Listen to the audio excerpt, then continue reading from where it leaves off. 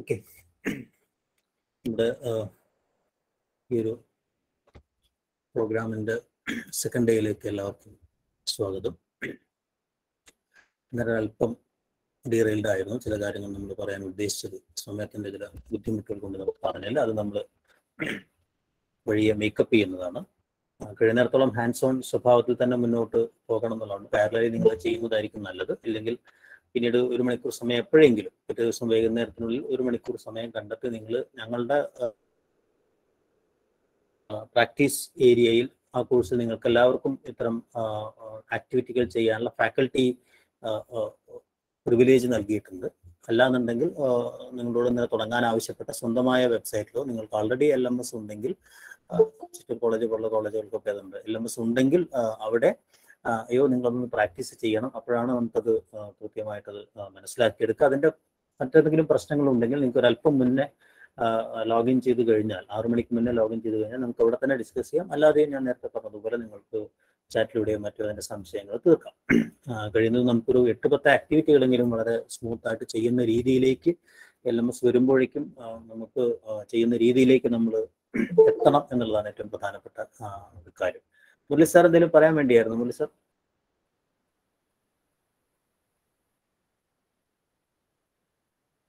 Okay, അപ്പോൾ നമുക്ക് ഇന്നത്തെ ഒരു സെഷൻ സ്റ്റാർട്ട് ചെയ്യാൻ തോന്നുന്നു. നമ്മൾ ഇന്നലെ എന്താണ് MOODLE എന്ന് പറയുന്ന ഒരു സംഗതി, ഒരു എൻവയോൺമെന്റ് എന്താണെന്നും അതൊരു OS പോലെയാണ്, നിരവധി ആപ്ലിക്കേഷൻസ് അല്ലെങ്കിൽ നിരവധി ടൂളുകൾ ഉണ്ട് എന്നൊക്കെ നമ്മൾ പറയാം. 100 കണക്കിന് ടൂളുകൾ അവിടെയുണ്ട്. അത് നേരത്തെ പറഞ്ഞ ഒരു ഓപ്പൺ സോഴ്സ് സോഫ്റ്റ്വെയർ ആയതുകൊണ്ട് തന്നെ ഡെവലപ്പേഴ്സ് നിരന്തരം പുതിയ ടൂളുകൾ, നമ്മുടെ പലതരം പുതിയ ഏറ്റവും പുതിയ നമ്മൾ പറയുന്ന പെഡഗോജി എന്നൊക്കെ പറയുന്നത് ഈ പറയുന്ന MOODLE തുടങ്ങിയ കാലത്തെ സോഷ്യൽ കൺസ്ട്രക്ഷനിസം എന്നൊക്കെ പറയുന്ന പെഡഗോജിയിൽ നിന്നും മാറിയിട്ട് പുതിയ പോസ്റ്റ് മെത്തേഡ് പെഡഗോജി എന്നൊക്കെ പറയുന്ന പുതിയ തരം പെഡഗോജിയിലേക്ക് നമ്മുടെ വിദ്യാഭ്യാസം മാറിയിട്ടുണ്ട് എന്ന് നമുക്ക് പലർക്കും അറിയാമായിരിക്കും. എന്തായാലും 21-ാം നൂറ്റാണ്ടോടുകൂടി അങ്ങനെ ഒരു പോസ്റ്റ് മെത്തേഡ് പെഡഗോജി എന്ന് പറയുന്ന ഈ പെഡഗോജിക്ക് ശേഷമുള്ള കാലത്തെ ബോധന തന്ത്രങ്ങളെ കുറിച്ചൊക്കെ ഈ പറയുന്ന അധ്യാപക ലോകം അല്ലെങ്കിൽ ഇത്തരം വിദ്യാഭ്യാസ ചിന്ത വരുന്ന ഒരു കാലത്താണ് നമ്മൾ ഇത്തരം കാര്യങ്ങളൊക്കെ ചർച്ച ചെയ്യുന്നത് എന്ന് പറയുന്ന ഒരു പ്രധാനപ്പെട്ട കാര്യമാണ്.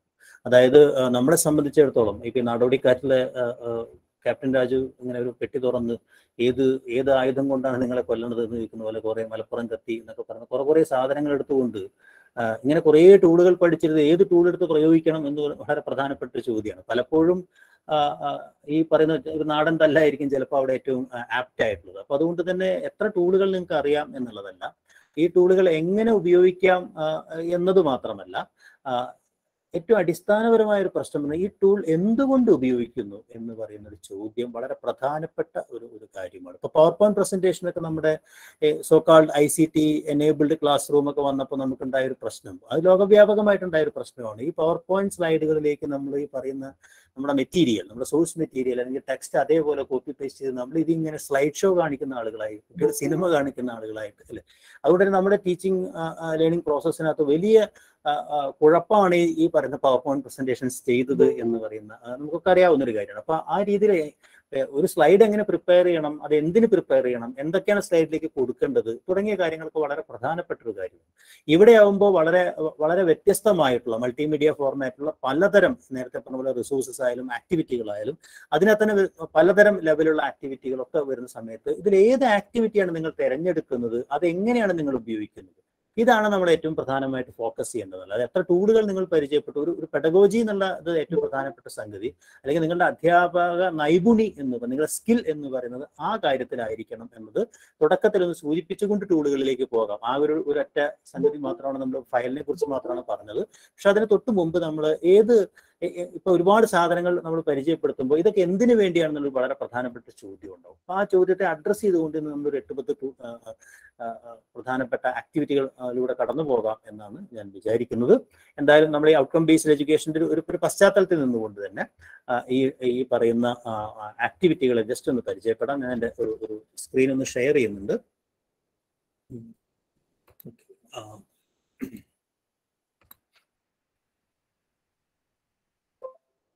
അപ്പോൾ നമ്മൾ കഴിഞ്ഞ ദിവസം കഴിഞ്ഞ കാര്യങ്ങൾക്കനുസരിച്ച് തന്നെ ഞാൻ ഡിസൈൻ ചെയ്തിട്ടുള്ള ഒരു കോഴ്സ്, മോഡൽ ഔട്ട്കം ബേസ്ഡ് എഡ്യൂക്കേഷൻ്റെ രീതിയിൽ ഒരു കോഴ്സ് ഡിസൈനിങ്ങിൻ്റെ ഒരു മാതൃക എന്ന രീതിയിൽ ചെയ്തൊരു കോഴ്സ്. ഇത് PG ക്ക് എടുക്കുന്ന ഒരു കോഴ്സാണ്. ഇതേ കോഴ്സ് തന്നെ നമുക്ക് ഡിഗ്രിക്കും ഉണ്ട്.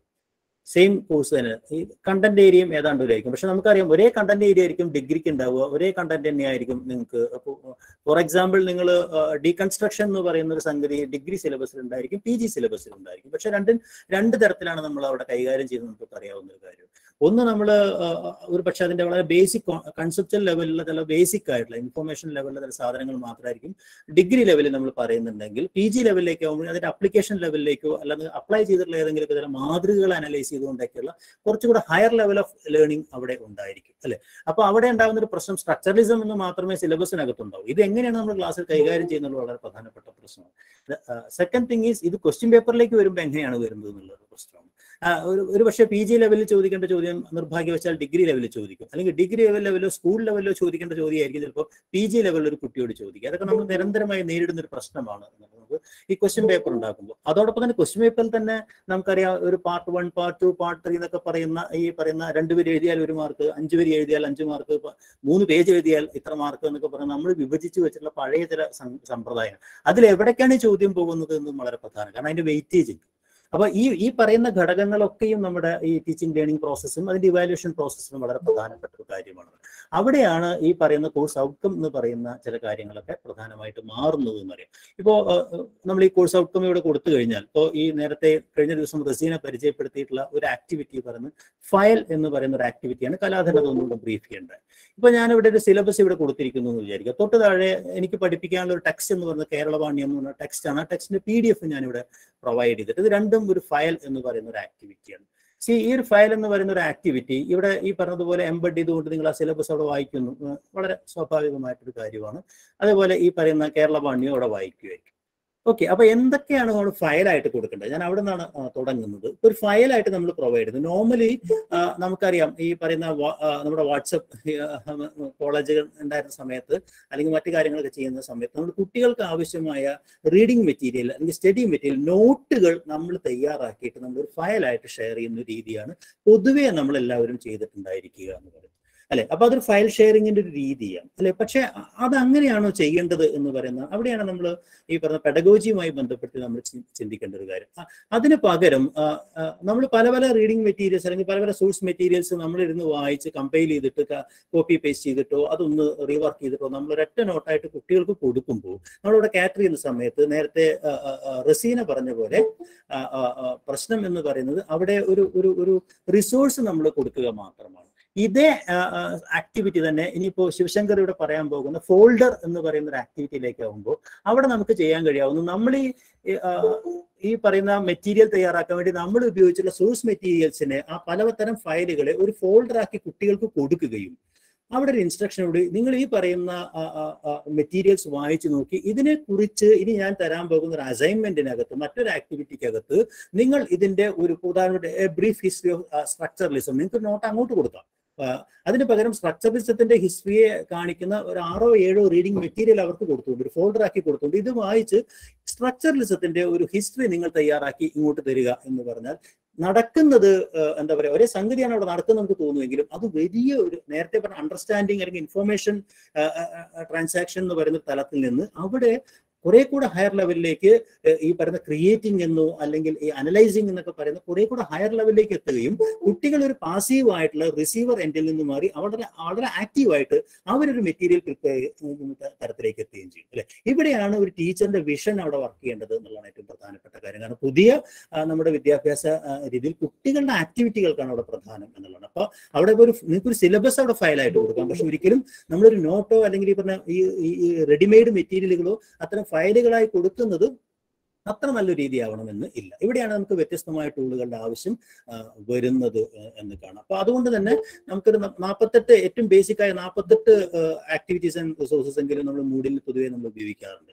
അതൊക്കെ എന്തിനു വേണ്ടി ഉപയോഗിക്കുന്നു എന്നുള്ള ഒരു സൂചന മാത്രം നൽകിക്കൊണ്ട് നമുക്ക് മറ്റൊരു ആക്ടിവിറ്റിയിലേക്ക് പോകാം എന്ന് തോന്നുന്നു. നിങ്ങളെല്ലാവരും 1 minute ഫയൽ കൂടെ ജസ്റ്റ് ഒന്ന് ഇത് നിങ്ങളെല്ലാവരും മൂഡിൽ LMS ഉപയോഗിക്കുന്ന എല്ലാവരും ഡൗൺലോഡ് ചെയ്ത ടീച്ചേഴ്സ് ഒരു മൂഡിൽ ടൂൾ ഗൈഡ് ഫോർ ടീച്ചേഴ്സ് എന്ന് പറയുന്ന ഒരു സാധനമാണ്. ഇത് ഞങ്ങൾ ഷെയർ ചെയ്യുന്നതാണ്.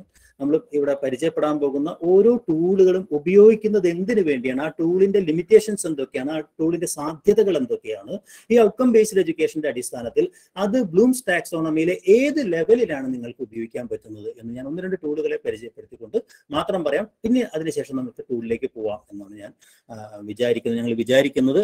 അതിന്റെ ഞാൻ നേരത്തെ പറഞ്ഞ പോലെ ഏറ്റവും പ്രധാനപ്പെട്ട ഒരു കാര്യം, ഇത് എന്തിനു വേണ്ടി ഉപയോഗിക്കുന്നു എന്നുള്ള ഒരു കാര്യം നമുക്കറിയാം. നമുക്ക് ലഭിക്കുന്നത് നമുക്കറിയാം, ഒരു കോഴ്സ് ഔട്ട്കം എന്ന് പറയുന്ന ഒരു സാധനം ഉണ്ടാവും. അതിനകത്തൊരു സ്റ്റേറ്റ്മെന്റ് ഉണ്ടായിരിക്കും, ഒരു ആക്ഷൻ വെർബ് ഉണ്ടായിരിക്കും, അതിനകത്ത് ഒരു ബ്ലൂംസ് ടാക്സോണമി വെച്ചിട്ടുള്ള ലെവലും ഉണ്ടായിരിക്കും. ഇതാണ് ഒരു കോഴ്സ് ഔട്ട്കം എന്ന് പറയുന്നത്. അപ്പൊ ആ കോഴ്സ് ഔട്ട്കം അച്ചീവ് ചെയ്യുന്നതിന് വേണ്ടി ഒരു കണ്ടന്റിന്റെ പോർഷൻ ഉണ്ടാവുക. ഈ കണ്ടന്റിന്റെ പോർഷൻ ഏത് കോഴ്സ് ഔട്ട്കമുമായിട്ടാണ് കണക്ട് ചെയ്തിരിക്കുന്നത് എന്ന് നമ്മൾ മനസ്സിലാക്കി എടുത്തിട്ട് ആ കണ്ടന്റും ഈ ഔട്ട്കമുമായിട്ടാണ് നമ്മൾ ക്ലാസ്സിലേക്ക് പോകുന്നത് എന്ന് നമുക്കറിയാം അല്ലെ. അപ്പൊ ആ കണ്ടന്റിന് ഈ ഔട്ട്കം കിട്ടുന്നതിന് വേണ്ടി ഏത് ടൂളാണ് നമുക്ക് ഏറ്റവും നന്നായിട്ട് ഉപയോഗിക്കാൻ പറ്റുക എന്ന് ആലോചിക്കുന്നിടത്ത്, ഇന്ന് ഡിസൈൻ ചെയ്യുന്ന ഇടത്താണ് ഒരു ടീച്ചർ എന്ന രീതിയിൽ നമ്മൾ പെർഫോം ചെയ്യുന്നത് എന്നുള്ളതാണ്. നമ്മുടെ ആ കോഴ്സിനകത്ത് നമ്മൾ നിൽക്കുന്നത് എന്നുള്ളതാണ് ഏറ്റവും പ്രധാനപ്പെട്ട ഒരു കാര്യം. ഉദാഹരണമായിട്ട് ഫയൽ, ഇപ്പോൾ നിങ്ങൾക്ക് ഏറ്റവും മുകളിൽ ഇത് നമുക്ക് വിസിബിൾ ആണെന്ന് ഞാൻ വിചാരിക്കുന്നു. അപ്പൊ ഏതൊക്കെ പലതരം ഈ ബ്ലാക്കിൽ കാണിച്ചിട്ടുള്ള ലെഫ്റ്റ് കോർണറിൽ ബ്ലാക്കിൽ കാണിച്ചതൊക്കെ മൂഡിലിന്റെ വ്യത്യസ്തമായിട്ടുള്ള ടൂളുകൾ. ഇതിൽ ഓരോ ടൂളുകളും ഈ പറയുന്ന ഓരോ ആക്ടിവിറ്റികൾ അല്ലെങ്കിൽ റിസോഴ്സുകൾ നമ്മൾ ഉപയോഗിക്കുന്ന നമ്മുടെ ടെക്നിക്കുകൾ ആണെങ്കിൽ അതിന്റെ ഈ first level is of use എന്ന് പറയുന്നുണ്ട്. ആസ് എ ടീച്ചർ എന്ന രീതിയിൽ ഞാൻ തുടക്കത്തിൽ പറയുന്നത്, നമുക്ക് ഉപയോഗിക്കാൻ ഏറ്റവും എളുപ്പം ഏതാണ് അതാണ് നമ്മൾ ഉപയോഗിക്കുക. നമ്മൾ അതായിരിക്കരുത് ഞാൻ തുടക്കം ഈസ് ഓഫ് യൂസ് എന്ന് ഞാൻ നേരത്തെ പറഞ്ഞത് കാര്യം, നമുക്ക് ഉപയോഗിക്കാനുള്ള എളുപ്പമായിരിക്കരുത് ആസ് എ ടീച്ചർ എന്നുള്ള രീതിയിൽ നമ്മൾ ഈ പറയുന്ന ഏത് ടൂൾ ഉപയോഗിക്കണം എന്നതിന്റെ മാനദണ്ഡം എന്ന് പറയുന്നത്. മറിച്ച് അതിന്റെ എഫക്റ്റീവ്നെസ് എന്ന് പറയുന്നത്, അല്ലെങ്കിൽ കുട്ടികൾക്ക് അത് ഏത് രീതിയിലാണ്, അല്ലെങ്കിൽ അത് ആ പറഞ്ഞ കണ്ടന്റ് ഡിമാൻഡ് ചെയ്യുന്നത് ഏത് സംഗതിയാണെന്നുള്ളതാണ് ഏറ്റവും പ്രധാനപ്പെട്ട ഒരു കാര്യം. ഇപ്പോൾ ഫയൽ ഷെയറിംഗ് ഒക്കെ നോക്കാം, ഏറ്റവും ഈസിയാണ്. കാരണം ഇപ്പോൾ ഡ്രാഗ് ആൻഡ് ഡ്രോപ്പിൽ നമുക്കൊരു ഫയൽ അങ്ങോട്ടും ഇങ്ങോട്ടും വലിച്ചിട്ടാൽ മതിയാ, വളരെ ഈസി ആയിട്ട് നമുക്ക് ചെയ്യാൻ കഴിയും. അപ്പോൾ മുഴുവൻ കാര്യങ്ങളും നമ്മളിങ്ങനെ ഫയൽ ഷെയർ ചെയ്യുന്ന രീതിയിലേക്ക് നമ്മൾ പോയി കഴിഞ്ഞാൽ അത് ഒരിക്കലും ഒരു നല്ല ലേണിംഗ് മാനേജ്മെന്റ് സിസ്റ്റത്തിനകത്തുള്ള നല്ല കോഴ്സായിട്ട് അത് മാറില്ല. അത് കേവലം ഒരു ഫയൽ ഷെയറിംഗ് സംഗതിയാണ്. അത് കുട്ടികൾക്ക് എല്ലായിടത്തും ഈ ഇന്റർനെറ്റിൽ ഉടനീളം അവർക്ക് സെർച്ച് ചെയ്ത് കിട്ടാവുന്ന ഒരു കാര്യമാണ്. അവിടെ ടീച്ചറുടെ റോൾ എന്താണെന്നുള്ളതാണ് ഏറ്റവും പ്രധാനപ്പെട്ട ഒരു കാര്യം. ഈ മെറ്റീരിയൽ കുട്ടികൾ വായിച്ചു, എന്തൊക്കെ ചെയ്തു, കുട്ടികളുടെ ആക്ടിവിറ്റി എന്തായിരുന്നു, കുട്ടികൾക്ക് മനസ്സിലായോ എന്നൊന്നും അസസ് ചെയ്യാനുള്ള ഒരു ടെക്നിക്കും അവിടെ ഇല്ല എന്നുള്ളത്. ഓക്കെ, അപ്പോൾ ഈസ് ഓഫ് യൂസിന്റെ സെക്കൻഡ് കോളം എന്ന് പറയുന്നത് ഇൻഫർമേഷൻ ട്രാൻസ്ഫർ, അതവിടെ നടക്കുന്നുണ്ടോ എന്നുള്ളതാണ് രണ്ടാമത്തെ സംഗതി. അപ്പൊ ഈസ് ഓഫ് യൂസ് എന്ന് പറയുന്ന ഒരു സംഗതിയുണ്ട്. ഗ്രീൻ കളർ ഇതിനകത്ത് കാണിച്ചിരിക്കുന്നത്, ഗ്രീൻ തൊട്ട് റെഡ് വരെയുള്ള ഒരു യെസ് ഓർ നോ കാണിക്കുന്ന ഒരു പാറ്റേൺ ആണ് ഇവിടെയുള്ളത്. ഇൻഫർമേഷൻ ട്രാൻസ്ഫർ നടക്കുന്നുണ്ടോ എന്നുള്ളൊരു പ്രശ്നമുണ്ട്. അസസ് ലേണിംഗ് എന്ന് പറയുന്നത് കുറച്ചുകൂടെ ഈ കുട്ടികളുടെ ലേണിംഗ് പ്രോസസ്സിനെ അസസ് ചെയ്യാനുള്ള എന്തെങ്കിലും സംഗതി ഈ പറയുന്ന ആക്ടിവിറ്റിക്ക് ഉണ്ടോ എന്നുള്ളതാണ് അല്ലെ. അപ്പൊ അവിടെ നിങ്ങൾക്ക് നോക്കാൻ കഴിയും, എന്റെ കളർ അവിടെ ലേശം മാറിയിട്ടുണ്ട്. അതായത് ഒരു ലേണിംഗ് പ്രോസസ്സിനെ അസസ് ചെയ്യാൻ പറ്റുന്ന ഒരു ടൂളേ അല്ല ഈ പറയുന്ന ഫയൽ എന്ന് പറയുന്ന ഒരു ആക്ടിവിറ്റി എന്ന് പറയുന്നത്, അല്ലെങ്കിൽ റിസോഴ്സ് എന്ന് പറയുന്നത് നമുക്ക് മനസ്സിലാവും. തൊട്ടടുത്ത് കമ്മ്യൂണിക്കേഷൻ ആൻഡ് ഇന്ററാക്ഷൻ എന്ന് പറയുന്നത് കുട്ടികൾക്കും ടീച്ചർക്കും തമ്മിലുള്ള കമ്മ്യൂണിക്കേഷൻ, കുട്ടികൾക്കിടയിലുള്ള കമ്മ്യൂണിക്കേഷൻസ്, അങ്ങനെയുള്ള ഇന്ററാക്റ്റീവ് ആയിട്ടുള്ള അധ്യാപകനും വിദ്യാർത്ഥികളും തമ്മിലുള്ള ഏതെങ്കിലും തരത്തിലുള്ള ഇന്ററാക്ഷൻസ് അവിടെയുണ്ടോ, അവിടെയാണ് ഒരു ക്ലാസ് ഏറ്റവും സജീവമാകുന്നത് എന്ന് പറയുന്നത് ഏറ്റവും പ്രധാനപ്പെട്ട ഒരു കാര്യം. ലൈവ് ആകുന്നത് എന്ന് പറയുന്നത് ഏറ്റവും പ്രധാനപ്പെട്ട ഒരു കാര്യമാണ്. ആ കാര്യത്തിൽ ഈ പറയുന്ന ഇതാണ് റെഡ് കളറാണ്, ഒരു തരം കമ്മ്യൂണിക്കേഷൻസും പരസ്പരം ഇല്ല എന്ന് പറഞ്ഞാൽ അതിനുള്ള സാധ്യതകളൊന്നും അവിടെ ഇല്ല എന്ന് അത് നേരത്തെ റസീൻ അത് സൂചിപ്പിക്കുകയുണ്ട് അല്ലേ. അപ്പോൾ കമ്മ്യൂണിക്കേഷൻ ഇന്ററാക്ഷൻ എന്ന് പറയുന്ന ഒരു കാര്യം, അപ്പോൾ അവിടെ നമ്മൾ ചോദിക്കണം, നിങ്ങൾ കുട്ടികളെ കൊണ്ട് ഇന്ററാക്ട് ചെയ്തുകൊണ്ട് ഒരു സംഗതി കണ്ടെത്തുന്ന രീതിയിൽ, ഇൻവെന്റ് ചെയ്യുന്ന രീതിയിലേക്കുള്ള ഒരു ആക്ടിവിറ്റിയാണ് നിങ്ങൾ ഉദ്ദേശിക്കുന്നതെങ്കിൽ നിങ്ങൾ ഒരിക്കലും ഫയൽ എന്ന് പറയുന്ന സംഗതി തിരഞ്ഞെടുക്കരുത്. അതിന് താഴെ മറ്റു പല ആക്ടിവിറ്റികൾ. ഏറ്റവും അവസാനത്തെ അടുത്ത റോ എന്ന് പറയുന്നത് കോ ക്രിയേറ്റ് കണ്ടന്റ് എന്ന് പറയുന്നത് കുറെ കൂടെ ഹയർ ലെവലിൽ സംഗതിയാണ്. നമ്മൾ അങ്ങോട്ട് കൊടുക്കുന്നു, കുട്ടികൾ അതിന് ഇത് വർക്ക് ചെയ്യുന്നു, അല്ലെങ്കിൽ അത്തരം കാര്യങ്ങൾ കുട്ടികൾ കുറെ കാര്യങ്ങളൊക്കെ കണ്ടെത്തും. അതിന് പകരം സ്വന്തമായി എന്തെങ്കിലും നിർമ്മിച്ചെടുക്കുന്ന കൊളാബറേറ്റീവ് ലേണിംഗ് എന്ന് പറയുന്ന ഒരു സംഗതി, അല്ലെങ്കിൽ ലേണിംഗ് അതോടൊപ്പം തന്നെ ക്രിയേറ്റിംഗ് എന്ന് പറയുന്നത്, അവരെല്ലാം ഒരു കൊളാബറേറ്റീവ് ആക്ടിവിറ്റിയിലൂടെ ഒരു പുതിയ സംഗതിയെ കണ്ടെത്തുകയോ ഉണ്ടാക്കിയെടുക്കുകയോ ചെയ്യുന്ന ഒരു ആക്ടിവിറ്റി. അതാണ് ഈ ഔട്ട്കം ബേസ്ഡ് എഡ്യൂക്കേഷനകത്ത് ഈ ബ്ലൂംസ് ടാക്സോണമി വെച്ച് ഏറ്റവും ഹയർ ലെവലുള്ള, അതായത് നമ്മളിപ്പോൾ എസ്എ ക്വസ്റ്റ്യൻ എന്നൊക്കെ പറഞ്ഞാൽ ഏറ്റവും കൂടുതൽ വെയിറ്റേജ് നമ്മൾ കൊടുക്കേണ്ട ഒരു കാര്യം ഈ പറയുന്ന തങ്ങൾക്ക് കിട്ടിയ അറിവുകളിൽ നിന്ന് ഒരു പുതിയ സംഗതിയെ നിർമ്മിച്ചെടുക്കാനുള്ള ഒരു സംഗതി എന്ന് പറയുന്നത് പ്രോബ്ലം സോൾവിംഗ് എന്ന് പറയുന്ന ഒരു തലത്തിലേക്ക് എത്തുന്ന രീതിയിൽ ഒരു ആക്ടിവിറ്റിയാണത്, ഒരു ഗ്രൂപ്പ് ആക്ടിവിറ്റിയാണത്. കണക്റ്റഡ് ആയ ഒരു ആക്ടിവിറ്റിയാണ്. സെപ്പറേറ്റ് ആൻഡ് കണക്ട് എന്ന് പറയുന്നതാണ് ഈ പറയുന്ന ഔട്ട്കമുമായി ബന്ധപ്പെട്ട ഏറ്റവും കുറഞ്ഞ വെയിറ്റേജ് എന്ന് പറയുന്നത് സെപ്പറേറ്റ് ലേണിംഗ് എന്ന് പറയുന്ന സംഗതിയാണ്. കണക്റ്റഡ് ലേണിംഗിനാണ് ഏറ്റവും കൂടുതൽ വെയിറ്റേജ് കൊടുക്കുക. ഈ രീതിയിലാണ് നമ്മുടെ ക്വസ്റ്റ്യൻ പേപ്പറുകളൊന്നും ആ രീതിയിൽ ഡിസൈൻ ചെയ്ത് വന്നിട്ടില്ല. അങ്ങനെ വരുന്നൊരു സന്ദർഭത്തിൽ ഏറ്റവും കൂടുതൽ വെയിറ്റേജ് കിട്ടുന്ന ഈ കണക്റ്റഡ് ലേണിംഗ് എന്ന് പറയുന്നത് വളരെ പ്രധാനപ്പെട്ട ഒരു സംഗതിയായിട്ട് കൊളാബറേറ്റീവ് ലേണിംഗിന് കൂടുതൽ വെയിറ്റേജ് കിട്ടുന്ന ഒരു സിസ്റ്റം ഓഫ് എഡ്യൂക്കേഷൻ ആണ് ഈ ഔട്ട്കം ബേസ്ഡ് എഡ്യൂക്കേഷൻ. അവിടെ നോക്കൂ, കോ ക്രിയേറ്റ് കണ്ടന്റ് എന്ന് പറയുന്ന ഒരു സംഗതി അവിടെ വരുന്നുണ്ട്. ഏറ്റവും അവസാനം ബ്ലൂംസ് ടാക്സോണമി വെച്ചിട്ട് ഏത് ലെവലുകളെയൊക്കെ സാറ്റിസ്ഫൈ ചെയ്യുന്നു എന്ന് പറയുന്ന ഒരു ചോദ്യമുണ്ട്. നമുക്കറിയാം 6 ലെവലുകളുണ്ട്, അല്ലെ, ലോവർ ഡൊമൈനിൽ തൊട്ട് ഹയർ ഇതുവരെ എത്തുന്ന ഒരു ഓർഡർ അവിടെ ഉണ്ടെന്ന് നിങ്ങൾക്കറിയാം. അപ്പൊ ഈ അണ്ടർസ്റ്റാൻഡിങ് തൊട്ട് ഈ പറയുന്ന ക്രിയേറ്റിംഗ് എന്ന് പറയുന്ന തലത്തിനകത്ത് ഏതേത് ലെവലുകൾ ഈ പറയുന്ന കൊഗ്നിറ്റീവ് ഡൊമൈനുകളെ ലെവലിനെയാണ് ഇത് അഡ്രസ് ചെയ്യുന്നത് എന്ന് പറയുന്ന ഒരു പ്രധാനപ്പെട്ട ചോദ്യം അവിടെയുണ്ട്, അല്ലെ. അവിടെ നൺ എന്നാണ് അതിന്റെ ഉത്തരം എന്ന് പറയുന്നത്. അപ്പൊ അതിനകത്ത് താഴേക്ക് നോക്കിക്കഴിഞ്ഞാൽ ചില ആക്ടിവിറ്റികൾ ഉണ്ട് 6x6 എന്ന് കാണാം, അല്ലെ. ഈ 6 സംഗതികളും അവിടെ നടക്കുന്നു. അപ്പൊ അത് വളരെ പ്രധാനപ്പെട്ട ഒരു ആക്ടിവിറ്റിയാണ് അതെന്ന് കാണാം. അപ്പൊ നമ്മൾ ആ ആക്ടിവിറ്റി ഫോക്കസ് ചെയ്യണം എന്നുള്ളത്. ഓക്കെ, ഞാൻ പറഞ്ഞതിന്റെ ആശയം മനസ്സിലാവും. ഇതൊരു ക്വസ്റ്റ്യൻ പേപ്പറിലേക്ക് എത്തുമ്പോൾ എപ്പോഴും ഹയർ ലെവലുള്ള ഒരുപാട് കോംപ്ലക്സ് ആയിട്ടുള്ള ഒരുപാട് ആക്ടിവിറ്റികൾ, ഒരുപാട് ചോദ്യങ്ങൾ ഒരു ക്വസ്റ്റ്യൻ പേപ്പറിലേക്ക് വരുമ്പോൾ അവിടെയും പ്രശ്നമുണ്ടാവും. അവിടെ നമ്മൾ ആക്ടിവിറ്റി ഓറിയന്റഡ് 2-3 ചോദ്യങ്ങൾ ഉൾപ്പെടുത്തുകയും അതിന് കൂടുതൽ വെയിറ്റേജ് കൊടുക്കുകയും കേവലം അണ്ടർസ്റ്റാൻഡിംഗ് ലെവലിലെ ചോദ്യങ്ങൾക്ക് വെയിറ്റേജ് കുറച്ചധികം കൊടുക്കുകയും ചെയ്യുന്ന ഒരു സിസ്റ്റം നമ്മൾ അവിടെ ഫോളോ ചെയ്യുന്നുണ്ടെന്ന് നമുക്കറിയാം, അല്ലെ. അപ്പൊ ഞാൻ പറഞ്ഞു വന്നത് ഈ പറയുന്ന ഏത് തരം ഫയലായാലും, നമ്മൾ പഠിച്ച ഫയലായാലും, ഇനിയിപ്പോൾ ശിവശങ്കർ പറയാൻ പോകുന്ന ഫോൾഡർ ആയാലും, നമ്മൾ പേജ് പഠിക്കും, ബുക്ക് നമ്മൾ ഇന്ന് ചർച്ച ചെയ്യും, അസൈൻമെന്റ് പോലുള്ള വളരെ അഡ്വാൻസ്ഡ് ആയ ചില ആക്ടിവിറ്റികൾ നമ്മളിപ്പോൾ ഡിസ്കസ് ചെയ്യും. അങ്ങനെ കുറെ ആക്ടിവിറ്റികൾ നമ്മളിപ്പോൾ ഡിസ്കസ് ചെയ്യുന്നുണ്ട്.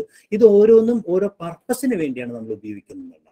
ഔട്ട്കം ബേസ്ഡ് എഡ്യൂക്കേഷന്റെ മറ്റൊരു പ്രധാനപ്പെട്ട പ്രിൻസിപ്പിൾ എന്ന് പറയുന്നത്, പ്രധാനപ്പെട്ട സംഗതി എന്ന് പറയുന്നത്, കുട്ടികൾക്ക് ഏതെങ്കിലും തരത്തിൽ ക്രെഡിറ്റ് കിട്ടാത്ത ഒരു പണിയും കുട്ടികളെ കൊണ്ട് ചെയ്യിക്കരുതെന്നല്ല. അപ്പൊ അതുകൊണ്ട് തന്നെ ഓരോന്നിനും നമ്മൾ മാർക്ക് കൊടുക്കുമ്പോൾ, ഈ പറയുന്ന കണ്ടിന്യൂസ് ഇവാലുവേഷൻ എന്ന് പറയുന്ന പ്രോസസ്സിലേക്ക് ഇതിൽ ഓരോന്നും കടത്തി വിടുമ്പോൾ ഇതിന് കൊടുക്കേണ്ട വെയിറ്റേജ് എന്താണ്, ആ കണ്ടന്റിന് ആ സിലബസിൽ കൊടുത്തിട്ടുള്ള വെയിറ്റേജ് എന്താണ്, ആ വെയിറ്റേജുമായി ബന്ധപ്പെട്ടാണ് നമ്മൾ അതിന്റെ ആക്ടിവിറ്റി ചെയ്യേണ്ടത് എന്നുള്ളതാണ് ഏറ്റവും പ്രധാനപ്പെട്ട ഒരു കാര്യം. ആ ലെവലിൽ നോക്കിക്കഴിഞ്ഞാൽ നമ്മളിപ്പോൾ ചർച്ച ചെയ്ത ഫയൽ എന്ന് പറയുന്ന ഒരു ആക്ടിവിറ്റി കേവലം ഫയൽ ഷെയറിംഗ് മാത്രമാണ്. അതൊരു വൺ വേ ട്രാഫിക് ആയിട്ടുള്ള ഒരു ആക്ടിവിറ്റിയാണ്. അത് നമുക്ക് എന്താ പറയുക, ഇത്തരം ലേണിംഗ് മാനേജ്മെന്റ്സ് നമ്മൾ ഏറ്റവും കൂടുതൽ ചെയ്യുന്ന ആക്ടിവിറ്റി ഒരു പക്ഷേ ചെയ്യാൻ പോകുന്ന ഒരു ആക്ടിവിറ്റി ആയിരിക്കും. പക്ഷെ അതുകൊണ്ട് നിങ്ങൾ നല്ല ഈ പറഞ്ഞ ടെക്നോ പെഡഗോജ ആകെ മാറില്ല എന്ന ഒരു സംഗതി മാത്രം പറഞ്ഞുകൊണ്ട് നമുക്ക് തൊട്ടടുത്ത ആക്ടിവിറ്റിയിലേക്ക് ഈ പറയുന്ന ഫയൽ എന്ന് പറയുന്ന ഒരു സംഗതിയെ, ബൾക്ക് ഓഫ് ഫയൽസ് എങ്ങനെയാണ് നമുക്ക് ഒരു ഫോൾഡർ ആയിട്ട് ഷെയർ ചെയ്യാൻ പറ്റുക എന്നുള്ളൊരു കാര്യം ശിവൻ പറഞ്ഞുകൊണ്ട് നമുക്ക് ഇന്നത്തെ സെഷൻ തുടങ്ങാൻ തോന്നുന്നു. Over to Shivan. ഓക്കെ.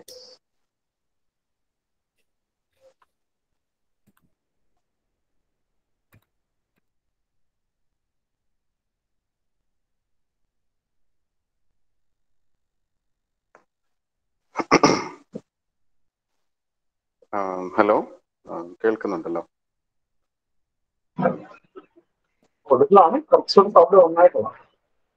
ആണല്ലേ, ഓക്കെ.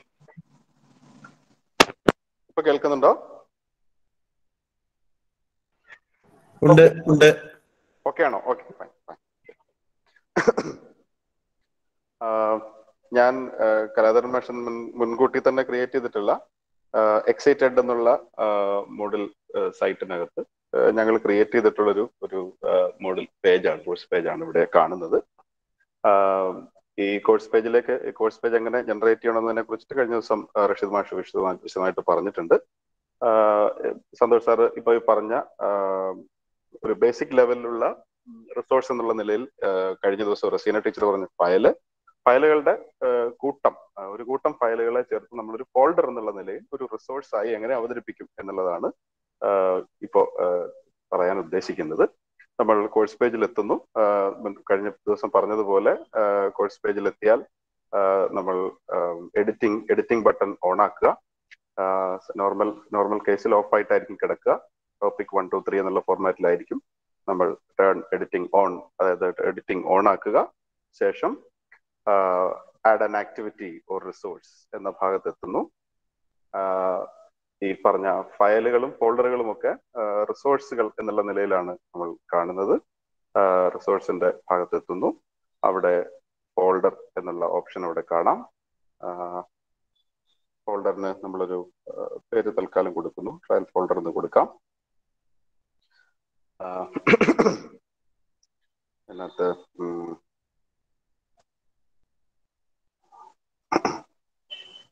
കുറച്ച് നോട്ട്സ് ആണ് നിങ്ങൾ കൊടുക്കാൻ ഉദ്ദേശിക്കുന്നത് എങ്കിൽ അതിന്റെ ഡിസ്ക്രിപ്ഷൻ കൊടുക്കുക.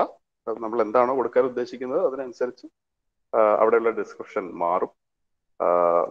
ഈ ഡിസ്ക്രിപ്ഷനുകൾ സ്റ്റുഡന്റ് സൈഡിൽ വിസിബിൾ ആകണമെങ്കിൽ ഡിസ്ക്രിപ്ഷൻ നമ്മൾ കൊടുത്തതിന് ശേഷം താഴെയുള്ള display description on course page എന്നുള്ള ബട്ടൺ ടിക്ക് ചെയ്യുക. അതിനുശേഷം അതിന്റെ കോണ്ടന്റ് പാത്തിലേക്ക് വരിക. ഇവിടേക്ക് വരുമ്പോൾ നമുക്ക് ഇവിടെ കാണാം ഫയൽ പിക്ക് ചെയ്യാനുള്ള ഓപ്ഷൻ. ആഡ് ഫയൽ എന്നുള്ള ആദ്യം കാണുന്ന ഒരു പേപ്പറിന്റെ കോർണർ മടക്കി വെച്ചിട്ടുള്ളത് പോലെയുള്ള അടയാളത്തിൽ നിങ്ങൾ പ്രസ് ചെയ്താൽ നിങ്ങൾക്ക് ഫയൽ പിക്കർ അവിടെ ഓണായി വരും.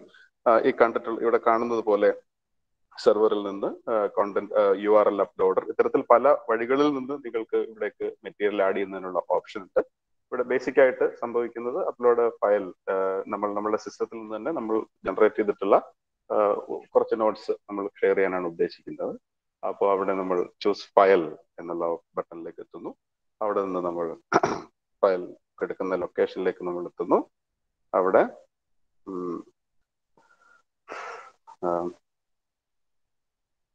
ഇവിടെ കാണിച്ചിട്ടുള്ള പോലെ ഇങ്ങനെ ഓരോ ഫയലുകൾ നമുക്ക് സെലക്ട് ചെയ്തിട്ട് അപ്ലോഡ് ചെയ്യാം.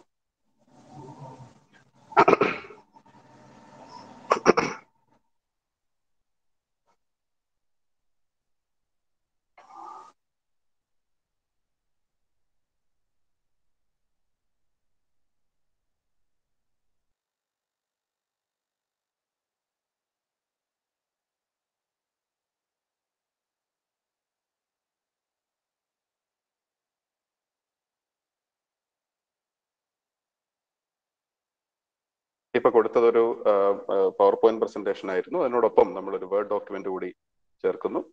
അതിനുശേഷം ഡിസ്പ്ലേ ഫോൾഡർ കോണ്ടന്റ് എന്നുള്ള ഓപ്ഷൻ ഉണ്ട്. On A separate page, in line on A course page, ഇങ്ങനെ 2 ഓപ്ഷനുകളാണുള്ളത്. അപ്പോൾ അതിന്റെ പേര് സൂചിപ്പിക്കുന്നത് പോലെ ഒരു സെപ്പറേറ്റ് പേജിലേക്ക് ഈ ഫോൾഡറിലുള്ള കോണ്ടന്റുകളെല്ലാം കൂടി കാണുന്ന രീതിയും ഒറ്റ നിരനിരയായിട്ട് ഒരു ലൈനിൽ ഈ പറഞ്ഞ കോണ്ടന്റുകളൊക്കെ നിരനിരയായി താഴേക്ക് വരുന്ന രീതിയും ഉണ്ട്. അപ്പോൾ അതിലുള്ള മാറ്റം എങ്ങനെയാണെന്നുള്ളത് നമുക്ക് നോക്കാം. ഇപ്പോൾ നമുക്ക് ഓൺ എ സെപ്പറേറ്റ് പേജ് എന്നുള്ള ഓപ്ഷനാണ് എടുത്തിട്ടുള്ളത്. അവിടെ നമ്മൾ സേവ് ആൻഡ് ഡിസ്പ്ലേ എന്നുള്ള ഓപ്ഷൻ കൊടുക്കുന്നു. അപ്പോൾ ഇത്രയാണ് നമ്മൾ ചെയ്തിട്ടുള്ളത്.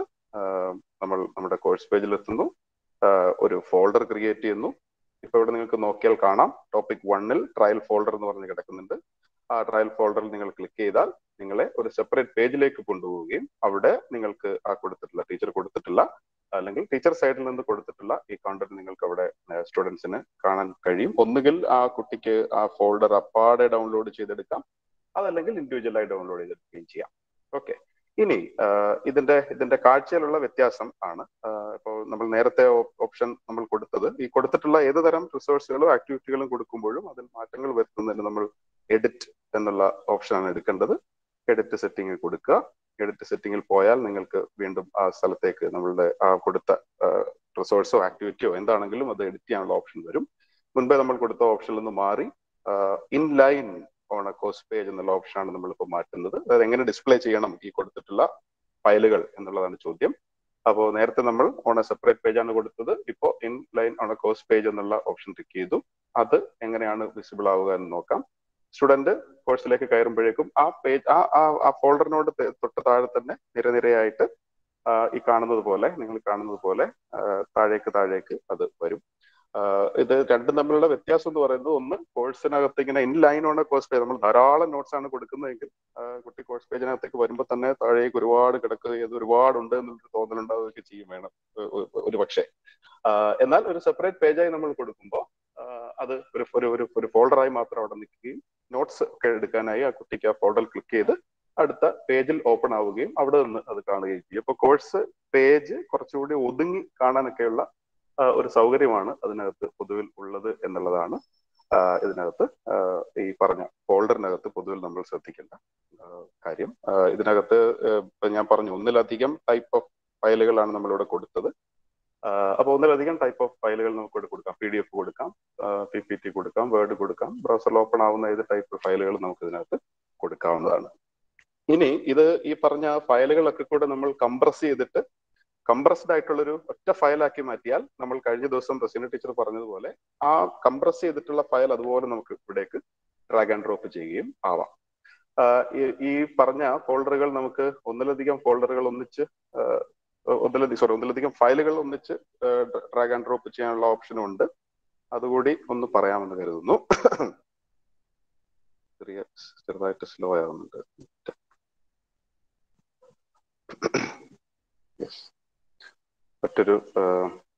മറ്റൊരു ഫോൾഡർ എടുക്കുന്നു, ഫോൾഡർ റിസോഴ്സ് എടുക്കുന്നു, ഇവിടെ ട്രയൽ 2 എന്ന് കൊടുക്കുന്നു. അത് നോട്ട്സ് ആണ്. അതിൽ വേണ്ട മാറ്റങ്ങളൊക്കെ വരുത്താം. ഇവിടെ ടെക്സ്റ്റ് എഡിറ്റ് ചെയ്യാനുള്ള ചില ഓപ്ഷനുകളൊക്കെ കിടക്കുന്നുണ്ട്. ഇതൊരു ഫ്രീ ആയിട്ടുള്ള നമ്മൾ ഉപയോഗിക്കുന്നതായതുകൊണ്ട് തന്നെ ഇതിനകത്ത് ചില ഓപ്ഷനുകളേ ഉള്ളൂ. നമുക്ക് കോളേജുകളിൽ നമ്മൾ സ്റ്റേറ്റ് മുഖാന്തരം എത്തുന്ന LMS കൂടുതൽ ഓപ്ഷനുകൾ ഉണ്ടാവും. ഞങ്ങൾ നിലവിൽ പട്ടാമ്പിൽ ഉപയോഗിച്ചുകൊണ്ടിരിക്കുന്ന മോഡലിനകത്ത് ഇത്തരത്തിൽ പല ഓപ്ഷനുകളും എഡിറ്റിംഗ് ഓപ്ഷനുകൾ പലതും ഉണ്ട് എന്നുള്ളതാണ് പറയാനുള്ളത്. ഇനി നമ്മൾ ഇവിടെ മിനിമൈസ് ചെയ്ത ശേഷം നമ്മൾ 2 ഫയലുകൾ ഒന്നിച്ച് നമ്മൾ എടുക്കുന്നു. അതിനെ നമുക്ക്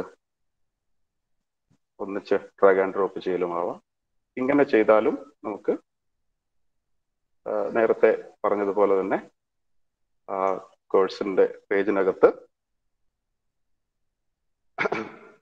കണ്ടല്ലേ ട്രയൽ 2 ഇവിടെ വന്നിട്ടുണ്ട്. അപ്പൊ ഇതാണ് ഫോൾഡർ എന്നുള്ള ഒരു റിസോഴ്സ്. ഒരു ഫോൾഡർ റിസോഴ്സ് ആഡ് ചെയ്യുന്നത് ഇത്തരത്തിലാണ്. ഞങ്ങളിപ്പോൾ നിലവിൽ ഇവിടെ കോളേജിൽ ചെയ്തിട്ടുള്ള ഒരു ലിറ്റററി ക്രിറ്റിക്സിൻ്റെതായിട്ടുള്ള ഒരു പേപ്പറിനകത്ത് കുട്ടികളുടെ പ്രസന്റേഷൻ നടത്തിയത് നിങ്ങൾക്കിവിടെ കാണാം. ഇത് കണ്ടില്ല, ഇത് കുട്ടികളുടെ പ്രസന്റേഷൻ, അവരുടെ PPT ആണ്. അത് ഇതുപോലെ line on A course page എന്ന് പറഞ്ഞ് നമ്മൾ കൊടുത്തിട്ടുണ്ട്. നിലവിൽ ഞാനത് കുട്ടികളെ കൊണ്ട് ചെയ്യിച്ചിട്ടുള്ളതാണ്. ഇവിടെ മുകളിൽ അവരുടെ പ്രസന്റേഷനും താഴെ അവരുടെ പ്രസന്റേഷനിലേക്ക് പോകാനുള്ള ഒരു യൂട്യൂബ് ലിങ്കിന്റെ URL ലിങ്കും നമ്മളിവിടെ കൊടുത്തിട്ടുണ്ട്. അപ്പൊ ഇത്തരത്തിലാണ് ഒരു ഫോൾഡർ ആക്ടിവിറ്റി. ഇതാ ഇവിടെ കാണുന്നത് ഒരു ഫോൾഡർ ആക്ടിവിറ്റിയാണ്, ഒരു ഫോൾഡർ റിസോഴ്സ് ആണ്. ക്വസ്റ്റ്യൻ പേപ്പറുകൾ വേണമെങ്കിൽ നമുക്കിപ്പോ PDF ആയി ക്വസ്റ്റ്യൻ പേപ്പറുകൾ കിട്ടുന്ന സമയം, അപ്പോൾ അത് നമുക്ക് കോഴ്സിന്റെ ആദ്യ ഭാഗത്ത് തന്നെ മുൻ വർഷങ്ങളിലെ ഒക്കത്തെയും ക്വസ്റ്റ്യൻ പേപ്പറുകൾ നമുക്ക് ഒന്നിച്ച് ഇതേപോലെ ഒരു ഫോൾഡർ ആക്കി കൊടുത്താൽ കുട്ടികൾക്ക് അത് ആക്സസ് ചെയ്യാനായിട്ട് സൗകര്യമായിരിക്കും. അപ്പൊ അങ്ങനെ നമ്മളുടെ വിഷയം, നമ്മളുടെ സബ്ജക്ട് ഏതാണ്, നമ്മളുടെ ഏരിയ ഏതാണ് എന്നതിന്റെ അടിസ്ഥാനത്തിൽ ഇത്തരത്തിൽ പലതരത്തിലുള്ള ഫയലുകൾ കൂട്ടിച്ചേർത്ത് ഫോൾഡറുകളാക്കി നമുക്ക് ഈ പറഞ്ഞ മോഡൽ പ്ലാറ്റ്ഫോമിൽ അവതരിപ്പിക്കാൻ കഴിയും. പറഞ്ഞത് ക്ലിയർ ആണെന്ന് കരുതുന്നു. മാഷ് കൂടുതൽ കാര്യങ്ങൾ കൂട്ടിച്ചേർക്കുക.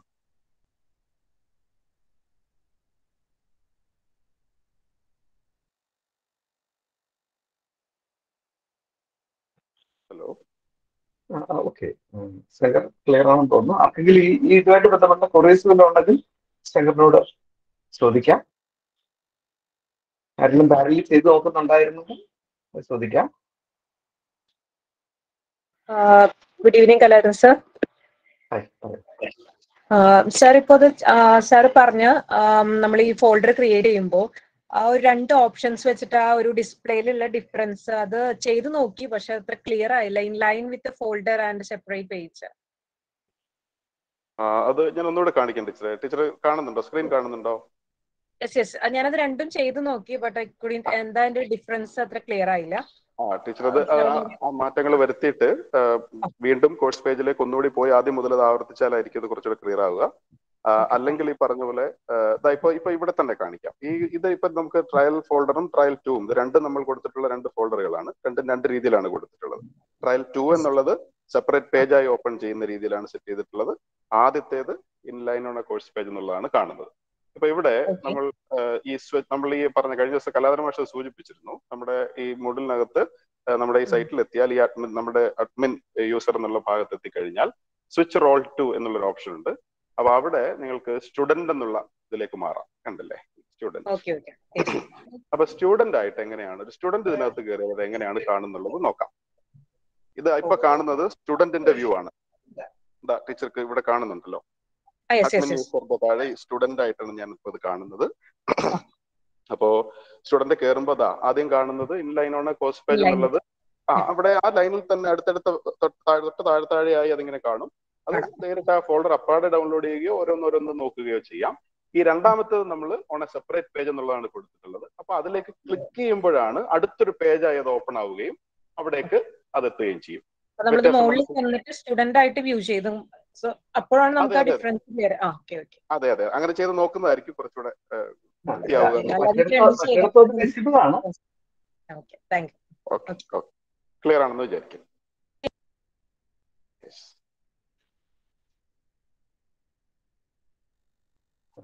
പേജ് പറയുന്നു, അത് റഷീദിലേക്ക് പോകണം. റഷീദിലേക്ക് പോയിട്ട് വേണേ ആവാം, കുഴപ്പമൊന്നുമില്ല. വേറെ എന്തെങ്കിലും ഇത് ക്ലിയർ ആണെന്ന് വിചാരിക്കുന്നു. ഇത് ഓൾറെഡി കലാരമേഷ നേരത്തെ സൂചിപ്പിച്ച പോലെ ഇത് ഓൾറെഡി അറിയാവുന്ന ആളുകൾക്ക് ഇതൊരു റെപ്പറ്റീഷനായി തോന്നും. അറിയാത്ത ആളുകളുണ്ട് എന്നുള്ളതാണ്, എപ്പോഴും അറിയാത്ത ആളുകളുണ്ട് എന്നുള്ളതാണല്ലോ നമ്മുടെ ഒരു അപ്പൊ അതുകൊണ്ട് ആദ്യമായി പരിചയിക്കുന്ന ആളുകൾ ഇത് ചെയ്ത് നോക്കുക. സംശയം ഉണ്ടെങ്കിൽ അത് ഇവിടെ തന്നെ ടെക്സ്റ്റ് ചെയ്ത് ചോദിക്കുക, അല്ലെങ്കിൽ നമ്മുടെ അടുത്ത സെഷന് ശേഷം അത് ചോദിക്കാവാം. റഷീദ് മാഷ് അസൈൻമെന്റ് എങ്ങനെയാണ് വർക്ക് ചെയ്യുന്നത് എന്ന് പറയും. അസൈൻമെന്റ് വളരെ പ്രധാനപ്പെട്ട ഒരു സംവിധാനമാണ്. കുറച്ചുകൂടി ഭംഗിയായി അസൈൻമെന്റ് മോഡിൽ ചെയ്യാൻ കഴിയും. റഷീദ് മാഷ് അത് വിശദമായി പറയുകയും ചെയ്യും. Thank you. അലി ഉണ്ടോ അവിടെ? ഒരു യൂസർ ക്രിയേഷൻ പറയൂ അലി, അത് കഴിഞ്ഞിട്ട് അസൈൻമെന്റിലോട്ട് പോകുന്നതായിരിക്കും നല്ലത്. ഓക്കെ ഓക്കെ, കേൾക്കാവെന്ന് വിചാരിക്കുന്നു. കേൾക്കാവോ റഷീദ്? യെസ്, കേൾക്കാം. ഓക്കെ, ആ പ്രസന്റേഷൻ ശിവൻ ഒന്ന് ഓഫ് ചെയ്യും. ഓക്കെ, അപ്പോൾ റഷീദ് മാഷ് സന്തോഷ് സാർ കഴിഞ്ഞ ദിവസങ്ങളിലായിട്ട് ഇതിന്റെ കൂടുതൽ ഡീറ്റെയിൽഡ് ആയിട്ട് പറഞ്ഞുകൊണ്ട് വന്നതാണ്.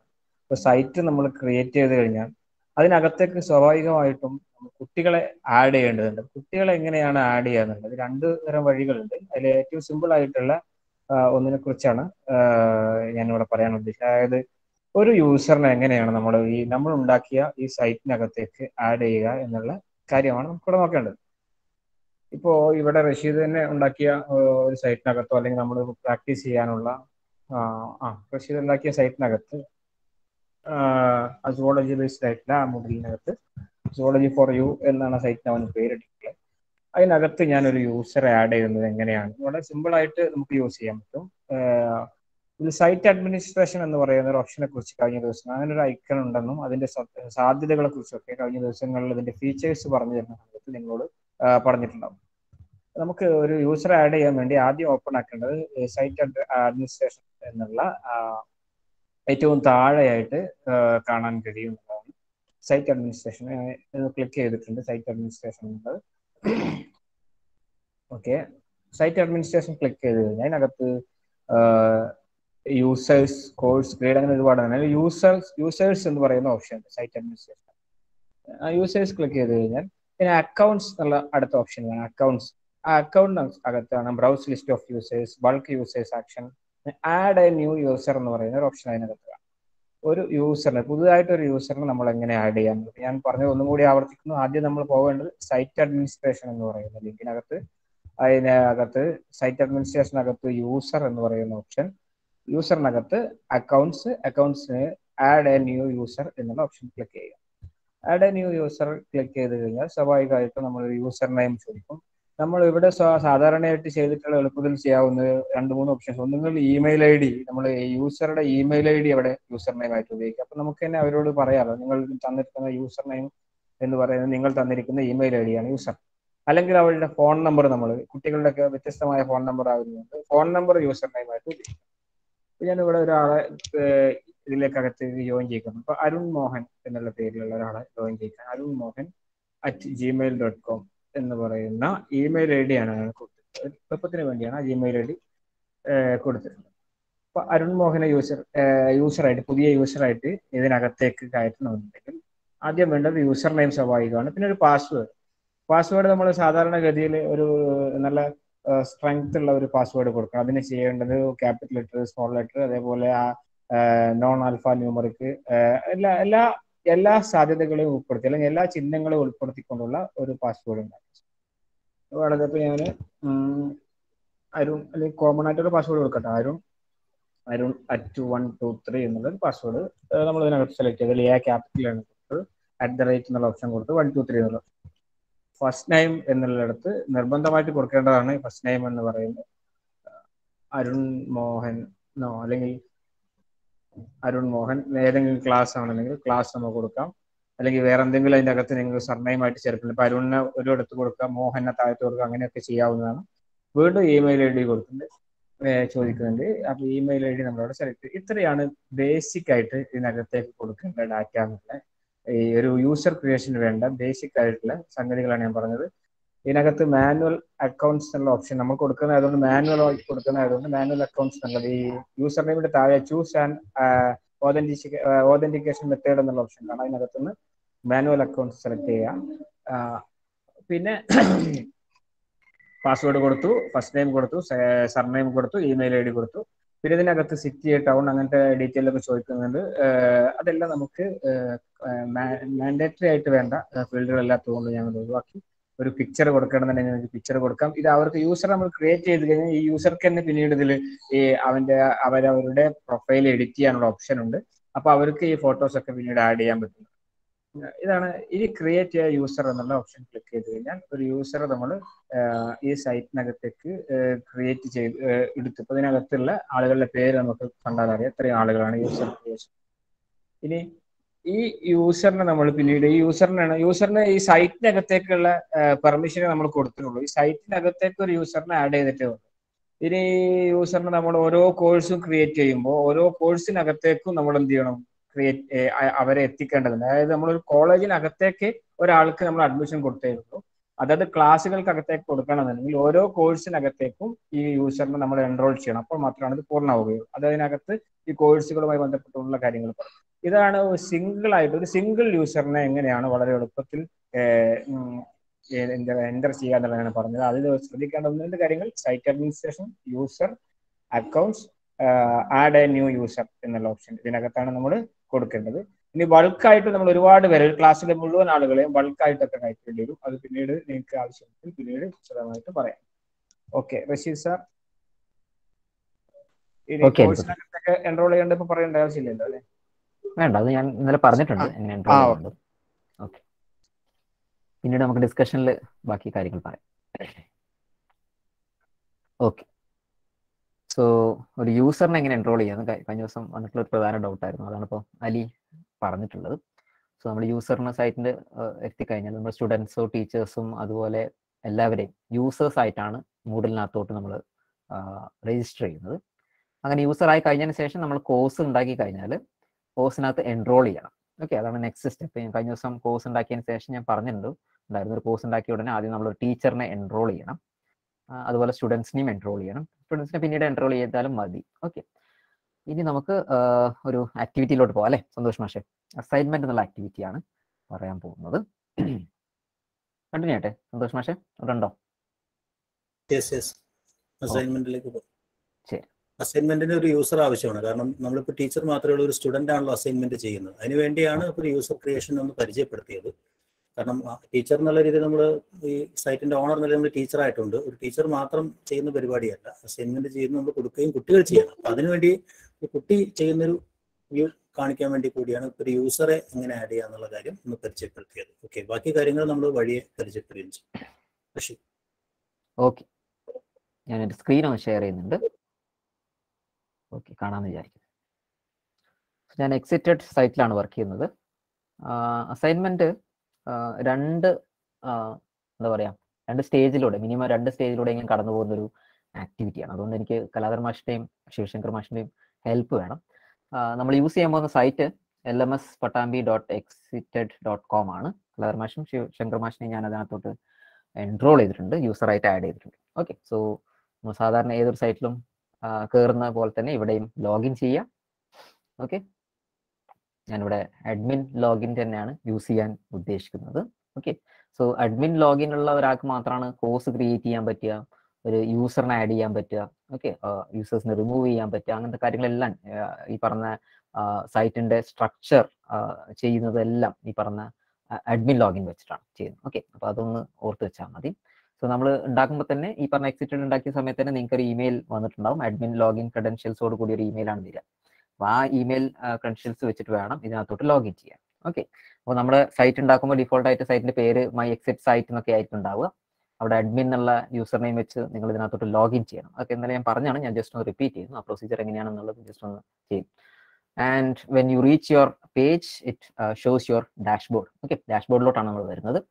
അപ്പോൾ ഇവിടെ ടോഗിൾ ചെയ്യാൻ പറ്റുന്ന ഒരു മെനു ഉണ്ട്. നിങ്ങളുടെ റൈറ്റ് സൈഡിൽ നിങ്ങളുടെ യൂസർ പ്രൊഫൈലുമായി ബന്ധപ്പെട്ടുള്ള മെനുവും കാണാൻ പറ്റും. ഓക്കെ, അങ്ങനെ വന്നു കഴിഞ്ഞാൽ നിങ്ങൾക്ക് കോഴ്സുകൾ അവിടെ അവൈലബിൾ ആയിരിക്കും. ഇവിടെ എനിക്ക് തോന്നുന്നു ശിവശങ്കർ മാഷാന്ന് തോന്നുന്ന ഒരു കോഴ്സ് ക്രിയേറ്റ് ചെയ്തിട്ടുണ്ട്. MA ഇംഗ്ലീഷ് ലിറ്ററേച്ചർ എന്ന് പറഞ്ഞിട്ടുള്ള ഒരു കാറ്റഗറി കണ്ടറിൽ ഒരു കോഴ്സ് ക്രിയേറ്റ് ചെയ്തിട്ടുണ്ട്. കൾച്ചർ ആൻഡ് പോപ്പുലർ മീഡിയ എന്ന് പറഞ്ഞിട്ടുള്ള ഒരു കോഴ്സാണ് ക്രിയേറ്റ് ചെയ്തിട്ടുള്ളത്. ആ കോഴ്സിനകത്ത് നേരത്തെ ശിവശങ്കർ മാഷ് ആഡ് ചെയ്തിട്ടുള്ള ഫോൾഡേഴ്സ്, രണ്ട് രീതിയിലുള്ള ഫോൾഡേഴ്സ് ജസ്റ്റ് മുന്നത്തെ സെഷനിൽ പറഞ്ഞിട്ടുള്ള ആ ഫോൾഡേഴ്സ് നിങ്ങൾക്ക് അവിടെ കാണാൻ പറ്റും. ഇതിനകത്തോട്ട് ഞാനൊരു അസൈൻമെന്റ് കൊടുക്കണം. അപ്പോൾ സാധാരണ നമ്മൾ ക്ലാസ് റൂമിൽ ചെയ്യുന്ന അസൈൻമെന്റ് രീതിയുടെ ഒരുവിധം അതേപോലെ തന്നെ നമുക്ക് ഇവിടെ ചെയ്യാൻ പറ്റുന്ന ഒരു activity മൂഡിലുണ്ട്. Okay, so any activity or resource മൂഡിൽ രണ്ട് രീതിയിലാണ് ഈ പറഞ്ഞ ഇതിനകത്തുള്ള കോണ്ടന്റുകളെ ക്ലാസിഫൈ ചെയ്തിട്ടുള്ളത്. ഒന്ന് റിസോഴ്സ് എന്ന് പറഞ്ഞ രീതിയിലാണ്. റിസോഴ്സ് എന്ന് പറയുന്ന സാധനങ്ങളെല്ലാം ഈ പറഞ്ഞ ഫയല്, ഫോൾഡർ രണ്ടെണ്ണം നമ്മളിപ്പോൾ ഓൾറെഡി പഠിച്ചു കഴിഞ്ഞു. 2 ഐറ്റംസ് നമ്മൾ പഠിച്ചിട്ടുണ്ട്. ഈ 2 ഐറ്റംസ് റിസോഴ്സ് ആണ്. എന്നാൽ രണ്ടാമത്തെ ഒരു കാറ്റഗറി എന്ന് പറയുന്നത് ആക്ടിവിറ്റിയാണ്.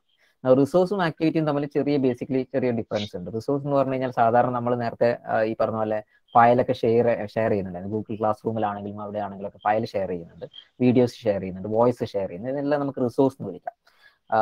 അതാണ് മോഡിൽ ഉദ്ദേശിക്കുന്നത്. അതായത് ഇറ്റ്സ് ജസ്റ്റ് എ 1 വേ ആയിട്ടുള്ള ഒരു കമ്മ്യൂണിക്കേഷൻ മാത്രമാണ്. നമ്മൾ കൊടുക്കുന്ന സാധനങ്ങളാണ് സാധാരണ റിസോഴ്സ് എന്ന് പറയുന്ന രീതിയിൽ വരുന്നത്. എന്നാൽ മൂഡിനെ സംബന്ധിച്ചിടത്തോളം ആക്ടിവിറ്റി എന്ന് പറഞ്ഞു കഴിഞ്ഞാൽ it's A 2 way communication where both the teacher and students അങ്ങോട്ടും ഇങ്ങോട്ടും ഇൻവോൾവ് ആവുന്ന രീതിയിൽ. അതായത് ഫോർ എക്സാമ്പിൾ ഒരു അസൈൻമെന്റ് ആകുമ്പോൾ നമ്മൾ ഒരു അസൈൻഡ് ടോപ്പിക് ഒരു സ്റ്റുഡന്റിന് കൊടുക്കുന്നു. കുട്ടി അതിൽ വർക്ക്ഔട്ട് ചെയ്ത് അതിന് ആവശ്യമുള്ള മെറ്റീരിയൽസ് എല്ലാം പ്രിപ്പയർ ചെയ്തതിന് ശേഷം സാധാരണ നമ്മളൊരു പേപ്പറിലൊക്കെ റൈറ്റപ്പോട് കൂടിയാണ് സാധാരണ അസൈൻമെന്റോടുകൂടി ഒരു നല്ലൊരു ടൈറ്റിൽ പേജ് ഒക്കെ ഉണ്ടാക്കി അതിനകത്ത് കോണ്ടന്റ്സ് ഒക്കെ റെഡിയാക്കി വെച്ചിട്ട് നമുക്ക് സബ്മിറ്റ് ചെയ്യുന്നു. അപ്പോൾ 2 വേ ആയിട്ടുള്ള ഒരു പ്രോസസ്സാണ് അസൈൻമെന്റ്. അതുകൊണ്ട് മോഡിൽ അസൈൻമെന്റ് ഒരു ആക്ടിവിറ്റി ആയിട്ടാണ് കാണുന്നത്. അപ്പോൾ ഒരു ആക്ടിവിറ്റിയെ പരിചയപ്പെടുത്തുക. അപ്പോൾ ഇത്രയും നേരം നമ്മൾ പരിചയപ്പെടുത്തിയ 2 സാധനങ്ങൾ റിസോഴ്സ് ആണെങ്കിൽ ഇനി മൂന്നാമത് നമ്മൾ പരിചയപ്പെടുത്താൻ പോകുന്ന കാര്യം എന്ന് പറഞ്ഞ ഒരു ആക്ടിവിറ്റിയാണ്. സോ ഈ പറഞ്ഞ മൂഡിലിന്റെ ഒരു കോഴ്സ് പേജിനകത്ത് നമുക്ക് എന്തൊരു ആക്ടിവിറ്റി ആഡ് ചെയ്യണമെങ്കിലോ അല്ലെങ്കിൽ ടീച്ചർക്ക് എന്തെങ്കിലും ഒരു എഡിറ്റിംഗ് വർക്ക് ചെയ്യണമെന്നുണ്ടെങ്കിൽ ഈ പറഞ്ഞ ഓപ്ഷൻ യൂസ് ചെയ്യണം. ടേൺ എഡിറ്റിംഗ് ഓൺ ഉള്ള ഓപ്ഷൻ യൂസ് ചെയ്യണം. അത് ക്ലിക്ക് ചെയ്യണം. ചില സമയത്ത് ഇത് ഈ പറഞ്ഞ ആക്ഷൻ മെനുവിന് അകത്തായിരിക്കാം. ഈ ചില തീമിനനുസരിച്ച് വ്യത്യാസം ഉണ്ടാവും. നിങ്ങളുടെ സൈറ്റിൽ ചിലപ്പോൾ ഈ പറഞ്ഞ ഇവിടെ ഒരു ആക്ഷൻ മെനു ഉണ്ട്. ഈ റൈറ്റ് സൈഡിൽ നിങ്ങൾക്ക് ഒരു ചക്രം കാണാൻ പറ്റും. അതാണ് നമ്മൾ ആക്ഷൻ മെനു അല്ലെങ്കിൽ ഗിയർ മെനു എന്നൊക്കെ വിളിക്കുന്ന ആ ഒരു മെനു ഇവിടെ ഉണ്ട്. ആ മെനുവിനകത്തായിരിക്കാം ഈ പറഞ്ഞ ചില സമയത്ത് ഈ ടേൺ എഡിറ്റിംഗ് ഓപ്ഷൻ ഉണ്ടാവാറുണ്ട്. ചില സമയത്ത് അതിനകത്താണ്. ഓക്കെ, ഈ തീമിന് ഇപ്പൊ ഈ എക്സിറ്റഡ് യൂസ് ചെയ്യുന്ന ഡിഫോൾട്ട് തീമിനകത്ത് ഇത് പുറത്ത് തന്നെ കിടപ്പുണ്ട്, ടേൺ എഡിറ്റിംഗ് ഓൺ എന്നുള്ളത്. അതിൽ ജസ്റ്റ് ഒന്ന് ക്ലിക്ക് ചെയ്യുന്നതോട് കൂടി ചെറിയൊരു മാറ്റം വന്നത് നിങ്ങൾക്ക് കാണാൻ പറ്റും. എനിക്കൊന്ന് ടോഗിൾ ചെയ്യുന്നുണ്ട് ഈ പറഞ്ഞ മെനു. ഓക്കെ, നേരത്തെ ഉണ്ടായിരുന്ന ആ ഒരു ഇതിൽ നിന്ന് ചെറിയൊരു മാറ്റം വന്ന് നിങ്ങൾക്ക് കാണാൻ പറ്റും. ഒരു പ്ലസ് സൈൻ ഇവിടെ വന്നിട്ടുണ്ട്. ഈ പറഞ്ഞ ആക്ടിവിറ്റി അല്ലെങ്കിൽ റിസോഴ്സുകളെ മൂവ് ചെയ്യാൻ വേണ്ടിയിട്ട് നമ്മൾ യൂസ് ചെയ്ത ഒരു പ്ലസ് സൈൻ ഉണ്ട്. അത് കൂടാതെ ഒരു പെന്നിന്റെ അല്ലെങ്കിൽ പെൻസിലിന്റെ ഐക്കൺ വന്നിട്ടുണ്ട്. പിന്നെ റൈറ്റ് സൈഡിൽ കുറെ എഡിറ്റ് ഓപ്ഷൻസ്, എഡിറ്റ് മെനു വന്നിട്ടുണ്ട്. അതുകൂടാതെ തന്നെ താഴത്തായിട്ട് add an activity or resource എന്നുള്ള ഓപ്ഷനും വന്നിട്ടുണ്ട്. അപ്പോൾ ഇത് ടേൺ എഡിറ്റിംഗ് ഓൺ ആക്കിയതുകൊണ്ടാണ് അങ്ങനെ വന്നിട്ടുള്ളത്. അത് ക്ലിക്ക് ചെയ്യണം. അപ്പോൾ ഒരു ടീച്ചർക്ക് ഒരു കോണ്ടന്റ് കൊടുക്കണം എന്നുണ്ടെങ്കിൽ ഈ പറഞ്ഞ ടേൺ എഡിറ്റിംഗ് ഓൺ ആക്കണം. എഡിറ്റിംഗ് ഓൺ ആക്കുന്നതോടുകൂടി ഈ ഓപ്ഷൻസ് എല്ലാം വരും. ഓക്കെ, ഈ പറഞ്ഞ കോഴ്സിന്റെ സ്ട്രക്ചറിൽ ഇന്നലെ ഞാൻ വിട്ടുപോയ ഒരു കാര്യമാണ്. ഇതിന് 2 പ്രധാന ഏരിയ കാണാൻ പറ്റും. Especially if you are putting in topic ഫോർമാറ്റിലാണ് സാധാരണ ഡിഫോൾട്ട് ആയിട്ട് വരുന്നത്. Topic format, topic 1, topic 2, topic 3 എന്നൊക്കെ പറഞ്ഞിട്ടുള്ള ഫോർമാറ്റ് ഉണ്ട്. അതിന്റെ ഫസ്റ്റ് ഏരിയ നമ്മൾ ജനറൽ ഏരിയ എന്ന് പറയുന്നത്. അവിടെയാണ് സാധാരണ അനൗൺസ്മെന്റ്സ്, ഡിസ്കഷൻ ഫോറം, കുട്ടികൾക്ക് ആദ്യം കാണേണ്ട കാര്യങ്ങളെല്ലാം വരുന്ന ഒരു സെഷനാണ് ഈ പറഞ്ഞ ജനറൽ ഏരിയ എന്ന് പറയുന്നത്. അവിടെ നമ്മൾ സാധാരണ കോണ്ടന്റ്സ് ഒന്നും കൊടുക്കാറില്ല. എന്തെങ്കിലും കാച്ചി ആയിട്ടുള്ള കാര്യങ്ങൾ, പെട്ടെന്ന് ശ്രദ്ധയിൽപ്പെടേണ്ട കാര്യങ്ങൾ, ഫോർ എക്സാമ്പിൾ അറ്റൻഡൻസ് അല്ലെങ്കിൽ സിലബസ്, അങ്ങനത്തെ പ്രധാന കാര്യങ്ങളാണ് ജനറൽ ഏരിയയിൽ കൊടുക്കുക. അത് കഴിഞ്ഞിട്ടാണ് പിന്നെ ടോപ്പിക് 1, 2 എന്നൊക്കെ പറഞ്ഞിട്ട് വരുന്നത്. ഈ ടോപ്പിക് 1, 2 എന്നൊക്കെ നിങ്ങൾക്ക് വേണമെങ്കിൽ എഡിറ്റ് ചെയ്യാം. നിങ്ങളുടെ സിലബസിന്റെ സ്ട്രക്ചർ പോലെ നിങ്ങൾക്ക് വേണമെങ്കിൽ അതിന് മൊഡ്യൂൾ 1 അല്ലെങ്കിൽ ചാപ്റ്റർ 1 എന്നൊക്കെ വേണമെങ്കിൽ നിങ്ങൾക്ക് അത് എഡിറ്റ് ചെയ്യാം. എഡിറ്റ് ചെയ്യാൻ ഈ പറഞ്ഞ പെൻ ഐക്കൺ യൂസ് ചെയ്താൽ മതി. ജസ്റ്റ് ഒന്ന് ക്ലിക്ക് ചെയ്ത് നിങ്ങൾക്ക് അത് ചെയ്യാൻ പറ്റും. ഓക്കെ, അപ്പോൾ ഞാനിവിടെ കുറച്ചൊന്ന് സ്ക്രോൾ ചെയ്യാണ്. നമുക്ക് പുതിയൊരു ആക്ടിവിറ്റിയാണ് പരിചയപ്പെടുത്തുന്നത്, അസൈൻമെന്റ്. അപ്പോൾ ടോപ്പിക് 2 ഇവിടെ നമുക്ക് വേണമെങ്കിൽ അതിനെ അസൈൻമെന്റ്സ് എന്നുള്ളൊരു ഒരു ഹെഡിങ്ങോട് കൂടി കൊടുക്കാം. അസൈൻമെന്റ്സ് വരുന്ന, അപ്പോൾ ഒന്നിൽ കൂടുതൽ അസൈൻമെന്റ്സ് ഉണ്ട്, നമുക്കെല്ലാം അവിടെ തന്നെ കൊടുക്കാൻ പറ്റുന്ന രീതിയിലൊക്കെ കൊടുക്കാം. പല രീതിയിൽ നിങ്ങൾക്ക് അത് ഡിസൈൻ ചെയ്യാം. വേണമെങ്കിൽ ഇതിന് മൊഡ്യൂൾ 2 എന്നാക്കിയിട്ട് അതുപോലെ കൊണ്ടുപോകാം. അപ്പോൾ തൽക്കാലം അസൈൻമെന്റ്സ് എന്നുള്ളൊരു ടോപ്പിക്ക് ഞാൻ അവിടെ തുടങ്ങിയിട്ടുണ്ട്. ബട്ട് ഇതല്ല നമ്മുടെ അസൈൻമെന്റ് എന്ന് പറയുന്ന ആക്ടിവിറ്റി. അസൈൻമെന്റിലുള്ള ആക്ടിവിറ്റി ആഡ് ചെയ്യാൻ വേണ്ടിയിട്ട് നമ്മൾ യൂസ് ചെയ്യേണ്ടത് add an activity or resource എന്നുള്ള ആ ഒരു പ്ലസ് സൈനോട് കൂടിയിട്ടുള്ള ആ ഒരു ഓപ്ഷനാണ് നമ്മൾ യൂസ് ചെയ്യേണ്ടത്. അത് നിങ്ങൾക്ക് എല്ലാ ടോപ്പിക്കിന്റെ താഴെ കാണാൻ പറ്റും. ഓക്കെ, ഇവിടെ ജനറൽ സെഷനിലുണ്ട്, ടോപ്പിക് 1-ലുണ്ട്. ഞാനിപ്പോൾ അസൈൻമെന്റ് എന്ന് പറഞ്ഞിട്ടുള്ള ടോപ്പിക് ക്രിയേറ്റ് ചെയ്തിട്ടുണ്ട്, അവിടെ നിങ്ങൾക്ക് ഇത് കാണാൻ പറ്റും. അപ്പോൾ എല്ലായിടത്തും നിങ്ങൾക്ക് കാണാൻ പറ്റും. കൂടുതൽ ടോപ്പിക്സ് വേണമെങ്കിൽ ഇവിടെ ആഡ് ടോപ്പിക് എന്നുള്ള ഓപ്ഷൻ ഉണ്ട്. Okay, so add an activity or resource എന്നുള്ള ഓപ്ഷൻ അസൈൻമെന്റ്സ് എന്നിട്ടൊരു ടോപ്പിക് ഞാൻ ക്രിയേറ്റ് ചെയ്തിരിക്കുന്നത്, അവിടെയാണ് ജസ്റ്റ് ഒന്ന് ക്ലിക്ക് ചെയ്യാണ് add an activity or resource എന്ന് പറയുന്നത്. അപ്പോൾ നേരത്തെ നിങ്ങൾ നമ്മുടെ Moodle സൈറ്റിൽ കണ്ടതിൽ നിന്ന് വ്യത്യസ്തമായ ഒരു തീം ആയതുകൊണ്ട് ഇതിന്റെ ആക്ടിവിറ്റീസ് ഡിസ്പ്ലെയർ അല്ലെങ്കിൽ ആക്ടിവിറ്റി ആൻഡ് റിസോഴ്സ് പിക്കർ എന്നിട്ടുള്ള ആ മെനു ആണ് അവിടെ വന്നിട്ടുള്ളത്. അപ്പോൾ ഏകദേശം ഒരു 20-25ഓളം 20ന്റെ മേലെ 20+ ആക്ടിവിറ്റീസ് ആൻഡ് റിസോഴ്സ് നമുക്ക് Moodle പ്രൊവൈഡ് ചെയ്യുന്നുണ്ട്. ഓക്കെ, ഡിഫോൾട്ട് ആയിട്ട് തന്നെ പ്രൊവൈഡ് ചെയ്യുന്നുണ്ട്. അപ്പോൾ അതിൽ 2 കാറ്റഗറി ഉണ്ട്, ഞാൻ നേരത്തെ പറഞ്ഞു. റിസോഴ്സസ് ഉണ്ട്, അതിൽ റിസോഴ്സസ് വരുന്നത് file, folder, book, page, URL. Okay, ഇതൊക്കെ നമുക്കൊന്ന് പരിചയപ്പെടേണ്ടതാണ്. ഈ കാര്യങ്ങൾ മിക്കവാറും സമയം ഉണ്ടെങ്കിൽ നമുക്കൊന്ന് പരിചയപ്പെടാം. അതിൽ ഫയലും ഫോൾഡറും നമ്മൾ ഓൾറെഡി പരിചയപ്പെട്ടുള്ള റിസോഴ്സുകളാണ്. റിസോഴ്സ് എന്ന് പറഞ്ഞാൽ ഒരു 1 വേ ആയിട്ടുള്ള ഒരു പ്രോസസ്സാണ്. സോ സംതിങ് ദാറ്റ് നമ്മൾ കുട്ടികൾക്ക് കൊടുക്കുന്ന കാര്യങ്ങളാണ് സാധാരണ ഈ പറഞ്ഞ റിസോഴ്സിൽ വരുന്നത്. എന്നാൽ ആക്ടിവിറ്റീസിൽ നമുക്ക് ഒരുപാട് കാര്യങ്ങൾ വരുന്നുണ്ട്. അതിൽ പ്രധാനപ്പെട്ട ഒന്നാണ് അസൈൻമെന്റ് ഉണ്ട്. Okay, then you have chat ഉണ്ട്, ഡിസ്കഷൻ ഫോറം ഉണ്ട്, ഗ്ലോസറി ഉണ്ട്, വിക്കി, വർക്ക്ഷോപ്പ്, ക്യൂസ് എന്നൊക്കെ പറഞ്ഞിട്ട് കുറേ കാര്യങ്ങളുണ്ട്. നമുക്ക് പറ്റുന്നതൊക്കെ പരിചയപ്പെടാൻ പറ്റുമെന്നുള്ളത് നോക്കാം. അപ്പോൾ അതിൽ ആദ്യത്തെ ആക്ടിവിറ്റി എന്ന് പറയുന്നത് അസൈൻമെന്റ് ആണ്. ഞാൻ ജസ്റ്റ് അതിൽ ക്ലിക്ക് ചെയ്യാം. ചിലതിൽ ഡബിൾ ക്ലിക്ക് ചെയ്യേണ്ടി വരും, ചിലതിലൊരു ഇത് പറഞ്ഞ പോലെ ചില തീമിൽ ഈ പറഞ്ഞ പോലെ റേഡിയോ ബട്ടൺ ഉണ്ടാവും, അതിൽ ക്ലിക്ക് ചെയ്തിട്ട് ആഡ് ആക്ടിവിറ്റി ഓർ റിസോഴ്സ് എന്നുള്ള ഓപ്ഷൻ അവിടെ കാണാൻ പറ്റും. ഓക്കെ, ഇവിടെ തൽക്കാലം ഈ തീമിൽ ജസ്റ്റ് ഈ അസൈൻമെന്റ് ജസ്റ്റ് ഒന്ന് ക്ലിക്ക് ചെയ്താൽ മതി. ക്ലിക്ക് ചെയ്യുന്നതോടുകൂടി അസൈൻമെന്റ് ആഡ് ചെയ്യാനുള്ള ഒരു പേജിലോട്ട് തന്നെ റീഡയറക്ട് ചെയ്യും. നേരത്തെ നമ്മൾ ഫയലും ഫോൾഡറും ഒക്കെ കണ്ടതുപോലെ തന്നെ ഒരു മെനുവിലോട്ടാണ് ഇത് കൊണ്ടുപോകുന്നത്. ഓക്കെ, അസൈൻമെന്റിനുമായി ബന്ധപ്പെട്ടുള്ള ഒരു മെനു ആണ്. ഒരുപാട് ഓപ്ഷൻസ് അതിനകത്തുണ്ട്. എല്ലാ ഓപ്ഷൻസിലോട്ട് ഇപ്പോൾ കടന്നു പോകാനുള്ള സമയമൊന്നുമില്ല. മിനിമം ഒരു അസൈൻമെന്റ് സ്റ്റാർട്ട് ചെയ്യാൻ നമുക്ക് അതിന് വേണ്ടത് ഒരു അസൈൻമെന്റിന് ഒരു പേരാണ്. ഓക്കെ, സോ ഫോർ എക്സാമ്പിൾ ഞാനിവിടെ ഒരു ട്രയൽ അസൈൻമെന്റ് എന്ന് കൊടുക്കും. ഓക്കെ, നിങ്ങൾക്ക് കൊടുക്കാം അസൈൻമെന്റ് 1 എന്നോ അസൈൻമെന്റ് 2 എന്നോ അങ്ങനെ എന്തെങ്കിലും കൊടുക്കാം. Okay, for example trial assignment എന്നുള്ള ഒരു പേര് മാത്രം ഞാനിവിടെ ടൈപ്പ് ചെയ്തിരിക്കുകയാണ്. ഇത്രയും കൊടുത്താൽ തന്നെ നിങ്ങൾക്ക് ഈ അസൈൻമെന്റ് സ്റ്റാർട്ട് ചെയ്യാം. വേറെ ഒന്നും ചെയ്യാല്ലേ, ട്രയൽ കൊടുക്കുക and just go down and select this save and return two course എന്നുള്ള ഓപ്ഷൻ ജസ്റ്റ് ഒന്ന് ക്ലിക്ക് ചെയ്തതോടുകൂടി അസൈൻമെന്റ് റെഡി ആവും. പക്ഷെ അതല്ല കാര്യം, നമുക്ക് എന്താണ് അസൈൻമെന്റ് കൊടുക്കേണ്ടത് അങ്ങനെ കുറച്ച് ഡീറ്റെയിൽസും കൂടി കൊടുക്കേണ്ടതുണ്ട്. അതുകൊണ്ട് നമുക്ക് ആ കാര്യങ്ങൾ കൂടി പറയാം. അപ്പോൾ അസൈൻമെന്റ് താഴെ നേരത്തെ നമ്മൾ ഫയലും ഫോൾഡറൊക്കെ കണ്ടതുപോലെ തന്നെ ഇവിടെ നിങ്ങൾക്ക് ഡിസ്ക്രിപ്ഷൻ കൊടുക്കാനുള്ള ഓപ്ഷൻ ഉണ്ട്. നിങ്ങൾക്ക് ആ ഡിസ്ക്രിപ്ഷൻ എത്ര വേണമെങ്കിലും കളർഫുള്ളോ അല്ലെങ്കിൽ ബോൾഡോ അല്ലെങ്കിൽ അതെങ്ങനെ വേണമെങ്കിലും അലൈൻ ചെയ്യാം. അതിനുള്ള ടെക്സ്റ്റ് എഡിറ്റർ ടൂൾ അവിടെ ഉണ്ട്. And even you can use A voice record ചെയ്യാനുള്ള ഓപ്ഷൻ വരെ ഈ പറഞ്ഞ ചില ബ്രൗസറുകളിൽ നിങ്ങൾക്ക് ചില പറഞ്ഞ Moodle തീമുകളിൽ നിങ്ങൾക്ക് കാണാൻ പറ്റും. വീഡിയോ റെക്കോർഡ് ചെയ്തിടാം, അവിടെ ഇൻസ്ട്രക്ഷൻ കൊടുക്കാം, ഡിസ്ക്രിപ്ഷൻ എന്നുള്ള സാധനം ഡിസ്ക്രിപ്ഷനുള്ള ആ പൊസിഷനിൽ. സോ ഇവിടെ ഞാനൊരു തൽക്കാലം വെറുതെ ഒന്ന് കൊടുക്കുന്നത് സബ്മിറ്റ് യുവർ അസൈൻമെന്റ് എന്ന് മാത്രം വെറുതെ ടൈപ്പ് ചെയ്യണം. അസൈൻമെന്റ് എന്ന് മാത്രം വെറുതെ ഒന്ന് ടൈപ്പ് ചെയ്യുന്നു. നിങ്ങൾക്ക് അതിനെ വേണമെങ്കിൽ ബോൾഡ് ആക്കാം, അങ്ങനത്തെ കാര്യങ്ങളൊക്കെ ചെയ്യാം. ആ ടെക്സ്റ്റ് എഡിറ്ററിൽ സാധാരണ ചെയ്യുന്ന പോലത്തെ എല്ലാ കാര്യങ്ങളും ഇവിടെയും ഓപ്ഷൻസ് ഉണ്ട്. ഓക്കെ, അത് ചെയ്യാം. എന്നിട്ട് display description on course page എന്നോട് കൊടുത്താൽ മാത്രമേ കോഴ്സ് പേജിനകത്ത് ഈ പറഞ്ഞ ഡിസ്ക്രിപ്ഷൻ അവിടെ വരുള്ളൂ. അല്ലാന്നുണ്ടെങ്കിൽ കുട്ടി ആ പറഞ്ഞ അസൈൻമെന്റിനകത്തോട്ട് കയറിയാൽ മാത്രമേ ഈ പറഞ്ഞ ഡിസ്ക്രിപ്ഷൻ അവിടെ കാണുള്ളൂ. സോ അത് ഞാൻ ജസ്റ്റ് ഒന്ന് ടിക്ക് ചെയ്യുന്നു, നിർബന്ധമൊന്നുമില്ല. അപ്പോൾ പേര് കൊടുത്തു, അസൈൻമെന്റിനെ കുറിച്ച് എന്തെങ്കിലും നിങ്ങൾക്ക് ഇവിടെ ഇൻസ്ട്രക്ഷനോ അങ്ങനെ എന്തെങ്കിലും കൊടുക്കാണ്ടെങ്കിൽ അതൊക്കെ കൊടുക്കാൻ പറ്റുന്ന ഒരു ഏരിയ ആണ് ഈ പറഞ്ഞ ഡിസ്ക്രിപ്ഷൻ എന്ന് പറയുന്നത്. അഡീഷണൽ ഫയൽ എന്നൊരു ഓപ്ഷൻ കൂടി ഉണ്ട്. ഇവിടെയാണ് സാധാരണ നമ്മൾ അസൈൻമെന്റുമായി ബന്ധപ്പെട്ടിട്ടുള്ള മാതൃകാ ഫയലുകൾ കൊടുക്കാം. ഒരു ക്ലാസ്സിൽ തന്നെ ഒന്നിൽ കൂടുതൽ കുട്ടികൾ ഉണ്ടാവും, ഡെഫിനറ്റ്ലി അവർക്ക് വേറെ വേറെ അസൈൻമെന്റ്സ് ആ കൊടുക്കുന്നുണ്ടെങ്കിൽ അത് വേണമെങ്കിൽ കൊടുക്കാം. ഓക്കെ, അത് കൊടുക്കാനൊക്കെ പറ്റുന്ന ഏരിയ ആണ് പറഞ്ഞ അഡീഷണൽ ഫയൽ എന്ന് പറയുന്നത്. ഓക്കെ, അത് വേണമെങ്കിൽ ചെയ്യാം. അപ്പം ഞാനിവിടെ ഓൾറെഡി ഒരു അസൈൻമെന്റുമായി ബന്ധപ്പെട്ടിട്ട് ഇൻസ്ട്രക്ഷൻസ് ഓൺ അസൈൻ ടോപ്പിക്സ് എന്ന് പറഞ്ഞിട്ട് ഒരു എക്സൽ ഫയൽ ഇവിടെ എടുത്തു വെച്ചിട്ടുണ്ട്. ഞാൻ ജസ്റ്റ് ഒന്ന് ഡ്രാഗ് ആൻഡ് ഡ്രോപ്പ് ചെയ്യാം. അല്ലെങ്കിൽ നിങ്ങൾക്ക് നേരത്തെ ശിവശങ്കർ കാണിച്ചതുപോലെ തന്നെ നിങ്ങൾക്ക് ഇവിടെ ഫയൽ പിക്കർ ഉണ്ട്. ഈ ഫയൽ പിക്കർ വെച്ചിട്ട് നിങ്ങൾക്ക് അതിനൊത്ത് ആഡ് ചെയ്യാം. അപ്പോൾ ഈ അഡീഷണൽ ഫയലിന്റെ പർപ്പസ് അസൈൻമെന്റിൽ പ്രധാനമായിട്ട് ഇത്രയേ ഉള്ളൂ കാണുന്നത്. ഒന്നെങ്കിൽ നിങ്ങൾക്ക് മാതൃകയായിട്ടുള്ള ഒരു അസൈൻമെന്റിന് മാതൃക കൊടുക്കാം, അല്ലെങ്കിൽ ഞാനോ മറ്റുള്ളവരൊക്കെ ചെയ്യുന്ന പോലെ രീതിയിലുള്ള ഒന്നിൽ കൂടുതൽ അസൈൻമെന്റ്സ് ഉണ്ടെങ്കിൽ അതിനൊരു ലിസ്റ്റ് ആക്കിയിട്ട് ഇതുപോലെ ഞാനിപ്പോൾ ഇവിടെ ഒരു അസൈൻമെന്റ് ചെയ്യാനുള്ള ഒരു ഫയൽ ഇവിടെ റെഡി ആക്കിയിട്ടുണ്ടായിരുന്നു. നേരത്തെ ഒരു എക്സൽ ഫയലിലാണ് ഇട്ടിരിക്കുന്നത്. അപ്പോൾ എൻ്റെ ക്ലാസ്സിൽ PG സ്റ്റുഡൻസ് ആണ്, 12ഓളം കുട്ടികളുണ്ട്. 12 ഡിഫറെന്റ് ആയിട്ടുള്ള ടോപ്പിക്സ്, സെമിനാറും അതുപോലെ അസൈൻമെന്റുമായി ബന്ധപ്പെട്ടുള്ള ടോപ്പിക്കാണ്.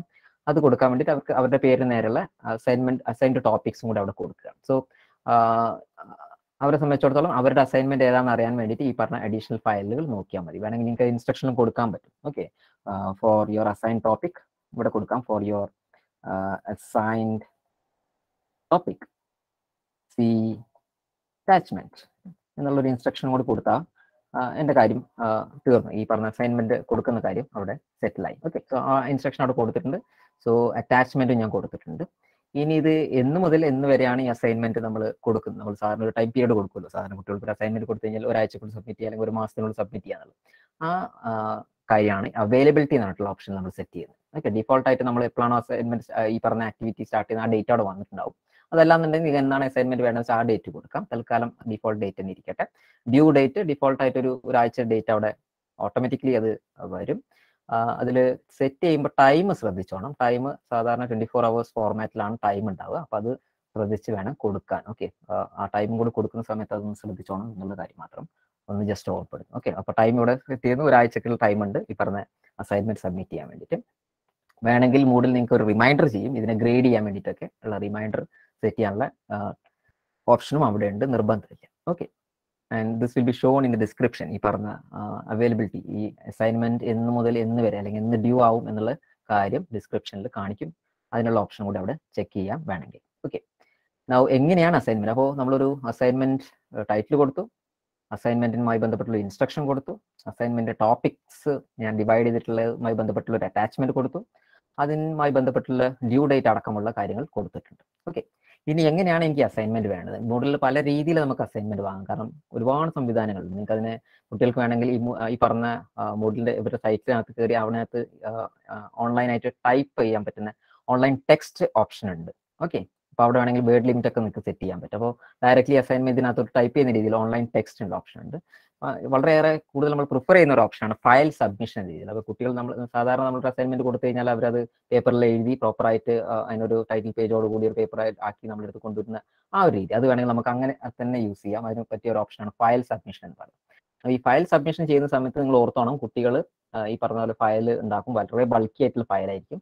അപ്പൊ അതിനൊക്കെ ഒരു റെസ്ട്രിക്ഷൻ വെച്ചില്ല എന്നുണ്ടെങ്കിൽ നമ്മുടെ സൈറ്റിൽ ആകെ കുറച്ച് സ്പേസ് ഉണ്ടാവും. എസ്പെഷ്യലി എക്സിറ്റഡ് പോലത്തെ സൈറ്റുകളൊക്കെ നമുക്ക് ഒരു ഒരു ഒരു ഒരു എന്താ പറയുക ഫ്രീ ആയിട്ട് തരുന്നതുകൊണ്ട് തന്നെ അതിനൊരു ലിമിറ്റ് ഉണ്ട്. അപ്പൊ ആ സൈറ്റിനകത്ത് ആ ലിമിറ്റ് ഡിഫോൾട്ട് ആയിട്ട് അവിടെ സെറ്റ് ചെയ്തിട്ടുണ്ടാവും. അവർക്ക് അപ്ലോഡ് ചെയ്യാൻ പറ്റുന്ന ഫയലിന്റെ സൈസ് 100 MB ആണ് വെച്ചത്. അപ്പൊ 100 MB ഒക്കെ വലിയൊരു ഫയലാണ്. ഞാൻ സാധാരണ കൊടുക്കുന്നത് സാധാരണ 1 MB അല്ലെങ്കിൽ 5 MB ഒക്കെ താഴെ വരുന്ന രീതിയിലുള്ള ഒരു ഫയൽ സൈസ് ആണ് അവിടെ സെറ്റ് ചെയ്യുന്നത്. അത് നമുക്ക് സെറ്റ് ചെയ്യാനുള്ള ഓപ്ഷൻ ഉണ്ട്. നമ്പർ ഓഫ് ഫയൽസ്, എത്ര ഫയൽസ് വേണം എന്നുള്ളത് നമുക്ക് അവിടെ സെറ്റ് ചെയ്യാൻ പറ്റും. അപ്പോൾ അതും നിങ്ങൾക്ക് ചെയ്യാം. ഒരുപാട് ഫയൽ ഇതിനകത്ത് എടുത്തു കഴിഞ്ഞാൽ നമ്മുടെ സെർവറിനകത്ത് ഇതെല്ലാം ഒന്ന് സേവ് ആയത് കൊടുക്കും. അതുകൊണ്ട് അത് മിനിമം ആക്കണം. നമ്മുടെ അഡ്മിൻ സാധാരണ ഈ പറഞ്ഞ ഫയൽ സൈസ് ഒരു ലിമിറ്റ് സൈസ് വെച്ചിട്ടുണ്ടാവും. ഫോർ എക്സാമ്പിൾ പട്ടാമ്പി കോളേജിൽ ഇതിനകത്ത് 32 MB ആണ് നമ്മൾ സൈറ്റ് മാക്സിമം ഫയൽ സൈസ് വെച്ചിട്ടുള്ളത്. അപ്പോൾ അതിന്റെ മേലുള്ള ഒരു ഫയൽ ഒരാൾക്കും അപ്ലോഡ് ചെയ്യാൻ പറ്റില്ല. അപ്പോൾ അങ്ങനത്തെ രീതിയിൽ തെറ്റി അത് അഡ്മിൻ ചെയ്യുന്നതാണ്. അപ്പോൾ അതുപോലെ എക്സിറ്റഡിൽ ഇത് 100 MB ആണ് അവരുടെ സൈസ് വെച്ചിരിക്കുന്നത്. ഞാനത് കുറച്ച് വീണ്ടും 5 MB ആക്കിയിട്ടുണ്ട്. അപ്പോൾ അതിലൊന്ന് ശ്രദ്ധിച്ചാൽ ഫയൽ സബ്മിഷൻസ് ആണ് നമ്മൾ സ്വീകരിക്കുന്നത്. ഇനി ഫയൽ സബ്മിഷൻ എന്ന് പറയുന്നത് കുട്ടികൾക്ക് എന്ത് രീതിയിലുള്ള ഫയലും സബ്മിറ്റ് ചെയ്യാൻ പറ്റും. അത് വേണമെങ്കിൽ നിങ്ങൾക്ക് റെസ്ട്രിക്ട് ചെയ്യാനുള്ള ഓപ്ഷനാണ് ഇവിടെ ആക്സെപ്റ്റഡ് ഫയൽ ടൈപ്സ് എന്നുള്ള ഓപ്ഷനിൽ കിടക്കുന്നത്. അപ്പോൾ അവിടെ വേണമെങ്കിൽ നിങ്ങൾക്ക് ചൂസ് ചെയ്യാൻ പറ്റും. ജസ്റ്റ് ആ ചൂസ് എന്നുള്ള ഓപ്ഷൻ ക്ലിക്ക് ചെയ്യുമ്പോൾ ഓൾ ടൈപ്പ് എന്നുള്ള ഓപ്ഷൻ ഉണ്ട്. Archive files, audio files, HTML files, document files, image files, എന്ത് ഫയലും വേണമെങ്കിൽ നിങ്ങൾക്ക് സെലക്ട് ചെയ്യാൻ പറ്റും. അപ്പോൾ റെസ്ട്രിക്ട് ചെയ്ത് കഴിഞ്ഞാൽ എല്ലാവരും ഒരേപോലത്തെ ഫയൽസ് അവിടെ കൊണ്ടുവരാൻ ചാൻസ് ഉണ്ട്. അപ്പോൾ എനിക്ക് വേണ്ടത് ഈ ഒരു അസൈൻമെന്റ് വേണ്ടത് ഈ പറഞ്ഞ പോലെ ഒരു PDF ഫയലാണെന്നുള്ളതുകൊണ്ട് ഞാൻ ഈ പറഞ്ഞ ഡോക്യുമെന്റ് ഫയൽസ് ആണ് യൂസ് ചെയ്യുന്നത്. ആ ഡോക്യുമെന്റ് തന്നെ വേർഡ് ഫയൽ ഉണ്ട്, അതുപോലെ തന്നെ ഈ പറഞ്ഞ പോലെ ഓപ്പൺ ഓഫീസ് ഫയൽ ഉണ്ട്, PDF ഫയൽ ഉണ്ട്, റിച്ച് ടെക്സ്റ്റ് ഫയൽ ഉണ്ട്. ഇതിലേതാ വേണ്ടതെന്ന് വേണമെങ്കിൽ അത് വേണമെങ്കിൽ എനിക്ക് റെസ്ട്രിക്ട് ചെയ്യാം. ഫോർ എക്സാമ്പിൾ എനിക്കൊരു PDF ഫയലോ അല്ലെങ്കിൽ വേർഡ് ഡോക്യുമെന്റ് ഫയലോ രീതിയിലുള്ള അസൈൻമെന്റ് മാത്രം മതി. അപ്പൊ അത് മാത്രം ഞാൻ സെറ്റ് ചെയ്ത് കൊടുക്കുകയാണ്. എന്നിട്ട് സേവ് ചേഞ്ചസ് എന്ന് കൊടുക്കുന്നതോടുകൂടി ഇവിടെ ഈ പറഞ്ഞ സിസ്റ്റം ആക്സെപ്റ്റ് ചെയ്യാൻ പോകുന്ന ഫയൽ കുട്ടികൾക്ക് എന്ത് ഫയലും അവിടെ അപ്ലോഡ് ചെയ്യാൻ പറ്റില്ല. Only they can upload .PDF അല്ലെങ്കിൽ .doc വേർഡ് ഫയൽ മാത്രമേ അവർക്ക് അവിടെ അപ്ലോഡ് ചെയ്യാൻ പറ്റൂ. അങ്ങനെ റെസ്ട്രിക്ഷൻ ഞാൻ വെച്ചിരിക്കുകയാണ്. ഓക്കെ, അത് വെക്കാതിരിക്കാം. വേണമെങ്കിൽ കുട്ടികൾക്ക് പിക്ചേഴ്സ് ഒക്കെ അപ്ലോഡ് ചെയ്യാൻ പറ്റുന്ന രീതിയിൽ ഓൾ ഫയൽസ് വേണം കൊടുക്കുക. അത് നിങ്ങളുടെ അസൈൻമെന്റിന്റെ സ്വഭാവം പോലെ നിങ്ങൾക്ക് സെറ്റ് ചെയ്യാം. But it's always better that you keep the file size to the lowest possible. Okay, ഇത്രയും ചെയ്യാം. ഇത് കഴിഞ്ഞതിന് ശേഷം വീണ്ടും കുറെ ഓപ്ഷൻസ് ഉണ്ട് അവിടെ. ഫീഡ്ബാക്ക് ടൈപ്സ് ഉണ്ട്, സബ്മിഷൻ സെറ്റിംഗ് ഉണ്ട്. അതിലോട്ട് ഞാൻ ഡീറ്റെയിൽസിലോട്ട് പോകുന്നില്ല. ഓക്കെ, ഒരുപാട് ഓപ്ഷൻസ് ഉണ്ട്. ദെൻ ഗ്രേഡ് എന്നുള്ള ഓപ്ഷൻ ഉണ്ട്. ഓഫ് കോഴ്സ് അസൈൻമെന്റ് നമ്മൾ കൊടുക്കുന്ന സമയത്ത് നമ്മൾ അതിനെ ഇവാലുവേറ്റ് ചെയ്യാൻ ഉള്ള ഒരു ടൂളും കൂടെ ആയിട്ടാണ് യൂസ് ചെയ്യുന്നത്. അതുകൊണ്ട് ഗ്രേഡ് എന്നുള്ളൊരു ടോപ്പിക് അവിടെ കാണാൻ പറ്റും. ഡിഫോൾട്ട് ആയിട്ട് അസൈൻമെന്റിന്റെ ഗ്രേഡ് 100-ലായിരിക്കും കിടക്കുന്നുണ്ടാവുക. നിങ്ങൾ കുറച്ച് നിങ്ങൾക്ക് ഗ്രേഡ് 10 അല്ലെങ്കിൽ ആവശ്യമുള്ള നിങ്ങൾ ഗ്രേഡ് അവിടെ സെറ്റ് ചെയ്യാൻ പറ്റും. ഗ്രേഡ് അല്ലാതെ അവിടെ സ്കെയിൽ ഓപ്ഷൻസ് ഉണ്ട്. സ്കെയിൽസ് നമ്മൾ ഈ പറഞ്ഞ മോഡിൽ ഇതുപോലെ സെറ്റ് ചെയ്യാൻ പറ്റും. പല രീതിയിലുള്ള സ്കെയിൽസ് സെറ്റ് ചെയ്യാൻ പറ്റും, ഗ്രേഡ്സ് സെറ്റ് ചെയ്യാൻ പറ്റും. അപ്പൊ അങ്ങനെയുള്ള ഓപ്ഷൻസും ഉണ്ട്. അത് നിങ്ങൾക്ക് പിന്നീട് എക്സ്പ്ലോർ ചെയ്യാം. തൽക്കാലം ഞാനിവിടെ പോയിന്റ് എന്നുള്ള ഓപ്ഷൻ തന്നെ യൂസ് ചെയ്യുന്നു. 10 മാക്സിമം ഗ്രേഡ് വെച്ചുകൊണ്ടിരിക്കുന്നു. പിന്നെ നമുക്കിതിനെ ഈ ഗ്രേഡിനെ പല രീതിയിലുള്ള കാറ്റഗറൈസ് ചെയ്യാനുള്ള ഓപ്ഷനൊക്കെ ഉണ്ട്. അത് പിന്നീട് ഗ്രേഡ് ബുക്ക് റെഡി ആക്കുന്ന സമയത്ത് നമുക്ക് ഡീറ്റെയിൽസിലോട്ട് പോവാം. ഓക്കെ, തൽക്കാലം വേറെ ഓപ്ഷൻസ് ഒന്നും ഞാൻ ചെക്ക് ചെയ്യുന്നില്ല. അപ്പോൾ ഗ്രേഡ് ഞാൻ അവിടെ സെറ്റ് ചെയ്തിട്ടുണ്ട്. മാക്സിമം ഗ്രേഡ് എത്രയാണെന്ന് സെറ്റ് ചെയ്തിട്ടുണ്ട്. വേണമെങ്കിൽ പാസ് ഗ്രേഡും വേണമെങ്കിൽ എനിക്ക് സെറ്റ് ചെയ്യാം. ഓക്കെ, 40% അല്ലെങ്കിൽ 4 മാർക്ക് വരുന്ന രീതിയിലുള്ള 4 പോയിന്റ് വരുന്ന രീതിയിലുള്ള പാസ് ഗ്രേഡ് സെറ്റ് ചെയ്തിട്ടുണ്ട്. വേറെയും കുറേ ഓപ്ഷൻസ് അവിടെ ഉണ്ട്. നിങ്ങൾക്ക് അതൊക്കെ വേണമെങ്കിൽ എക്സ്പ്ലോർ ചെയ്യാം.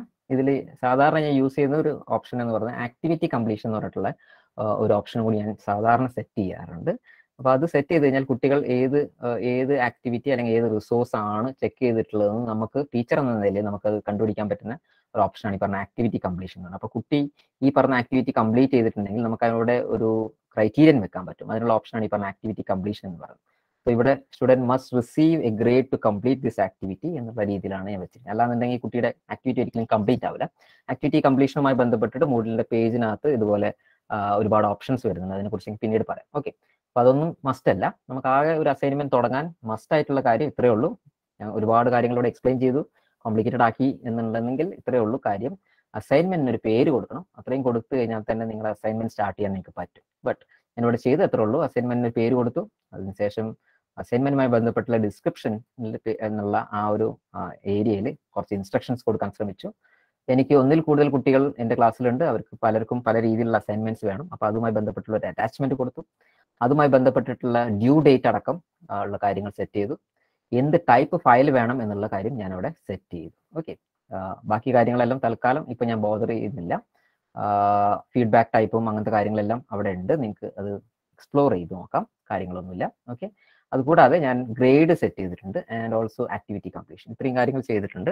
And then I will click save and return two course എന്നുള്ള ഓപ്ഷൻ ജസ്റ്റ് ഒന്ന് ക്ലിക്ക് ചെയ്യും. ഓക്കെ, 2 ഓപ്ഷൻ ഉണ്ട്. സേവ് ആൻഡ് റിട്ടേൺ ഉണ്ട്, അതുപോലെ സേവ് ആൻഡ് ഡിസ്പ്ലേ ഉണ്ട്. സേവ് ആൻഡ് ഡിസ്പ്ലേ കൊടുത്തു കഴിഞ്ഞാൽ ഡയറക്റ്റ്ലി അസൈൻമെന്റിലോട്ട് പോകും.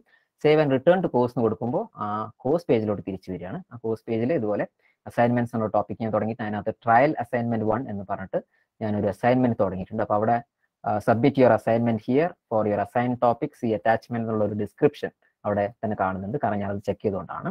ഇനി ട്രയൽ അസൈൻമെന്റ് എന്നുള്ള ടോപ്പിക്കിൽ ജസ്റ്റ് ഒന്ന് ക്ലിക്ക് ചെയ്യാനോ അല്ലെങ്കിൽ സ്റ്റുഡൻറ്റോ ക്ലിക്ക് ചെയ്ത് കഴിഞ്ഞാൽ ഇതുപോലെ ഒരു പേജിലോട്ടാണ് പോവുക. അപ്പോൾ അവിടെ ഈ പറഞ്ഞ പോലെ സ്റ്റുഡൻസ് എത്ര പാർട്ടിസിപ്പൻസ് ഉണ്ട്, നമ്മുടെ ക്ലാസ്സിൽ എത്ര പാർട്ടിസിപ്പൻസ് ഉണ്ട് എന്നുള്ളത് കാണിക്കും. ഇവിടെ രണ്ട് പാർട്ടിസിപ്പൻസ് ഉള്ളൂ.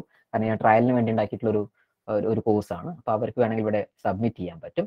ആ 2 പാർട്ടിസിപ്പൻസിന് ഇവിടെ സബ്മിറ്റ്. എങ്ങനെയാണ് സബ്മിറ്റ് ചെയ്യുന്നത് കലാപരമാഷ റെഡി ആണെങ്കിൽ ഇവിടെ സബ്മിറ്റ് ചെയ്യാൻ പറ്റും. അപ്പോൾ ടൈം റിമൈനിങ് ഇവിടെ കാണിക്കുന്നുണ്ട്. 7 ദിവസവും 9 മണിക്കൂറുമാണ് ഉള്ളത്. വ്യൂ ആൾ സബ്മിഷൻ കൊടുക്കാൻ ഇവിടെ സബ്മിഷൻസ് ഒന്നും വന്നിട്ടില്ല. അതുകൊണ്ട് തൽക്കാലം ഞാനൊന്നും ചെയ്തില്ല. എത്ര സബ്മിറ്റ് ചെയ്തു, എത്ര ഗ്രേഡ് ചെയ്തു എന്നുള്ളൊരു ഒരു വ്യൂ ആണ് ഒരു ടീച്ചർക്ക് കിട്ടുക. ഇനി സ്റ്റുഡൻസ് വ്യൂ എങ്ങനെ കിട്ടുന്നുള്ളത് കലാപരമാഷ അവിടെ ഉണ്ടെങ്കിൽ ഓക്കെ ഞാൻ അങ്ങോട്ട് വരാം. എന്റെ സ്ക്രീൻ റഷീദ് മാഷ് നമ്മളോട് പറഞ്ഞത് എങ്ങനെയാണ് അസൈൻമെന്റ് സെറ്റ് ചെയ്യുക എന്നുള്ളത്. അപ്പൊ ഞാനിപ്പോ ഒരു സ്റ്റുഡന്റ് റോളില് റഷീദിന്റെ ആ കോഴ്സിലുണ്ട്. അപ്പൊ അവിടെ ഇതാണ് ആ പേജ്. ഞാനിത് കുറച്ച് മുമ്പ് ഓപ്പൺ ആക്കി വെച്ചതാണ്. ഇപ്പൊ അസൈൻമെന്റ് അവിടെ ഒന്നുമില്ല. ഞാനൊന്ന് റിഫ്രഷ് ചെയ്യുന്നു. അപ്പൊ ഇവിടെ അസൈൻമെന്റിന്റെ ഇത് വന്നു. അപ്പം ഞാൻ ഹോമിൽ എത്തുമ്പോൾ തന്നെ നമ്മൾ കലണ്ടർ ഇവന്റ് എന്ന് പറഞ്ഞുകൊണ്ട് വരാനിരിക്കുന്ന കാര്യങ്ങളെ കുറിച്ചെല്ലാം നമ്മൾ റിമൈൻഡ് ചെയ്യുന്ന ഒരു ഏരിയ ഒക്കെ ഡാഷ്ബോർഡിൽ തന്നെ ഉണ്ടാകും. ഞാൻ അവിടേക്ക് പോകുന്നില്ല. Just assignment.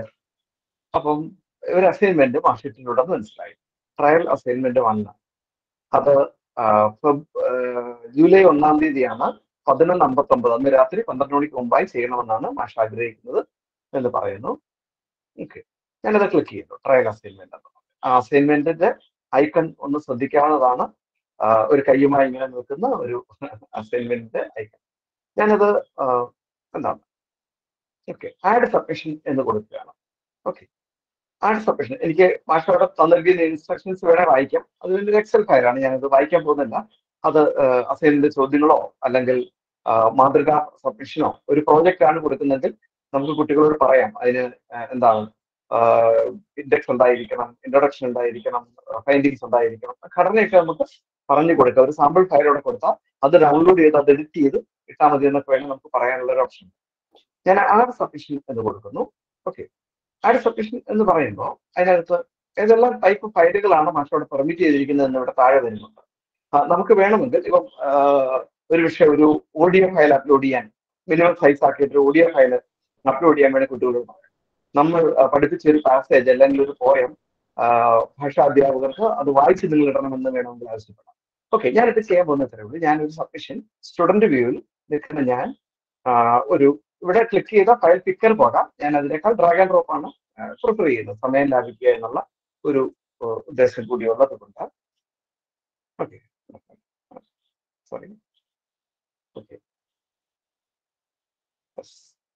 ഈ ഞാൻ വിൻഡോസ് 11 ആണ്, അതിനകത്ത് ഡ്രാഗ് ആൻഡ് ഡ്രോപ്പ് അത്ര കംഫർട്ടബിൾ അല്ല. ഞാൻ തയ്യാറാക്കി വെച്ചിരിക്കുന്ന ഒരു ഫയലുണ്ട്, നേരത്തെ ഒരു ഫയൽ, അത് അവിടേക്ക് അപ്ലോഡ് ചെയ്യുന്നു. Okay, where 2007 document cannot be accepted. Sorry, ഞാനത്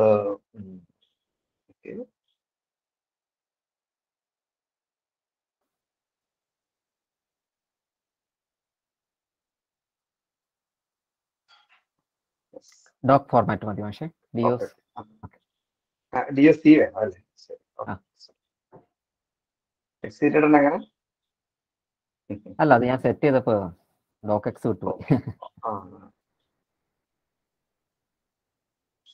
ഞാൻ ഓർത്തത് പുതിയ കോമ്പാറ്റബിൾ മോഡലാണ്. ഓക്കെ, ശരി.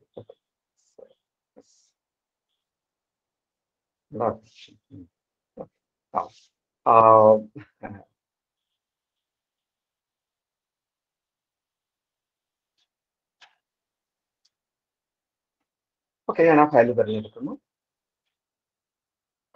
അപ്ലോഡ് ദിസ് ഫയൽ എന്ന് കൊടുക്കുന്നു. ഓക്കെ, ആ ഫയൽ ഞാൻ സേവ് ചേഞ്ചസ് എന്ന് കൊടുക്കുന്നു. ഓക്കെ, ഇവിടെ ഇതിന്റെ അവസാന ദിവസം വരെ എനിക്ക് വേണമെങ്കിൽ ഇത് എഡിറ്റ് ചെയ്യാനും ഫയലുകൾ മാറ്റാനുള്ള സ്വാതന്ത്ര്യം സ്റ്റുഡന്റ് എന്ന രീതിയിലുണ്ട്. 7 ദിവസം കൂടിയുണ്ട്. അതിനിടയിൽ ഞാൻ ചെയ്തതിനകത്ത് തിരുത്തൽ വേണമെങ്കിലൊക്കെ എനിക്ക് എഡിറ്റ് സബ്മിഷനിൽ പോയി വീണ്ടും ഇതേ വിൻഡോയിലേക്ക് എത്താനായിട്ട് പറ്റും. ശരി, ഓക്കെ, താങ്ക് യു. സോ കലാധർ മാഷ് അവിടെ ഒരു അസൈൻമെന്റ് സബ്മിറ്റ് ചെയ്തിട്ടുണ്ട്. അത് ഇവാലുവേറ്റ് ചെയ്ത് നമ്മൾ പറഞ്ഞിട്ട് ഈ അസൈൻമെന്റ് എന്നുള്ള ടോപ്പിക് നമുക്ക് ഇവിടെ അവസാനിപ്പിക്കാൻ ശ്രമിക്കാം. ഓക്കെ, ഞാൻ തിരിച്ച് നമ്മുടെ കോഴ്സിലോട്ട് എത്തുകയാണ്. Okay, culture and popular media എന്നുള്ള കോഴ്സാണ് ഇരിക്കുന്നത്. സോ അതിനകത്ത് നോക്കിക്കഴിഞ്ഞാൽ നിങ്ങൾക്ക് ഇതുപോലെ അസൈൻമെന്റ് വന്നിട്ടുണ്ട്, ട്രയൽ അസൈൻമെന്റ്. അപ്പോൾ സ്റ്റുഡൻറ്റും ടീച്ചറും ഒരേപോലെയാണ് പോകുന്നത്, ഒരേ പേജിലാണ് വർക്ക് ചെയ്യുന്നത്, ബട്ട് ചില വ്യത്യാസങ്ങളുണ്ട് ഡെഫിനറ്റ്ലി. സോ ഈ ട്രയൽ അസൈൻമെന്റ് എന്നുള്ള ഓപ്ഷൻ ഞാൻ ജസ്റ്റ് ഒന്ന് ക്ലിക്ക് ചെയ്യുന്നു. അപ്പോൾ അത് ഡ്യൂ ആവുന്ന സമയത്ത് ഓട്ടോമാറ്റിക്കലി ഈ പറഞ്ഞ പോലെ കലണ്ടറിൽ റിമൈൻഡർ ഉണ്ടാവും, എനിക്കിത് ഈ പറഞ്ഞ അസൈൻമെന്റ് ഡ്യൂ ആയിട്ടുണ്ട്, അത് മാർക്ക് ചെയ്യാനുള്ള സമയമായിട്ടുണ്ട് എന്നൊക്കെ പറഞ്ഞിട്ടുള്ള മെസ്സേജ് വന്നുകൊണ്ടേയിരിക്കും. ഓക്കെ, അപ്പോൾ അതൊക്കെ സെറ്റ് ചെയ്തിട്ടുണ്ട്.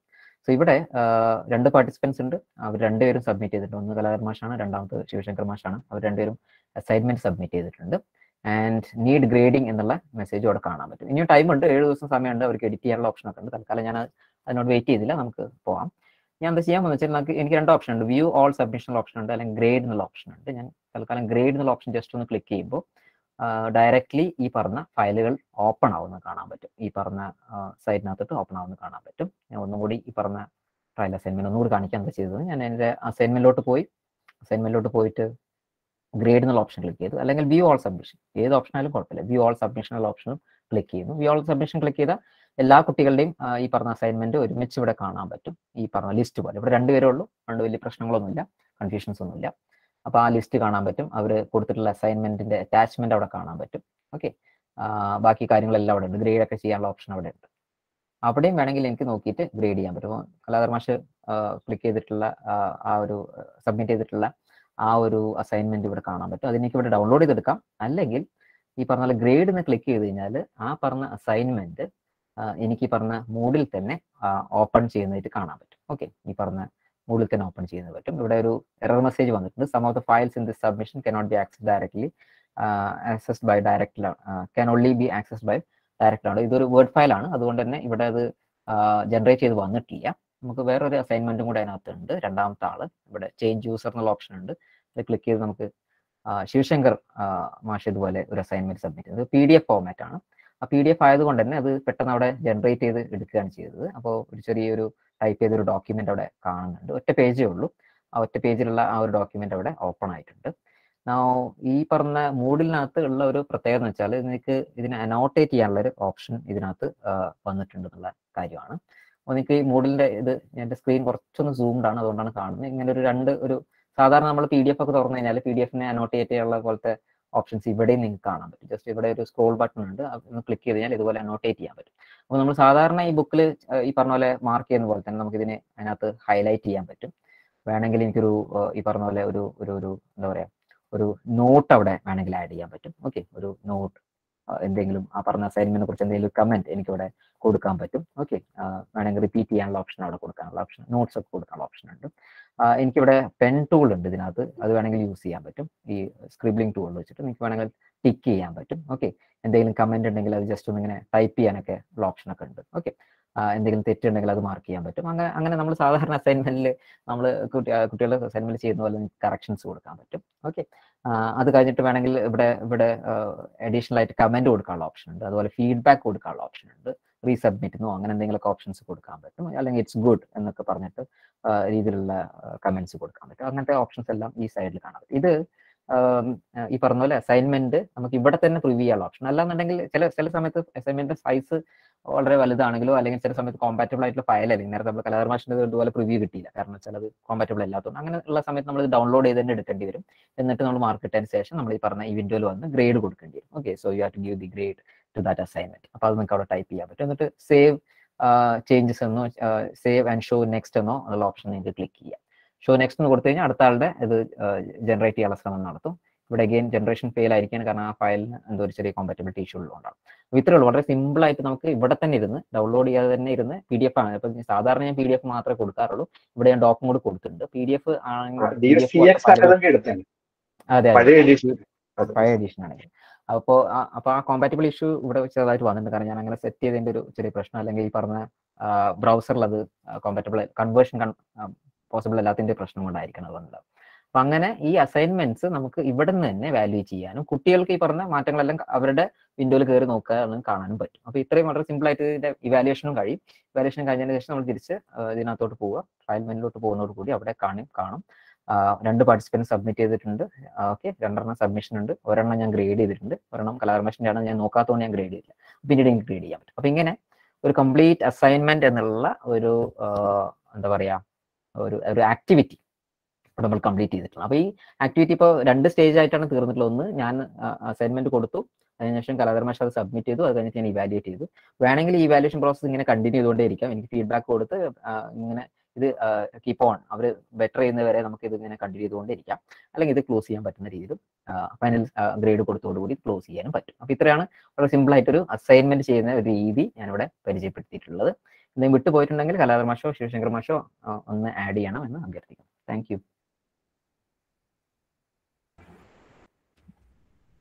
ഓക്കെ, അതിനകത്ത് എനിക്ക് തോന്നുന്നത് കുട്ടികൾക്ക് ഈ പറയുന്ന ടീച്ചേഴ്സ് കറക്റ്റ് ചെയ്ത പേപ്പർ ഡൗൺലോഡ് ചെയ്യാൻ പറ്റും, അതിൻ്റെ ഇൻസ്ട്രക്ഷൻസ് വായിക്കാൻ പറ്റും, അങ്ങനെയുള്ള ഓപ്ഷൻസ് അവിടെയുണ്ട്. അതോടൊപ്പം തന്നെ ഗ്രൂപ്പായിട്ട് അസൈൻമെന്റ്സ് സബ്മിറ്റ് ചെയ്യാനുള്ള ഓപ്ഷൻ ഇപ്പോൾ ഗ്രൂപ്പ് അസൈൻമെന്റ്സ് നമ്മൾ കൊടുക്കാറുണ്ട്. ഇപ്പോൾ ഇൻഡിവിജ്വൽ അസൈൻമെന്റ്സ് ആണ് കാണിച്ചത്, ഇതേപോലെ തന്നെ നമുക്ക് ഗ്രൂപ്പായിട്ട് അസൈൻമെന്റ്സ് കൊടുക്കാനുള്ള ഓപ്ഷനും അസൈൻമെന്റ്സിലുണ്ട്. അപ്പോൾ നമ്മൾ എത്ര ഗ്രൂപ്പായി തിരിക്കുന്നു, ആ ഗ്രൂപ്പിന് ഒരാൾ സബ്മിറ്റ് ചെയ്താൽ മതിയാവും. അത് അതിൻ്റെ ഗ്രേഡിംഗ് സിസ്റ്റം വേറെയാണ്. അങ്ങനെയുള്ള ഓപ്ഷൻസ് ഉണ്ട്.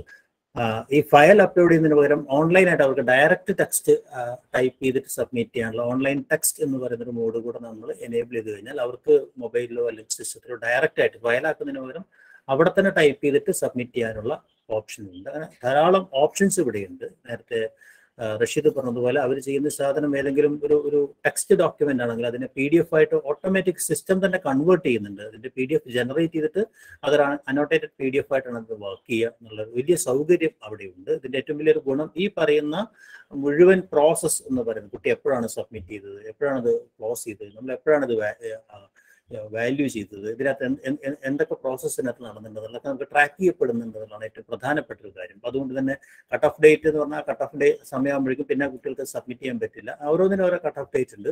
ഈ മൂഡിലിനകത്തൊരു ഇൻബിൽറ്റ് കലണ്ടർ ഉണ്ട്, എല്ലാ പേജിലും അത് കാണും. ഈ കലണ്ടറിനകത്ത് ഓട്ടോമാറ്റിക് ആയിട്ട് അവരുടെ അസൈൻമെന്റിന്റെ മെമ്മോ ആ ദിവസങ്ങളിൽ കാണിക്കും. അതോടൊപ്പം തന്നെ അവർക്ക് മെസ്സേജുകളായിട്ടും മെയിലുകളായിട്ടും നിങ്ങൾക്ക് ഇന്ന അസൈൻമെന്റ്സുകൾ സബ്മിറ്റ് ചെയ്യാനുണ്ട്, അതിന്റെ സബ്മിഷൻ ഡ്യൂ ഡേറ്റ് ആണ് തുടങ്ങിയ റിമൈൻഡേഴ്സും നിരന്തരമായിട്ട്. അതുപോലെ തന്നെ ഈ ഗ്രേഡ് ഷീറ്റിലേക്ക് ഓട്ടോമാറ്റിക് ഗ്രേഡും ഇതുപോലെ തന്നെ അവിടെ മൂഡിൽ ആപ്പിലേക്ക് വരും. അതുകൊണ്ട് ആ ഗ്രേഡ് കഴിഞ്ഞാൽ നിങ്ങളുടെ ടീച്ചർ ഇങ്ങനെ ഗ്രേഡ് ചെയ്തിട്ടുണ്ട്, നിങ്ങൾക്ക് ഇന്ന മാർക്കാണെന്നുള്ള മെസ്സേജും എല്ലാ കാര്യവും ഇതിനകത്ത് വരുന്നു എന്നുള്ളതാണ്.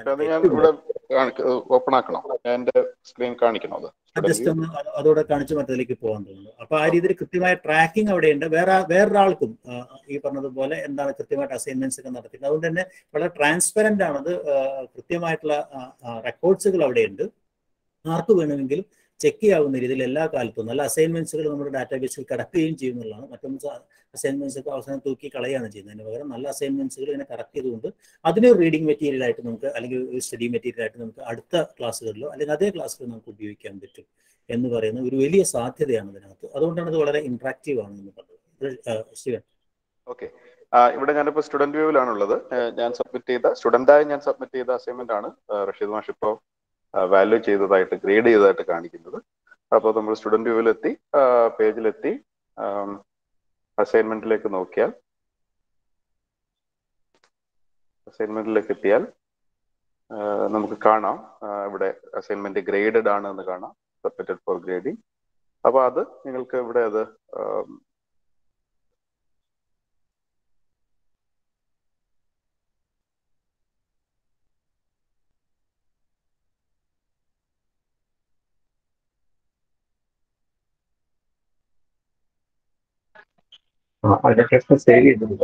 അല്ലല്ല ഇപ്പുറത്താണ് താഴെയാണ് നേരത്തെ അല്ല സ്റ്റുഡന്റ്. Okay, admin ലെവലിലുള്ളതാവും. ഇതാണ് വരുന്നത് തോന്നുന്നു. View annotated PDF. ഇതിപ്പോ ഞാൻ രണ്ടും ഒരേ വ്യൂവിൽ തന്നെ വന്നിട്ടുള്ളത് കൊണ്ടാണ്. ഇതാണ് വ്യൂ അനോട്ടേറ്റഡ് PDF. ഇവിടെ ഉണ്ട്, മാഷ് കറക്റ്റ് ചെയ്ത് തന്നിട്ടുള്ള ഇത് കണ്ടില്ലേ? ഇതാണ് റഷീദ് മാഷ് അവിടുന്ന് ചെയ്തതാണ്. നോട്ട്സ് കമന്റ്സ് കാണാം ഇവിടെ. അപ്പൊ ഇതാണ് അസൈൻമെന്റ് കറക്റ്റ് ഗ്രേഡ് ചെയ്തതിന് ശേഷം ഉള്ള ഒരു വ്യൂ. ഇതാണ് എന്നുള്ളത് പറയാനാണ് ഇത് കാണിച്ചത്. ഓക്കെ അല്ലേ? അടുത്ത ആക്ടിവിറ്റിയിലേക്ക് പോകാം. യെസ്.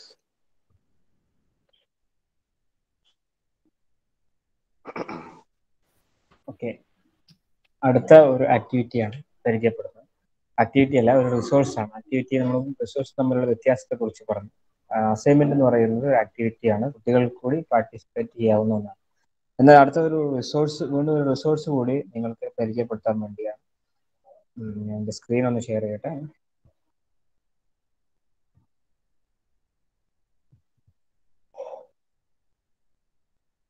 ഓക്കെ, സ്ക്രീന് കാണാമെന്ന് വിചാരിക്കുന്നു. റഷീദ് മാഷ് ക്രിയേറ്റ് ചെയ്ത സൈറ്റിനകത്ത്, നേരത്തെ പറഞ്ഞ ആ സൈറ്റിനകത്ത് zoo4u.com എന്ന് പറയുന്ന സൈറ്റിനകത്താണ് ഇത് ചെയ്തിട്ടുള്ളത്.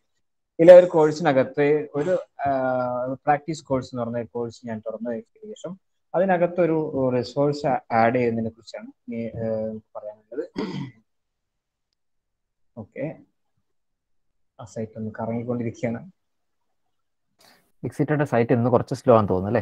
ഞാൻ മറ്റേ സൈറ്റ് ഞാൻ നമ്മളെ പ്രാക്ടീസ് ഏരിയ എന്ന് പറയുന്ന സൈറ്റ്, ആ മൂഡിൽ സൈറ്റിനകത്ത് കോളേജിന്റെ LMS ട്രെയിനിങ് കോഴ്സിനകത്ത് ഇതിനകത്ത് പ്രാക്ടീസ് ഏരിയ എന്ന് പറയുന്ന കോഴ്സാണ് ഉള്ളത്. ഇതിനകത്തൊക്കെ നമ്മൾ നേരത്തെ പറഞ്ഞ പോലെ തന്നെ എങ്ങനെയാണ് ആദ്യമായിട്ട് ഒരു റിസോഴ്സ് ആക്ടിവിറ്റി ആഡ് ചെയ്യുന്നത്, നമ്മൾ പ്രധാനമായിട്ട് ചെയ്യേണ്ടത് ഈ ടേൺ എഡിറ്റിംഗ് ഓൺ എന്ന് പറയുന്ന ബട്ടൺ അമർത്തണം. ഇത് ഓൺ ആക്കിയാൽ മാത്രമാണ് നമുക്ക് എന്തെങ്കിലും ആക്ടിവിറ്റീസിലൊക്കെ ഇടപെടാൻ പറ്റും.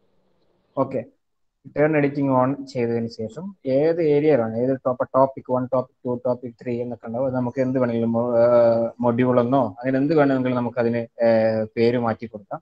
ഇതിനകത്ത് ഈ ടോപ്പിക് 1 എന്നുള്ളതിനകത്തൊരു സിലബസ് എന്നുള്ള ഒന്ന് കാണാം. അതിന് താഴെ ഞാൻ വലതുവശത്തായിട്ട് add an activity or resources എന്ന് കാണാം. Add an activity or resource, അത് ക്ലിക്ക് ചെയ്ത് കഴിഞ്ഞാൽ നേരത്തെ എല്ലാവരും പറഞ്ഞ പോലെ തന്നെ ആക്ടിവിറ്റീസ് എന്തെല്ലാം ഈ സൈറ്റിനകത്ത് ലഭ്യമാണ്, അതെല്ലാം ഇതിനകത്ത് സൂചിപ്പിച്ചിട്ടുണ്ട്.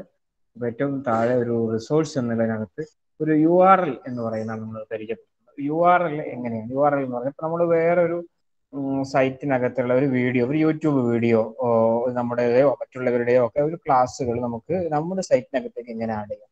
അല്ലെങ്കിൽ വേറെ ഒരു സൈറ്റിനകത്ത് ഒരു ജേണലിനകത്തുള്ള ഒരു പുസ്തകം അല്ലെങ്കിൽ പുസ്തകമോ അല്ലെങ്കിൽ ഒരു ഓൺലൈൻ മാസികയോ നമുക്ക് അതേപോലെ തന്നെ നമ്മുടെ സൈറ്റിനകത്തേക്ക് ആഡ് ചെയ്യണം, റെഫറൻസ് ആയിട്ട് നമുക്ക് കുട്ടികൾക്ക് വായിക്കാൻ വേണ്ടി സൗകര്യത്തിന് ആഡ് ചെയ്യണമെന്നുണ്ടെങ്കിൽ എന്ത് ചെയ്യാമെന്നുള്ളതാണ്.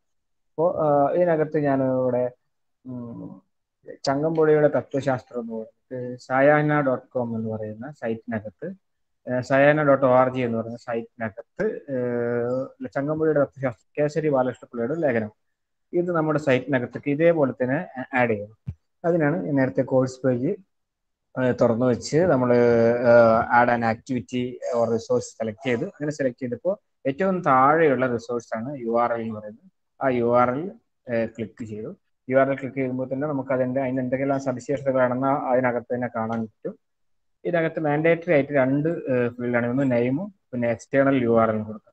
ഇപ്പോൾ ഇതിനകത്ത് നമ്മൾ എന്താണോ ഈ ലേഖനത്തിന്റെ ടൈറ്റിലോ എന്താണ് നമ്മൾ കൊടുക്കാൻ ഉദ്ദേശിക്കുന്നത് നമുക്കിവിടെ ടൈപ്പ് ചെയ്ത് കൊടുക്കാം. ഈ ചങ്ങമ്പുഴയുടെ തത്വശാസ്ത്രം എന്ന് പറയുന്ന ഈ ലേഖനമാണ് നമുക്ക് കോപ്പി ചെയ്ത് ഇവിടേക്ക് എത്തിക്കേണ്ടത്. അതിന് നമ്മൾ അതിന്റെ പേര് ഇവിടെ കൊടുത്തു.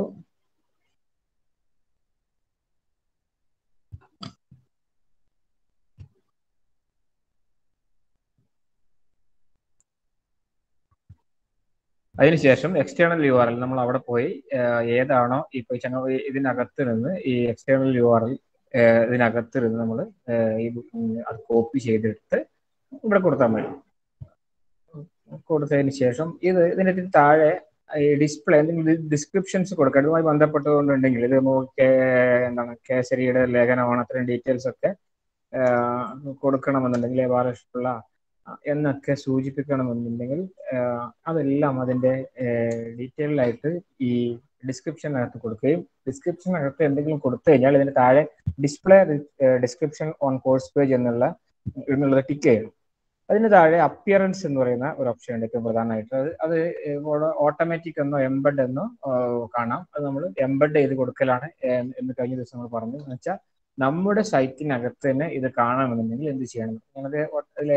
ഇതിനകത്ത് നിങ്ങൾക്ക് കാണാം ഓട്ടോമാറ്റിക് എംബഡ് എന്ന് കാണാം. അതിൽ നമ്മൾ എംബഡ് എന്നുള്ള ഓപ്ഷൻസ് സെലക്ട് ചെയ്തു. അതാണ് ഏറ്റവും മറ്റു ഡീറ്റെയിൽസ് നമുക്ക് ഇപ്പോൾ ഇതുമായി ബന്ധപ്പെട്ടുകൊണ്ട് അറിഞ്ഞിരിക്കേണ്ട കാര്യങ്ങൾ. കാരണം വളരെ സിമ്പിളായിട്ട് എങ്ങനെയാണ് ഇത് ആഡ് ചെയ്യാമെന്നുള്ള ഈ റിസോഴ്സ് നമ്മൾ പരിചയപ്പെടുത്തുകയാണ് ചെയ്യുന്നത്. URL variable, common module settings എന്നുള്ള ഓപ്ഷൻസ് ഒക്കെ ഉണ്ട്. ഇത് നിങ്ങൾ ഇത് പഠിക്കുമ്പോൾ ഓട്ടോമാറ്റിക് ആയിട്ട് മറ്റു സെലക്ട് ചെയ്ത് കഴിഞ്ഞാൽ അത്തരം കാര്യങ്ങൾ അതിലെന്തെല്ലാം ആഡ് ചെയ്യാമെന്നുണ്ട് ഡീറ്റെയിൽ ആയിട്ട് തന്നെ കാണാം. ഇപ്പോൾ ഇതിനകത്ത് save and return two course or save and display എന്നുള്ളത്. അപ്പോൾ സേവ് ആൻഡ് ഡിസ്പ്ലേ കൊടുത്തു കഴിഞ്ഞാൽ നമുക്കിപ്പോൾ തന്നെ അതെങ്ങനെയാണ് ഈ സൈറ്റിനകത്ത് ഡിസ്പ്ലേ ആവുക എന്നുള്ളത് കാണാൻ പറ്റും. അപ്പോൾ നമ്മുടെ പ്രാക്ടീസ് ഏരിയക്കകത്ത് ചങ്ങമ്പുഴയുടെ തത്വശാസ്ത്രം എന്നുള്ള ആ ലേഖനം ഇതിനകത്ത് തന്നെ നമ്മുടെ സൈറ്റിനകത്ത് തന്നെ ആ ലേഖനം പൂർണ്ണമായും കുട്ടികൾക്ക് വായിക്കാവുന്ന വിധത്തിൽ വന്നിട്ടുണ്ട്. ഇതേപോലെ നമുക്കൊരു വീഡിയോയും വേണമെങ്കിൽ എന്ത് ചെയ്യാൻ പറ്റും? ഈ പ്രാക്ടീസ് ഏരിയക്കകത്ത് ഒരു വീഡിയോ, ഇപ്പോൾ ഒരു യൂട്യൂബ് വീഡിയോ, ഇത് പട്ടാമ്പി കോളേജിലെ മലയാള വിഭാഗം നടത്തിയ ഒരു ഇന്റർനാഷണൽ സെമിനാറിൽ എഴുത്തനുഭവങ്ങൾ പ്രമോദരാമൻ നടത്തിയ ഒരു പ്രഭാഷണം. ആ പ്രഭാഷണം നമുക്ക് നമ്മുടെ സൈറ്റിനകത്തേക്ക് ആഡ് ചെയ്യണമെങ്കിൽ ഇതിന്റെ പേര് സമകാലീന കഥാസാഹിത്യ വെബിനാർ പരമ്പരയിൽ പ്രമോദരാമന്റെ പ്രഭാഷണം. നമ്മൾ നേരത്തെ പറഞ്ഞ അതേ മെത്തേഡ് നമ്മൾ ആദ്യം എന്ത് ചെയ്യണം? ടേൺ എഡിറ്റിംഗ് ഓൺ ആയിരിക്കണം എന്നുള്ളത് ഉറപ്പുവരുത്തുക. അതിനുശേഷം നമ്മൾ എവിടെയാണോ ഇത് ആഡ് ചെയ്യേണ്ടത്, add an activity or resource എന്നുള്ള ഓപ്ഷൻസ് ക്ലിക്ക് ചെയ്യുക. ഏറ്റവും താഴെ നിന്ന് റിസോഴ്സ് ആയിട്ടുള്ള URL സെലക്ട് ചെയ്യുക. URL സെലക്ട് ചെയ്ത് കഴിഞ്ഞാൽ അതിന് 2 മാൻഡേറ്ററി ഫീൽഡുകൾ ഉണ്ട്. ആ മാൻഡേറ്ററി ഫീൽഡുകൾ നെയിം എന്നുള്ളിടത്ത് നമ്മൾ നമുക്കത് പ്രമോദരാമന്റെ പേര് അടിക്കാം.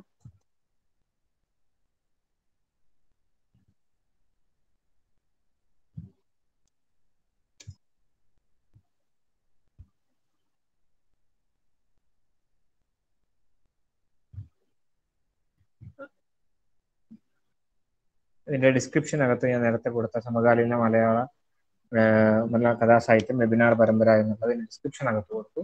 ഈ URL എന്ത് ചെയ്യണം? നമ്മൾ ആ യൂട്യൂബ് വീഡിയോയുടെ URL സെലക്ട് ചെയ്യുക. അത് കോപ്പി ചെയ്തതിനു ശേഷം അത് ഈ എക്സ്റ്റേണൽ URL എന്നുള്ള ഓപ്ഷനകത്ത് നമ്മൾ അത് ആഡ് ചെയ്യുക.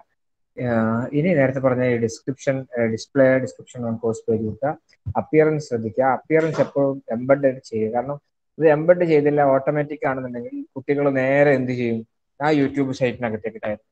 ആ യൂട്യൂബ് സൈറ്റിനകത്തേക്ക് അവർ കയറിപ്പോയി കഴിഞ്ഞാൽ പിന്നെ നമ്മുടെ സൈറ്റിനകത്തല്ല നിൽക്കുക, യൂട്യൂബിൽ അടുത്ത വീഡിയോ കണ്ട് അങ്ങനെ കുട്ടികൾ വേറെ സ്ഥലത്തേക്ക് സെർച്ച് ചെയ്ത് പോകും. അത് ഒഴിവാക്കാൻ വേണ്ടി നമ്മുടെ സൈറ്റിനകത്ത് തന്നെ ഇത് ഓപ്പൺ ആക്കി അല്ലെങ്കിൽ ആ വീഡിയോ നമ്മുടെ സൈറ്റിനകത്ത് തന്നെ കാണാൻ വേണ്ടിയാണ് നമ്മൾ എന്ത് ചെയ്യുന്നത്, ഇതിന്റെ കൊടുക്കേണ്ടത്. എംബഡ് ചെയ്തതിന് ശേഷം നമ്മൾ save and return calls or save and display, നേരത്തെ സേവ് ആൻഡ് ഡിസ്പ്ലേ ആണ് കൊടുത്തപ്പോൾ ഡയറക്റ്റ് ആയിട്ട് ആ ഡിസ്പ്ലേയിലേക്ക് പോകുന്നത്. ഇനി save and return to calls, ഇതിനകത്ത് നമ്മൾ ഈ പ്രമോദ് രാമൻ എഴുത്തനുഭവങ്ങൾ എന്നുള്ളത് ഇത് സമകാലീന കഥാസാഹിത്യ വെബിനാർ പരമ്പര എന്നൊക്കെ ഞാൻ സെലക്ട് ചെയ്തപ്പോൾ വലിയ ഫോണ്ടിലൊക്കെ കിടക്കുന്നത് അതേപോലെ കിടന്നുകൊണ്ടാണ് നമുക്ക് ഫോണ്ടൊക്കെ സാധാരണഗതിയിൽ തന്നെ ഉള്ളതുപോലെ ചെറുതാക്കിയൊക്കെ ചെയ്യാം. ഇത് ക്ലിക്ക് ചെയ്ത് കഴിഞ്ഞാൽ നമുക്ക് എന്ത് ചെയ്യാൻ പറ്റും, പ്രമോദ് രാമന്റെ ആ ഒരു വീഡിയോ ഇതിനകത്ത് നിന്ന് തന്നെ നമുക്ക് പ്ലേ ചെയ്യാൻ പറ്റും എന്നുള്ളതാണ് ഇതിന്റെ സവിശേഷത. ഈ യൂട്യൂബ് സൈറ്റിനകത്തേക്ക് വേറെ പോകുന്നില്ല, ഇതിനകത്ത് തന്നെ എംബഡ് ചെയ്ത് കിടക്കുന്ന ഒരു സൗകര്യമുണ്ട്. ഇങ്ങനെ നിങ്ങൾക്ക് ആവശ്യമായിട്ടുള്ള മെറ്റീരിയലുകൾ മറ്റു ലഭ്യമാവും, നമുക്ക് എടുക്കാൻ കഴിയുന്ന യൂട്യൂബ് വീഡിയോകൾ, ക്ലാസ്സുകൾ, മറ്റു ലേഖനങ്ങൾ, മറ്റു സൈറ്റുകളിൽ നിന്നുള്ള ലേഖനങ്ങൾ, ജേർണലുകൾ, ഇതെല്ലാം നമ്മുടെ സൈറ്റിനകത്തേക്ക് ഇങ്ങനെ എളുപ്പത്തിൽ ഈ URL എന്ന് പറയുന്ന റിസോഴ്സ് ഉപയോഗിച്ചുകൊണ്ട് നിങ്ങൾക്ക് ആഡ് ചെയ്യാൻ പറ്റും എന്നാണ്. ഇതാണ് ഇതുമായി ബന്ധപ്പെട്ട നിങ്ങൾ സംശയങ്ങളുണ്ടെങ്കിൽ നമുക്ക് കൂട്ടിച്ചേർക്കാം.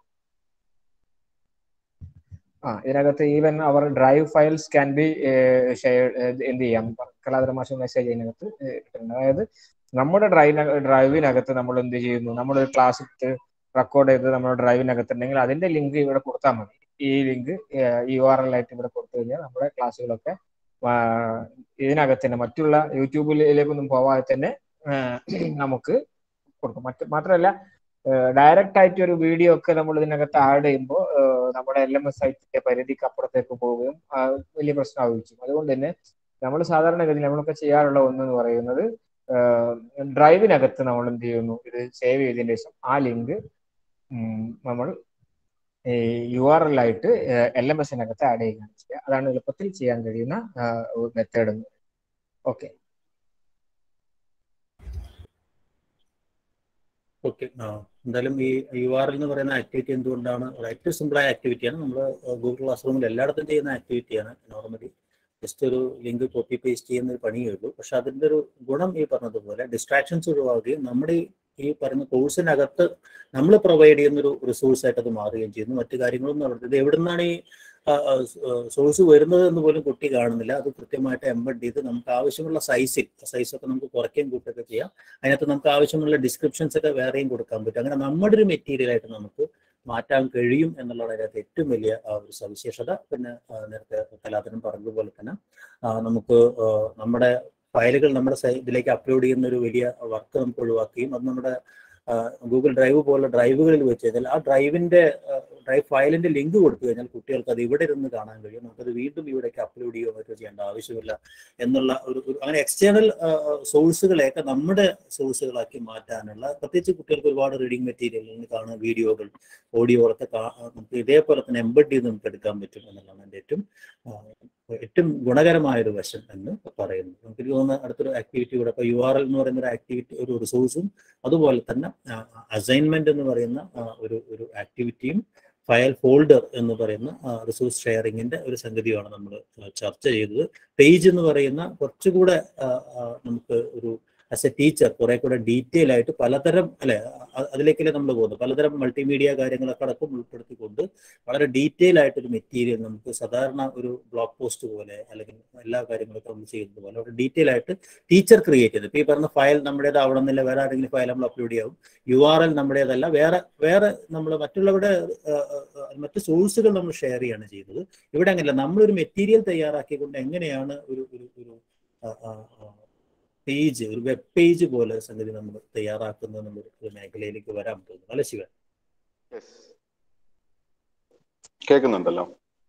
അപ്പോൾ വീണ്ടും സ്റ്റെപ്പുകൾ ഇത് തന്നെ. ടേൺ എഡിറ്റിംഗ് ഓൺ, കോഴ്സ് പേജിൽ എത്തുന്നു, ടേൺ എഡിറ്റിംഗ് ഓൺ. അവിടെ നിന്ന് നമ്മൾ ആഡ് ആൻ ആക്ടിവിറ്റി ഓർ റിസോഴ്സിൽ എത്തുന്നു. ആഡ് ആൻ ആക്ടിവിറ്റി ഓർ റിസോഴ്സിൽ നമ്മൾ പേജ് എന്നുള്ളത് റിസോഴ്സ് ആണ്. പേജിൽ ക്ലിക്ക് ചെയ്യുന്നു. പേജിന് നമ്മളൊരു ടൈറ്റിൽ കൊടുക്കുന്നു.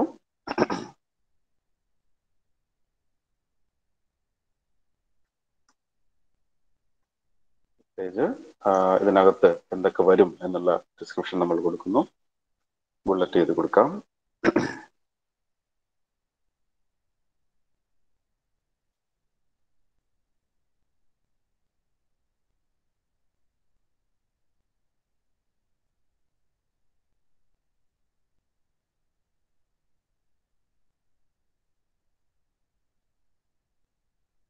ഓക്കെ, ഒന്ന് ബോൾഡ് ചെയ്യുന്നു. പറഞ്ഞിട്ടുള്ള കാര്യങ്ങൾ പേജിനകത്ത്, അതായത് പേജിനകത്ത് ഈ പേജ് എന്നുള്ളതിന് 3 ഭാഗങ്ങളുണ്ട്. പേജിന്റെ നെയിം ഉണ്ട്, ശേഷം പേജിന്റെ ഡിസ്ക്രിപ്ഷൻ ഉണ്ട്, അതിന് ശേഷമാണ് പേജിന്റെ കണ്ടന്റ് വരുന്നത്. 3 ഭാഗങ്ങളുണ്ട്. ഓക്കെ, അതൊന്ന് ശ്രദ്ധിക്കണം. അപ്പൊ ഡിസ്ക്രിപ്ഷനിൽ നമ്മൾ അതിന്റെ ഡിസ്ക്രിപ്ഷൻ കൊടുക്കുന്നു. അവിടെ നിന്ന് നമ്മൾ അതിന്റെ കണ്ടന്റ് പാർട്ടിലേക്ക് വരുന്നു. അപ്പോ അവിടെ നമ്മൾ ആദ്യം കണ്ടന്റ് കൊടുക്കുന്നു.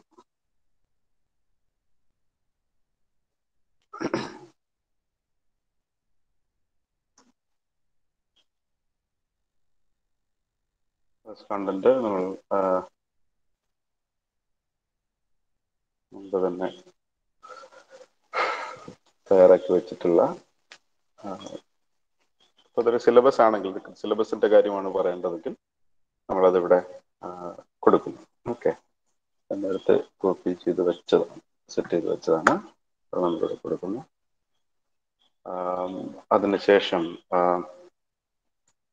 ഇതിലേക്ക് നിങ്ങൾക്ക് വേണമെങ്കിൽ പല കാര്യങ്ങൾ ആഡ് ചെയ്യാവുന്നതാണ്. താഴേക്ക് പ്രസ് ചെയ്താൽ നിങ്ങൾക്ക് ഇവിടെ കാണാം ഇൻസേർട്ട് ഇമേജ്. ഇവിടെ വേണമെങ്കിൽ ഒരു ഇമേജ് കൊടുക്കാം. അതായത് ഒരു വെബ് പേജ് ഒരു പേജ് ചെയ്യുന്നതെന്ന് പറഞ്ഞാൽ it enables teachers to create web page resources using text editor and this page can display text, images, sounds, videos and web links. ഇങ്ങനെ പല ഓപ്ഷനുകൾ നിങ്ങൾക്ക് ഇതിനകത്തേക്ക് കോണ്ടന്റുകൾ ആഡ് ചെയ്യാവുന്നതാണ്. ഇതിലധികം സംഗതികൾ ഇതിലേക്ക് ആഡ് ചെയ്യാം. അപ്പൊ ആ ടെക്സ്റ്റിന്റെ പോർഷനാണ് നമ്മൾ ആഡ് ചെയ്തത്. ഇതിന് പകരം വേണമെങ്കിൽ നിങ്ങൾക്കൊരു സിലബസിന്റെ പോർഷൻ വേണമെങ്കിൽ സ്ക്രീൻഷോട്ട് എടുത്തിട്ട് അതുപോലെ ചെയ്യാം, അല്ലെങ്കിൽ അത് കോപ്പി ചെയ്തിട്ട് ഇവിടേക്ക് കൊടുക്കാം. ഒരു ഇമേജ് വേണമെങ്കിൽ കൊടുക്കാം. ഇപ്പോ കോഴ്സിന്റെ ഒരു ബ്രീഫ് ഇൻട്രൊഡക്ഷൻ ആയിട്ടുള്ള ഒരു ഓഡിയോ നിങ്ങൾക്ക് ചെയ്യാം. ഇത് ഇവിടുന്ന് ഡയറക്റ്റ് ആയിട്ട് നിങ്ങൾക്ക് റെക്കോർഡ് ചെയ്യാൻ, ഓഡിയോ റെക്കോർഡ് ചെയ്ത് വേണമെങ്കിൽ ഇവിടെ കൊടുക്കാം.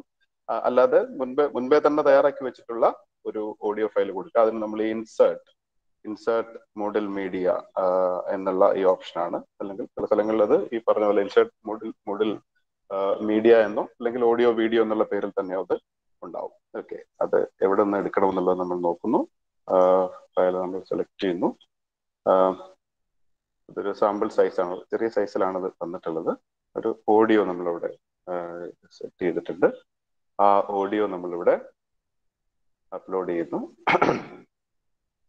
അതേപോലെ ഒരു വീഡിയോയോ ഒരു ഇമേജോ ഒക്കെ നമുക്കതിലേക്ക് അപ്ലോഡ് ചെയ്യാവുന്നതാണ്. ഇവിടെ വന്നിട്ടുണ്ട്. അതിന് നമ്മൾ ഇൻസേർട്ട് മീഡിയ കൊടുക്കുന്നു. ഇതിന് ശേഷം വേണമെങ്കിൽ നമുക്കൊരു വീഡിയോ അവിടേക്ക് കൊടുക്കാം, അല്ലെങ്കിൽ ഒരു ഇമേജ് കൊടുക്കാം. ഇമേജ് കൊടുക്കുന്നു.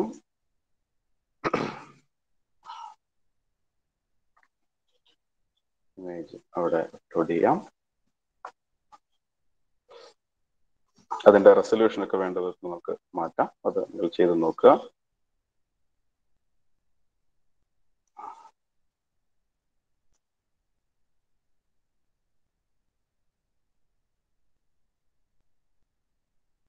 ഇതിന് ഡിസ്ക്രിപ്ഷൻ ആവശ്യമാണ്.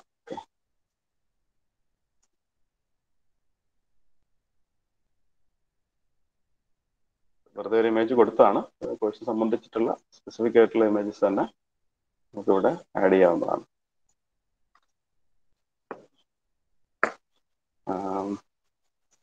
ഇതോടൊപ്പം ഒരു വീഡിയോയും വേണമെങ്കിൽ നമുക്ക് ചേർക്കാം. ഒരു ഷോർട്ട് വീഡിയോ കൂടി അതിനകത്തേക്ക് നമ്മൾ കൊടുക്കുന്നു.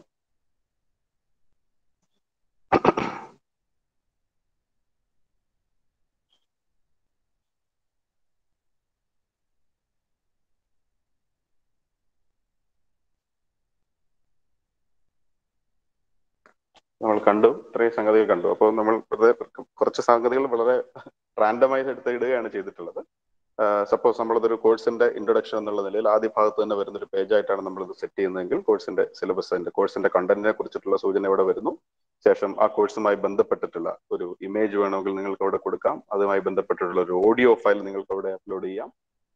വീഡിയോ, അങ്ങനെ പലതരത്തിലുള്ള മീഡിയകൾ, ഞാൻ ഈ പറഞ്ഞ പോലെ text, image, sound, video, web ലിങ്കുകൾ, ഇങ്ങനെ എന്ത് വേണമെങ്കിലും നമുക്ക് അവിടെ ചേർക്കാം. അതിനുശേഷം നമ്മൾ അതിനെ സേവ് ആൻഡ് ഡിസ്പ്ലേ ചെയ്ത് കഴിഞ്ഞാൽ ഇത് അവിടെ വിസിബിൾ ആയിരിക്കും. ഓക്കെ, അപ്പോൾ ഇവിടെ നമ്മൾ ഇത്ര നേരം കൊടുത്ത സംഗതികൾ സ്റ്റുഡന്റ് വ്യൂവിൽ എങ്ങനെയാണ് വരുന്നത് എന്ന് നോക്കാം. സ്റ്റുഡന്റ് വ്യൂവിൽ എത്തുന്നു. സ്റ്റുഡന്റ് കോഴ്സ് പേജിൽ എത്തിക്കഴിയുമ്പോഴേക്കും അയാൾ കാണുന്നത് ഇതാണ്. ഇത് നമ്മൾ കൊടുത്തിട്ടുള്ള പേജാണ്. നമ്മൾ നേരത്തെ കണ്ടു, ട്രയൽ പേജ് എന്ന് പറഞ്ഞ് ടീച്ചർ എൻഡിൽ നിന്ന് കൊടുത്തിട്ടുള്ള ഈ പേജിനകത്ത് അതിന്റെ ഡിസ്ക്രിപ്ഷൻ, നമ്മൾ കൊടുത്തിട്ടുള്ള ഡിസ്ക്രിപ്ഷന് കുട്ടിക്ക് കാണാം. കുട്ടി ആ ട്രയൽ പേജിൽ പ്രസ് ചെയ്യുമ്പോഴേക്കും ഇത് കണ്ടില്ലേ, ഇവിടെ നമ്മൾ കൊടുത്ത സംഗതികളൊക്കെ വരുന്നുണ്ട്. ഇത് കോഴ്സിനെ സംബന്ധിച്ചുള്ള ഒരു ബ്രീഫ് ഇൻട്രോ ആണെന്ന് കരുതുന്നു. ഇവിടെ കുട്ടിക്ക് അത് ക്ലിക്ക് ചെയ്ത് കേൾക്കാം. അത് സംബന്ധിച്ചിട്ടുള്ള ഇമേജ് അവിടെ കാണാം. അത് സംബന്ധിച്ചിട്ടുള്ള ഒരു വീഡിയോ, നിങ്ങൾ തന്നെ ആ കോഴ്സിനെ ഇൻട്രൊഡ്യൂസ് ചെയ്യുന്ന ഒരു വീഡിയോയാണ് അവിടെ വരുന്നത് എങ്കിൽ നിങ്ങൾക്ക് അത് അവിടെ കാണാം.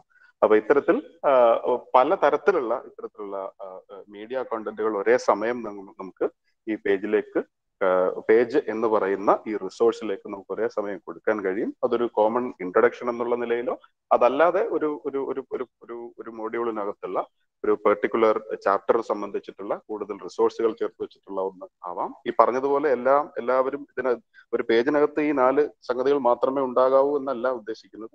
ഇതിൽ ഏത് വേണമെങ്കിലും നിങ്ങൾക്ക് ചെയ്യാം എന്നുള്ളതാണ് പേജ് തരുന്ന വലിയൊരു സാധ്യത. വളരെ പ്രധാനപ്പെട്ട ഒരു റിസോഴ്സ് എന്നുള്ള നിലയിലാണ് പേജിനെ കാണുന്നത്. പേജുകൾ കൂടിച്ചേർന്നിട്ടുള്ള ബുക്ക് എന്ന് പറയുന്ന മറ്റൊരു റിസോഴ്സ് കൂടിയുണ്ട്. അതിനെക്കുറിച്ച് കലാധരൻ മാഷ് കൂടുതൽ വിശദമായി പറയും. പേജിനെ കുറിച്ചിട്ടുള്ള കൂടുതൽ കാര്യങ്ങൾ സന്തോഷ് സാറും കൂട്ടിച്ചേർക്കലുകൾ നടത്തുമെന്ന് കരുതുന്നു. ഞാൻ ഈ പറഞ്ഞത് മനസ്സിലായി എന്ന് കരുതുന്നു. Thank you. ഓക്കെ, പേജിനകത്ത് ഈ പറഞ്ഞതുപോലെ എല്ലാ ഫോർമാറ്റിംഗ് ഓപ്ഷൻസും ഉണ്ട്. അതുകൊണ്ട് തന്നെ നമുക്ക് ടേബിളുകൾ ആഡ് ചെയ്യാൻ വേണ്ടി, മറ്റ് അത്തരം ഗ്രാഫുകൾ ആഡ് ചെയ്യുന്നതിന് വേണ്ടി, മറ്റ് റിസോഴ്സുകൾ, ഉദാഹരണമായിട്ടൊരു വീഡിയോ എംബഡ് ചെയ്തെടുക്കുന്നതിന് വേണ്ടി, ഒരു PDF എംബഡ് ചെയ്തെടുക്കുന്നതിന് വേണ്ടി, അങ്ങനെ പേജിനകത്ത് എല്ലാ സാധ്യതയുണ്ട്.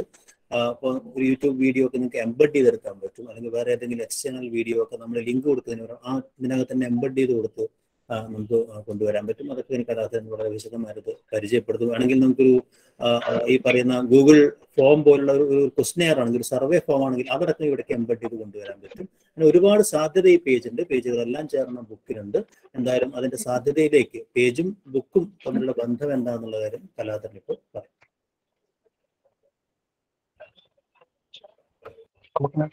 പേജ് എന്നുള്ളത് ഉദ്ദേശിക്കുന്നത് പെട്ടെന്ന് നമുക്ക് മനസ്സിലാവുന്ന ഒരു വിഷു പേജ് മനസ്സിലുണ്ട്. അതായിരിക്കും നന്നാവശ്യം. അപ്പൊ അത്തരത്തിലൊരു പേജ് നമുക്കിപ്പം ഇത് മറ്റൊരു പ്രയോജനമാണ്. ഒരു കോഴ്സിൽ ഒന്നിലധികം അധ്യാപകരുണ്ടെങ്കിൽ അവർക്ക് പല സ്ഥലങ്ങളിൽ ചെയ്യുന്നുണ്ട്. സംഘടിപ്പിച്ച് ചെയ്തത് തുടർച്ചയായിട്ടാണ് ഞാനിത് ചെയ്യുന്നത്. ഞാനത് എത്തിയിട്ട് എന്താണത് എടുക്കുകയാക്കിയിട്ട് എഡിറ്റിങ് ആക്കിയതിനു ശേഷം ആ ഒരു പേജ് വൈറ്റ് പേജ് കിട്ടുന്നു. ഇത് എടുത്ത്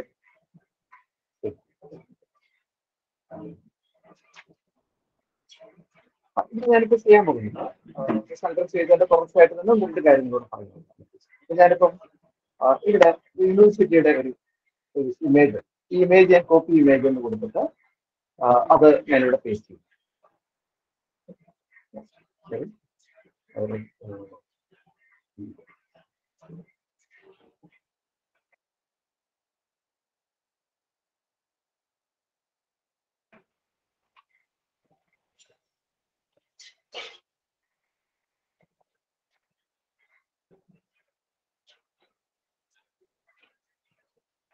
ലിങ്കായിട്ട് തന്നെ കിട്ടുന്നല്ലേ.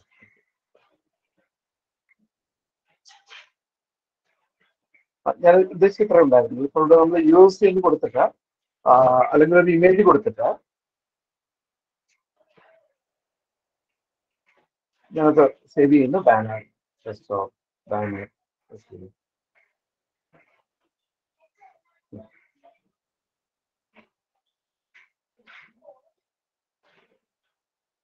ഞാൻ ആ ഒരു ഇമേജ് ഇവിടെ കൊണ്ടുവരുന്നു. ഇമേജിന്റെ URL എനിക്ക് ഇവിടെ വേണമെങ്കിൽ പേസ്റ്റ് ചെയ്യാം. അത് ഓൾറെഡി ഞാൻ നേരത്തെ ചെയ്തിരുന്നു. ഒരേ കാര്യത്തിന് പല പല വഴികളുണ്ട്. നമുക്കൊരു 300 സൈസ് ഒക്കെ മതി എന്ന് വെക്കാം. സെയിം ഇമേജ് ഡിസ്ക്രിപ്ഷൻ ചോദിക്കും, കാരണം ഈ ഡിസ്ക്രിപ്ഷൻ ഉണ്ട്. ബ്ലൈൻഡ് അല്ലെങ്കിൽ ഫിസിക്കലി ചാലഞ്ച്ഡ് ആയിട്ടുള്ളവർക്ക് വേണ്ടിയില്ലേ, ഹെൽപ്പിന് വേണ്ടിയിട്ട്.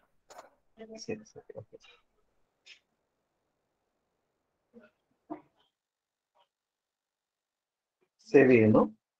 ഓക്കെ, അത് ഇമേജിന്റെ എന്താണ് ഈ സ്പെക്ക് ഞാൻ മാറ്റിയത് കൊണ്ടാണ് ഞാൻ പറയാൻ ഉദ്ദേശിച്ചത്. ഇത്രയേ ഉള്ളൂ.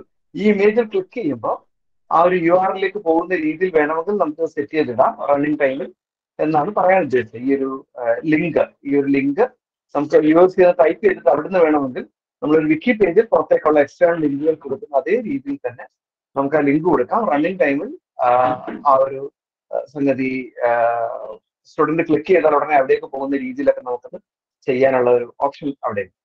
ഓക്കെ, പേജ് നമുക്ക് ഒരു ആക്റ്റീവ് രീതിയിൽ അതിന് നമുക്ക് ഒരു ആക്ടിവിറ്റി ആയിട്ട് അപ്ഗ്രേഡ് ചെയ്യാനുള്ള ഓപ്ഷൻ ഒക്കെ ഉണ്ട്. അപ്പൊ ഒരു URL കൊടുക്കുന്നത് നമ്മൾ പറഞ്ഞല്ലോ, ഒരു ആക്ടിവിറ്റി റിസോഴ്സ് നമ്മൾ വ്യത്യാസം റിസോഴ്സ് 1 way ആണെന്ന് പറഞ്ഞല്ലോ. കൊടുക്കുന്ന ലിങ്ക് ഒരു ഗൂഗിൾ ഫോമിലേക്കുള്ള ഒരു ക്വിസ് ആണെന്നിരിക്കട്ടെ. അപ്പൊ അത് ആ ഒരു URL-ന്റെ പരിമിതികളെ ഒരു ആക്ടിവിറ്റിയുടെ ഒരു തലത്തിലേക്ക് അത് എത്തും. അപ്പൊ നമുക്ക് നമ്മളുടെ ഒരു രീതിയുടെ പ്രത്യേകതകൾ കൊണ്ട് നമുക്ക് ഇത്തരത്തിലുള്ള കാര്യങ്ങളെ മറികടക്കാനും പറ്റും. ഞാൻ ഒരു 10 മിനിറ്റ് കൊണ്ട് പ്രധാനപ്പെട്ട മറ്റൊരു കാര്യം കൂടെ പറഞ്ഞിട്ട് നമുക്ക് ഡിസ്കഷനിലേക്ക് പോകാമെന്ന് തോന്നുന്നു. സമയം അനുവദിക്കുന്നെങ്കിൽ മറ്റെന്തെങ്കിലും കൂടെ പറയാനായിട്ട് ഞാൻ എടുക്കാൻ പോകുന്നത് ആക്ടിവിറ്റി റിസോഴ്സ് എന്നുള്ള എടുത്തൊരു ബുക്കാണ് എടുക്കാൻ പോകുന്നത്. ഓക്കെ, ആ ബുക്കിന്റെ ഇമേജ് കാണുമ്പോൾ തന്നെ നമുക്ക് അറിയാൻ പറ്റും. അത് ഒരു ഐക്കൺ നിങ്ങൾ ശ്രദ്ധിച്ചിട്ടുണ്ടാവുമെന്ന് കരുതുന്നു. അതാണ് ആക്ടിവിറ്റി റിസോഴ്സ്. ഒരു ബുക്ക്, ഒരു ഹാർഡ് ബൈൻഡഡ് ആയിട്ടുള്ള ഒരു ബുക്കിന്റെ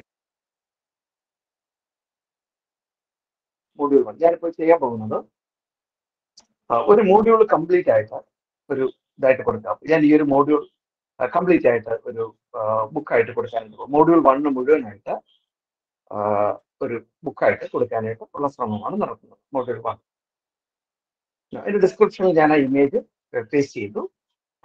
ഇമേജ് റൈറ്റ് മൗസ് ക്ലിക്ക് ചെയ്ത് പേസ്റ്റ് ചെയ്യൽ വർക്ക് ചെയ്യില്ല. Ctrl+V അവിടെ വർക്ക് ആവുന്നു. ഇവിടെ ഞാനത് വേണമെങ്കിൽ ഡിസ്പ്ലേ ചെയ്യാം. ഓക്കെ, ഞാൻ എന്നിട്ട് ഇത് നമ്മൾ ഇതുവരെ കണ്ട സ്റ്റെപ്പുകളിൽ നിന്ന് വ്യത്യസ്തമായിട്ട് 2 സ്റ്റേജ് ആയിട്ടാണ് ഇത് കംപ്ലീറ്റ് ചെയ്യുന്നത്. നമ്മൾ ആദ്യത്തെ ഘട്ടത്തിൽ ബുക്കിനൊരു പേരും അതിന്റെ ബേസിക് ഡിസ്ക്രിപ്ഷനും ശേഷം നമ്മൾ അടുത്ത ഘട്ടത്തിലാണ് ബുക്കിന്റെ അകത്തേക്ക് പോകുന്നത്. ഇതുവരെ നമ്മൾ കണ്ട ആക്ടിവിറ്റികളും റിസോഴ്സുകളും എല്ലാം സിംഗിൾ സ്റ്റേജിൽ തന്നെ മുഴുവൻ നടപടിക്രമങ്ങളും പൂർത്തിയാക്കി പുറത്തിറങ്ങാമായിരുന്നെങ്കിൽ ഇവിടെ ഇത് 2 സ്റ്റേജായി കംപ്ലീറ്റ് ആകുന്ന ഒന്നാണ്. റിട്ടേൺ ടു കോഴ്സ് എന്ന് കൊടുക്കുന്നു. അപ്പൊ ഞാൻ മോഡ്യൂൾ 1 ഞാൻ അതിൽ ക്ലിക്ക് ചെയ്യുന്നതോടുകൂടിയാണ് ഇനി എനിക്ക് അടുത്ത കാര്യങ്ങളിലേക്ക് പോകാനായിട്ട് പറ്റുന്നത്. അപ്പൊ അതാണ് activity resource, book, basic description അതിന് കൊടുക്കുന്നു. ഞാനത് അതിലേക്ക് പോകും. ഒന്നാമത്തെ ചാപ്റ്റർ ആയിട്ട് ഓക്കെ ഇൻട്രൊഡക്ഷൻ എന്ന് കൊടുക്കും. ഇൻട്രൊഡക്ഷൻ എന്ന് കൊടുക്കും. അതിന്റെ അത് മെയിൻ ചാപ്റ്റർ ആണ്. ചാപ്റ്റർ 1 എന്നാണോ വരേണ്ടത്, അത് 1.1 എന്നാണോ വരേണ്ടത്, ആ രീതിയിൽ കൊടുക്കുന്നതാണ് ഇവിടെ സബ് ചാപ്റ്റർ. തൽക്കാലം ഞാൻ അവിടേക്ക് നമുക്ക് ജസ്റ്റ് എന്താണ് നേരത്തെ തയ്യാറാക്കി വെച്ച ഇമേജ് തന്നെ വീണ്ടും കൊടുക്കാം, പണി എളുപ്പമാക്കാം. നമുക്ക് ഇവിടെ എന്ത് വേണമെങ്കിലും ഇതൊരു പേജാണ്. നേരത്തെ ശിവശങ്കർ പറഞ്ഞ എല്ലാ ഫീച്ചേഴ്സും ഉള്ള ഒരു പേജാണിത്. അതിവിടെ ടോഗിൾ ചെയ്ത് കഴിഞ്ഞാൽ നമുക്ക് അതിനകത്ത് വെബ് എഡിറ്റിംഗിന്റെ സകല കപ്പാസിറ്റികൾ ചേഞ്ചസ് എന്ന് കൊടുക്കുന്നതോടുകൂടി ആ സ്ക്രീനിൽ വരുന്ന മാറ്റങ്ങളൊന്നും ശ്രദ്ധിച്ചുള്ളത്. നമ്മളിപ്പോ ബുക്കിന്റെ 1ാമത്തെ ചാപ്റ്ററിലാണ് നിൽക്കുന്നത്. ഓക്കെ, സേവ് ചേഞ്ചസ് കൊടുക്കുമ്പോഴത്തേക്ക് ഇവിടെ ഒരു ടേബിൾ ഓഫ് കോണ്ടന്റ്സ് ഇവിടെ വരുന്നുണ്ട്. ഇൻട്രൊഡക്ഷൻ ടു QTM നമ്മളിപ്പോൾ പേജ് 1-ലാണ് നിൽക്കുന്നത്. ഓക്കെ, ഞാൻ അവിടെ ഡിസ്ക്രിപ്ഷനും ഇത് ഒന്ന് തന്നെ കൊടുത്തു എന്നുള്ള ഒരു തെറ്റ് ഞാൻ ചെയ്തിട്ടുണ്ട്. ഓക്കെ, ഇവിടെ ഞാൻ ഒരു ടേബിൾ ഓഫ് കോണ്ടന്റിൽ ഒരു പ്ലസ് എന്ന് കൊടുക്കുന്നതോടുകൂടി പുതിയൊരു പേജ് ആഡ് ചെയ്യാനായിട്ടാണ്. ഓക്കെ, പുതിയൊരു പേജ് ഇപ്പൊ ഞാൻ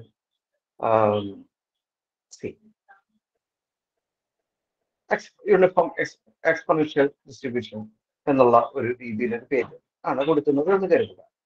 ഓക്കെ, അടുത്തൊരു പേജ് കൊടുക്കുന്നു. അത് മറ്റൊരു ചാപ്റ്റർ ആവട്ടെ. ഇതിനകത്ത് നമുക്ക് നേരത്തെ പറഞ്ഞതുപോലെ തന്നെ ഇത്തരത്തിലുള്ള കാര്യങ്ങളൊക്കെ തന്നെ കൊടുക്കാനായിട്ട് പറ്റും. അപ്പൊ ഇവിടെ നമുക്ക് എന്തെല്ലാം കൊടുക്കാൻ പറ്റുമെന്നുള്ളതാണ്. നമുക്ക് ഇതിന്റെ ഈ ബുക്കിനെ ഒരു എനിക്ക് വേണമെങ്കിൽ ഇവിടെ ഞാനിപ്പം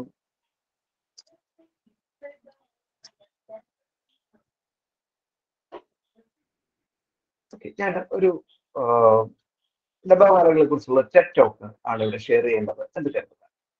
ഞാൻ ഓക്കെ ആ ഒരു വീഡിയോയിൽ എത്തിക്കഴിയുമ്പോൾ ഇപ്പൊ ആദ്യം ആഡാണ് വന്നത് ഫോട്ടോ അത് ഷെയർ എന്ന് കൊടുത്തു കഴിഞ്ഞാൽ അപ്പൊ ഇവിടെ നമ്മൾ ചെയ്യാൻ പോകുന്നത് ഞാനിപ്പോ പറയുന്ന ഫീച്ചേഴ്സ് ബുക്കിന്റെ ഫീച്ചേഴ്സ് അല്ല, ഇത് നമുക്ക് ഒരു ടെക്സ്റ്റ് എഡിറ്ററിൽ എങ്ങനെ എംബഡ് ചെയ്ത് നമുക്ക് ഒരു യൂട്യൂബ് നേരത്തെ URL തന്നെ കൊടുക്കുന്നതിന് പകരം എംബഡ് ചെയ്ത് എങ്ങനെ ഇത് കൊടുക്കാൻ പറ്റും എന്നാണ് ഞാനിപ്പോ പറയാനായിട്ട് ശ്രമിക്കുന്നത്.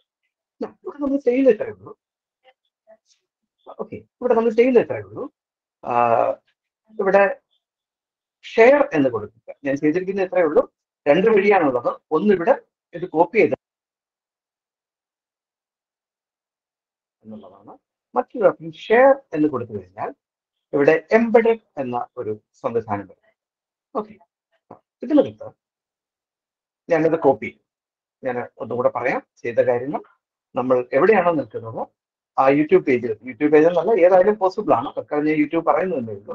ഷെയർ എന്ന് കൊടുത്തിട്ട് എംബഡഡ് എന്ന് കൊടുക്കുന്നു.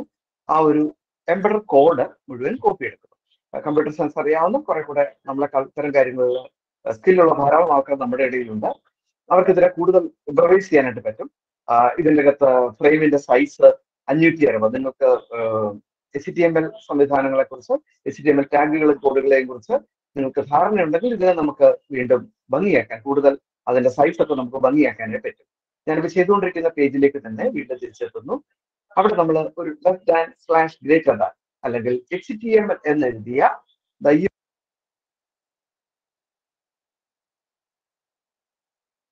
അവിടേക്ക് നമ്മൾ ഈ നേരത്തെ കോപ്പി ചെയ്ത് കൊണ്ടുവന്നത് പേസ്റ്റ് ചെയ്യുക, സേവ് ചേഞ്ചസ് ചെയ്ത കാര്യങ്ങൾ ഞാൻ ഒന്നുകൂടെ പറയാം. ഇവിടെ നമ്മൾ ആ ഒരു ഇതിന്റെ ഷെയർ എന്നുള്ളിടത്തു നിന്നും എംബഡഡ് കോഡ് എടുത്ത് കോപ്പി ചെയ്തു. അതിനുശേഷം നമ്മൾ ഏത് സ്ഥലത്താണോ, ഇത് പേജ് എന്നല്ല, ഇത് ലേബൽ ആകട്ടെ ബുക്ക് ആവട്ടെ ഏത് ടെക്സ്റ്റ് എഡിറ്ററിലും ഡിസ്ക്രിപ്ഷൻ പേജ് പോലും വേണമെങ്കിൽ ഇത്തരത്തിലുള്ള എംബഡഡ് സംഗതികൾ കൊണ്ടുവരാം. അത് നിങ്ങളുടെ സിസ്റ്റത്തിന് എത്ര കണ്ട് സഹായിക്കുമെന്നുള്ളതനുസരിച്ച് വേണം അത്തരം തീരുമാനങ്ങൾ എടുക്കാൻ. ഓക്കെ, ചെയ്യുന്ന എത്രയേ ഉള്ളൂ. അവിടെ ഇവിടെ എംബഡഡ് കോഡ് ക്ലിക്ക് ചെയ്യുക. എംബഡഡ് കോഡ് ക്ലിക്ക് ചെയ്തിട്ട് അവിടെ നിലവിലുള്ള കോഡ് മാറ്റിയിട്ട് അവിടെ ഇത് പേസ്റ്റ് ചെയ്യുക. സേവ് ചേഞ്ചസ് എന്ന് കൊടുത്തു. അപ്പൊ നമ്മൾ രണ്ടാമത്തെ പേജ് വന്നിട്ടുണ്ട്. ഓക്കെ, ഒരു ബുക്കിന്റെ രണ്ടാമത്തെ പേജ്. മൂന്നാമത്തെ ഞാൻ അല്ലെങ്കിൽ തയ്യാറാക്കി വെച്ചിട്ടുള്ള കുറെ നോട്ടുകൾ കോപ്പി ചെയ്ത് പേസ്റ്റ് ചെയ്യുന്നത് ചെയ്യാം. ഉദ്ദേശിച്ച സകല പേജിന്റെ സകല ഫീച്ചേഴ്സും അവിടെയുണ്ട്. ഓക്കെ, നമ്മൾ ഫേസ് ചെയ്യുന്ന മറ്റൊരു പ്രശ്നം LMSലേക്ക് മാറുന്നതിന് മുൻപായി നമ്മൾ Google class room, Google drive, അങ്ങനെ ഗൂഗിളിനെയാണ് കൂടുതലായി ഡിപ്പെൻഡ് ചെയ്തുകൊണ്ടിരുന്നത്. ഇപ്പൊ നമ്മൾ ഗൂഗിൾ ഡ്രൈവ് അടക്കമുള്ള കാര്യങ്ങൾക്ക് ഒരു ബാനല്ല, അത് നിയന്ത്രണം വരും എന്നൊരു സംഗതി ഇങ്ങനെ ഏറെ നിൽക്കുന്നില്ല. സെൻട്രൽ ഗവൺമെന്റ് അത്തരത്തിലുള്ള മൂവ് ഉണ്ടെന്ന് കേൾക്കുന്നു. ഓക്കെ, നമ്മൾ ഗൂഗിൾ ഡ്രൈവിലുള്ള ഞാനിപ്പോൾ എൻ്റെ ഡ്രൈവിൽ ഇവിടെ കുറച്ച് ബുക്കുകളൊക്കെ ഞാൻ കൊടുത്തിട്ടുണ്ട്. ഓക്കെ, അപ്പൊ ഈ ഒരു ബുക്കുകൾ എങ്ങനെ നമുക്ക് നമ്മുടെ മെറ്റീരിയൽ ഓൾറെഡി നമ്മുടെ ഗൂഗിൾ ഡ്രൈവിലുള്ള മെറ്റീരിയൽസ് ഗൂഗിൾ ഡ്രൈവിലോ ഏതെങ്കിലും ക്ലൗഡിലോ ഉള്ള മെറ്റീരിയലുകളെ എങ്ങനെ നമുക്കൊരു പേജിൽ എത്തിക്കാമെന്നാണ് ഞാൻ അടുത്തായിട്ട് പറയാനായിട്ട് ഉദ്ദേശിച്ചത്. അതിനായിട്ട് ഞാൻ മൂന്നാമത്തെ ഒരു പേജിന് നമ്മളുടെ ആഗ്രഹത്തിനനുസരിച്ചൊക്കെ മാറ്റിയിട്ട് ചെയ്തു എന്ന് മാത്രമേ. അതിന്റെ കണ്ടന്റിൽ എവിടെയായിട്ട് നമുക്ക് ഞാൻ ഗൂഗിൾ ഡ്രൈവിൽ നിന്നും എൻ്റെ ഒരു ബുക്ക് ഈ ഒരു ബുക്ക് ഓപ്പൺ ചെയ്യുന്നു. ഈ ഒരു ബുക്ക് ഓപ്പൺ ആവുന്നു. ഓക്കെ, ഇവിടെ നമ്മൾ ഡബിൾ ക്ലിക്ക് ചെയ്ത് ഓപ്പൺ ആക്കിയിട്ട് ഇതിനകത്ത് open in A new window എന്ന് കൊടുക്കും. ഞാൻ ചെയ്തത് ഇത്രയേ ഉള്ളൂ. ഒരു PDF ബുക്കിന്റെ സൈസ് എനിക്കറിയില്ല. ആ ഒരു ബുക്ക് അവിടെയുണ്ട്. ഞാൻ ഡബിൾ ക്ലിക്ക് ചെയ്യുന്നു. Open in A new window എന്ന് കൊടുക്കുന്നു. അപ്പൊ ആ ബുക്ക് നമുക്ക് ഡ്രൈവ് റീഡറിൽ അത് ഓപ്പൺ ആകുന്നു. അതിനകത്ത് എംബഡ് ഐറ്റം എന്നൊരു സംവിധാനം. അതിനകത്ത് എംബഡ് ഐറ്റം എന്ന് പറയുമ്പോൾ നേരത്തെ നമ്മൾ കണ്ടതുപോലെ തന്നെയുള്ള ഒരു എംബഡർ കോഡ് അവിടേക്ക് വരുന്നുണ്ട്. എംബഡർ കോഡ് എന്നുള്ളത് അവിടേക്ക് വരുന്നുണ്ട്. അത് നമുക്കിവിടെ ചെയ്യുന്ന പ്രക്രിയ ഒന്ന് തന്നെയാണ്. എവിടുന്നോ പോയ ഒരു എംബഡർ കോഡ് കൊണ്ടുവരുന്നു, അതിവിടെ ടെസ്റ്റ് ചെയ്യും. ഓക്കെ, അങ്ങനെ മൂന്നാമതൊരു പേജ് അവിടെ ഉണ്ടാക്കിയിരിക്കുന്നു. നാലാമത്തെ ഒരു പേജ് ഇതുപോലെ തന്നെ ഞാൻ സമയപരിമിതി കൊണ്ട് അത് വല്ലാതെ പരത്തുന്നില്ല. ഇവിടെ ഒരു വേഡ് ഫയൽ എനിക്ക് വേണമെങ്കിൽ കൊണ്ടുവരാം. വേഡ് ഫയൽ ആകുമ്പോഴത്തേക്ക് അതിനകത്ത് ചെറിയൊരു വ്യത്യാസമുണ്ട്. ഓക്കെ, ഞാൻ ഒടുവിലാണല്ലോ അല്ലേ?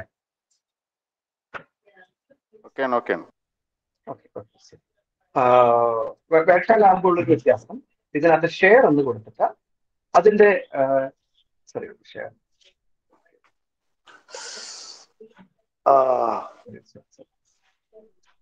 File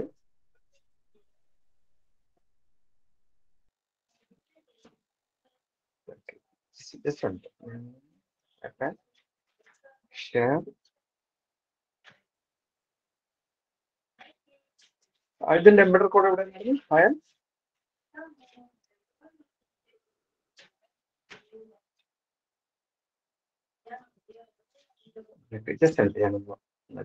publish the web. Sorry, അത് കണ്ടില്ല.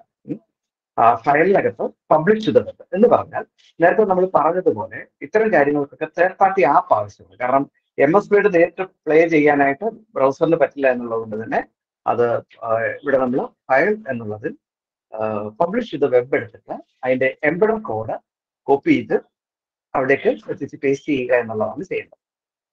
പറയുന്ന കാര്യങ്ങൾ ഒന്ന് തന്നെയാണ്. എവിടെ നിന്നോ ഒരു എംബഡർ കോഡ് കൊണ്ടുവരുന്നു, അത് ഇവിടേക്ക് പേസ്റ്റ് ചെയ്യുന്നു. ഈ രീതിയിലാണ് നമ്മൾ മുന്നോട്ട് പോകുന്നത്. ഓക്കെ, സേവ് ചെയ്ത് ഇതെന്തായാലും ഞാനൊന്ന് ഇത് സബ് ചാപ്റ്റർ ആയിട്ട് ഇട്ടേക്കട്ടെ. എന്തായാലും എഡിറ്റ് ചെയ്യുന്ന വീണ്ടും സബ് ചാപ്റ്റർ എന്ത് വ്യത്യാസമാണ് അവിടെ വരാൻ പോകുന്നൂടെ നമുക്കത് കാണാം. നാലാമത്തെ ചാപ്റ്റർ ഒന്നതിന് പകരം അത് 3.1 എന്ന രീതിയിലാണ് വന്നിരിക്കുന്നത്. ഓക്കെ, നമുക്ക് പുതിയൊരു ചാപ്റ്റർ ആയിട്ട് വീണ്ടും ഒരു സംഗതി കൂടെ കൊടുക്കുന്നു.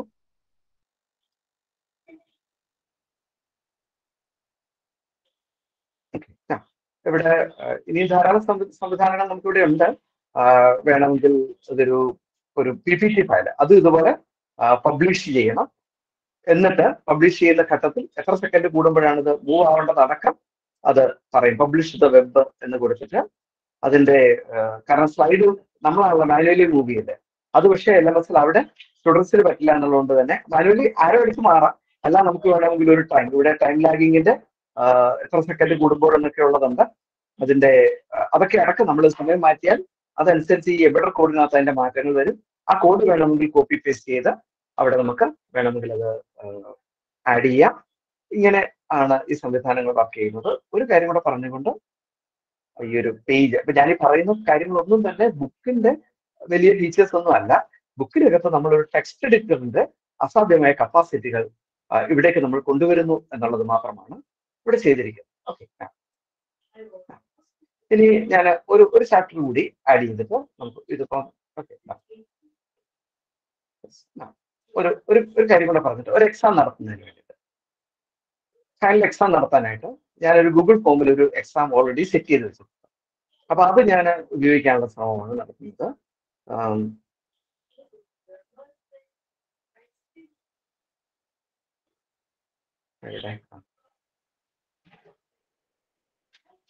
ഓക്കെ, ഒരു ഗൂഗിൾ ഫോം ഞാൻ ഉപയോഗിക്കുന്ന ഒരു ഗൂഗിൾ ഫോം തന്നെ കൊടുക്കാൻ പർപ്പസ് വേണ്ടി.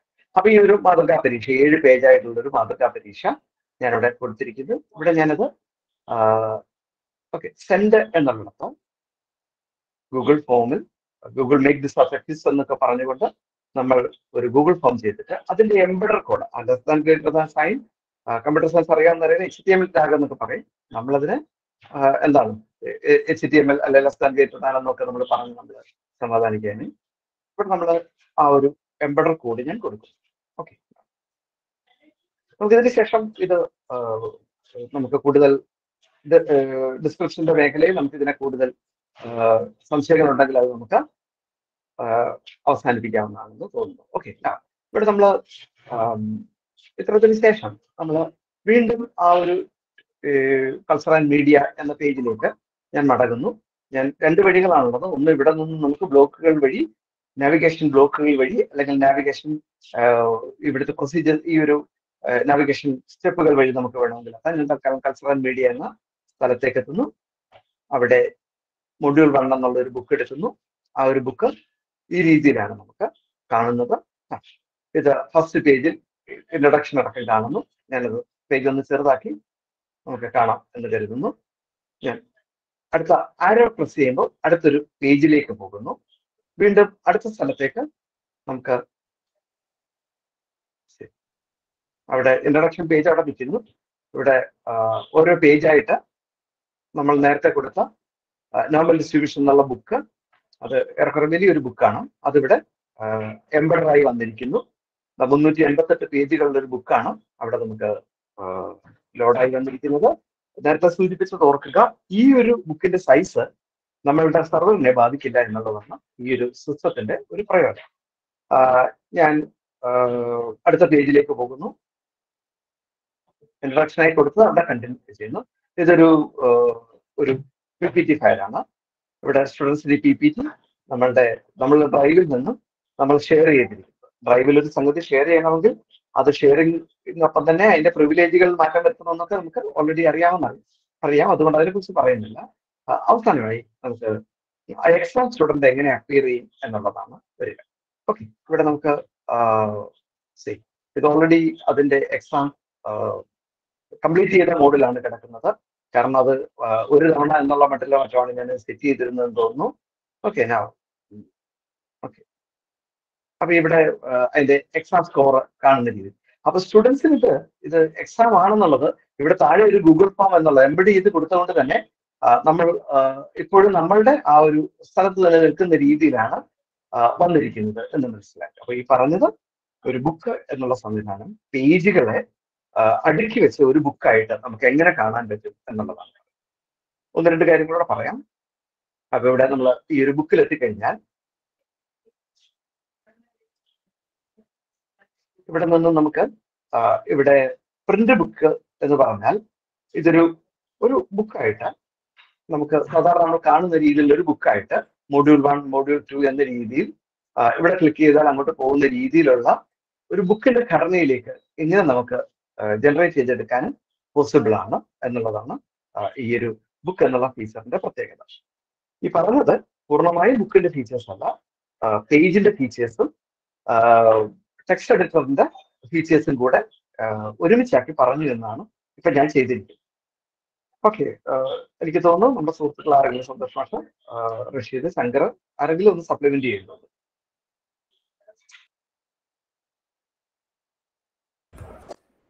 ഓക്കെ, ബുക്ക് എന്ന് പറയുന്നത് നമുക്ക് പറഞ്ഞതുപോലെ ഒരു മോഡ്യൂളിന് ഒരൊറ്റ പുസ്തകമായിട്ട് വേണമെങ്കിൽ കുട്ടികൾക്ക് അത് ഡൗൺലോഡ് ചെയ്തെടുക്കാവുന്ന, പ്രിന്റബിൾ ഫോമിൽ എടുക്കാവുന്നതെങ്കിൽ പ്രിന്റ് ചെയ്തെടുക്കാവുന്ന രീതിയിൽ മെറ്റീരിയൽസിനെ മുഴുവൻ കമ്പൈൽ ചെയ്തുകൊണ്ട് നമുക്ക് ചെയ്യാൻ കഴിയും. അതോടൊപ്പം തന്നെ എങ്ങനെയാണ് ഒരു കേവലം റിസോഴ്സിനകത്ത് തന്നെ ഒരു ആക്ടിവിറ്റി എങ്ങനെ ചെയ്യാൻ കഴിയും.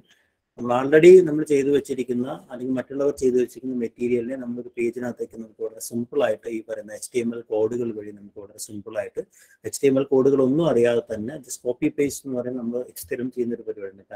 കട്ട് ആൻഡ് പേസ്റ്റിന്റെ അതേ രീതിയിൽ നമുക്ക് നമ്മുടെ ബുക്കിനകത്തേക്ക് കൊണ്ടുവരാൻ കഴിയും എന്നുള്ളൊരു കാര്യമാണ്. അങ്ങനെ ഒരു മൾട്ടിമീഡിയ ഫോർമാറ്റിൽ ഒരു പുസ്തകമായിട്ട് വീഡിയോ, ഓഡിയോ, അതുപോലെ തന്നെ ചില ഇന്ററാക്റ്റീവ് മെറ്റീരിയൽസ്, PDF, അതുപോലെ തന്നെ ഈ പറയുന്ന ചില സർവേകൾ, ഇങ്ങനെ എല്ലാ കാര്യങ്ങളും ചേർത്ത് വെച്ചുകൊണ്ട് അവസാനം ഒരു പരീക്ഷ വെച്ചുകൊണ്ട് കുട്ടി ആ ഒരു മൊത്തം മെറ്റീരിയലൂടെ കടന്നു പോയിട്ട് അതിൻ്റെ ഒരു പരീക്ഷ കൂടെ പൂർത്തിയാക്കി എന്ന രീതിയിൽ ഒരു മോഡ്യൂളിനെ മുഴുവൻ ഒറ്റ ആക്ടിവിറ്റി ആയിട്ട് അല്ലെങ്കിൽ ഒരൊറ്റ റിസോഴ്സ് ആയിട്ട് നിങ്ങൾക്ക് കൊടുക്കാൻ കഴിയുന്നതാണ്.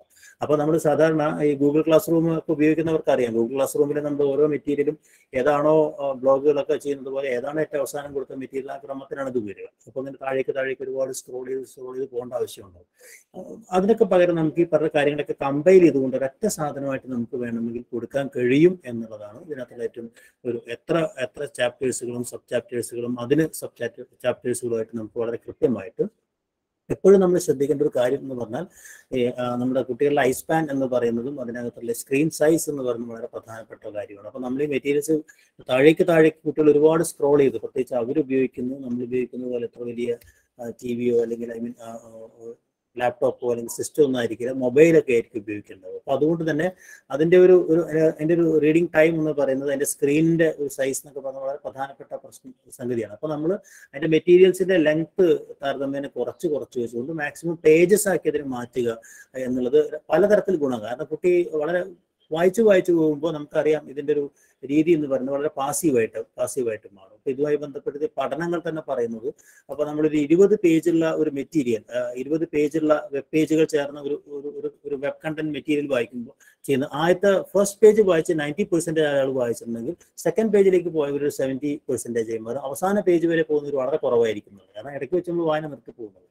അപ്പൊ അതൊക്കെ അതുകൊണ്ട് തന്നെ നമുക്ക് എന്താ വെച്ചാൽ താഴേക്ക് സ്ക്രോൾ ചെയ്തുകൊണ്ട് ഫുൾ കാര്യങ്ങൾ ടെക്സ്റ്റ് വായിക്കുക എന്ന് പറയുന്നത് പൊതുവെ നടക്കില്ല. അപ്പൊ അതിനെ ചെറിയ മെറ്റീരിയലുകളായിട്ട് സ്റ്റെപ്പ് ബൈ സ്റ്റെപ്പായി വായിച്ചു പോകുന്ന രീതിയിലൊക്കെ നല്ല രീതിയിൽ നമുക്ക് നമ്മുടെ മെറ്റീരിയലിനെ ഡിസൈൻ ചെയ്തെടുക്കാൻ കഴിയും എന്നുള്ളതാണ്. ഒറ്റ പേജിൽ കൊടുക്കുന്നതിന് പകരം അതിനൊരു ബുക്ക് ഫോമിൽ കൊടുക്കുമ്പോൾ കുറച്ചുകൂടെ സ്ട്രക്ചേർഡ് ആയിട്ട് നമുക്ക് അതിനെ ചെയ്യാൻ കഴിയും എന്നുള്ളൊരു സൗകര്യവും ഇടയ്ക്ക് ചില കാര്യങ്ങളൊക്കെ ചെക്ക് ചെയ്യാനുള്ള ഓപ്ഷൻ അവിടെയുണ്ട് എന്നുള്ളതാണ്. അതാണ് ബുക്കും പേജും പേജും ബുക്കും തമ്മിലൊരു വ്യത്യാസം. എനിക്ക് തോന്നുന്നു ഇന്നത്തെ ഏതാണ്ട് എല്ലാ ആക്ടിവിറ്റികളും അല്ലെ നമ്മുടെ സമയം മതിയെന്ന് തോന്നുന്നു. എന്തെങ്കിലും ഡിസ്കഷൻസ് ഉണ്ടെങ്കിൽ അതിലേക്ക് പോയിട്ട് നമുക്ക് അല്ലെങ്കിൽ അതെ. ഓക്കെ, 8 മണിയായി. നമുക്കിനി ആർക്കെങ്കിലും ഡിസ്കഷൻ വേണമെങ്കിൽ അതിലേക്ക് പോകാം. ഈ പറഞ്ഞ കാര്യങ്ങൾ അത്യാവശ്യം സ്പീഡിൽ തന്നെയാണ് പറഞ്ഞു പോകുന്നത്. ഇന്ന് പറഞ്ഞ കാര്യങ്ങളെ കുറിച്ചുള്ള അല്ലെങ്കിൽ ഇതുവരെ പറഞ്ഞ കാര്യങ്ങളെ കുറിച്ചുള്ള ഡൗട്ട്സ്, ഡിസ്കഷൻസ് എന്തെങ്കിലും ഉണ്ടെങ്കിൽ നമുക്ക് അതിലേക്ക് പോകാം എന്ന് കരുതുന്നു.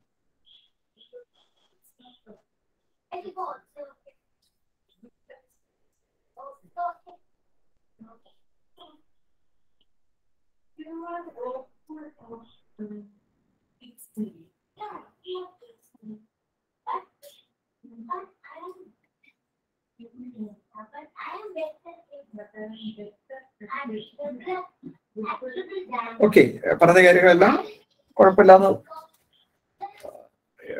പാരലി ചെയ്ത് നോക്കിയൊക്കെ കുഴപ്പമില്ലെന്ന് കരുതുന്നു. അല്ലെങ്കിൽ എന്തെങ്കിലും ഉണ്ടെങ്കിൽ വരുന്ന ദിവസം ചോദിക്കാം അല്ലേ? സാറേ, ഒരു സംശയം. Site അഡ്മിനിസ്ട്രേഷനിൽ കയറുമ്പോഴേ your site is not yet registered എന്ന് പറഞ്ഞിട്ട് കാണുന്നുണ്ട്. അത് നമ്മൾ രജിസ്റ്റർ ചെയ്യണോ? എന്നിട്ടാണോ ചെയ്യേണ്ടത് കോഴ്സ്? നിർബന്ധമില്ല. രജിസ്റ്റർ ചെയ്താൽ അത് മൂഡിലിന്റെ ഡേറ്റാബേസുകളിൽ ഇൻഡെക്സ്ഡ് ആവും, അത്രേ ഉള്ളൂ.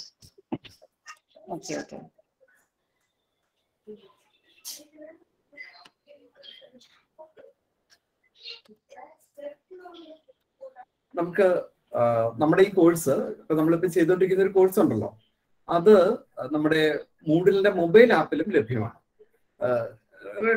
സീറ്റഡ് കിട്ടുന്നുണ്ടോ? എനിക്കറിയില്ല, ഞാൻ നോക്കിയിട്ടില്ല. സീറ്റഡ് ആപ്പ് കിട്ടുമോ? ഞാൻ ട്രൈ ചെയ്തിട്ടില്ല, ഞാൻ നാളെ പറയാം. നോക്കി. അപ്പൊ നമ്മുടെ ട്രെയിനിങ് സൈറ്റ് എന്തായാലും കിട്ടും, നിങ്ങൾക്ക് അത് ട്രൈ ചെയ്യാം. sngscollege.org/training. അത് നിങ്ങളുടെ മൂഡിൽ ക്ലൗഡ് ആപ്പിൽ വർക്ക് ചെയ്യും കേട്ടോ, മൊബൈലിൽ.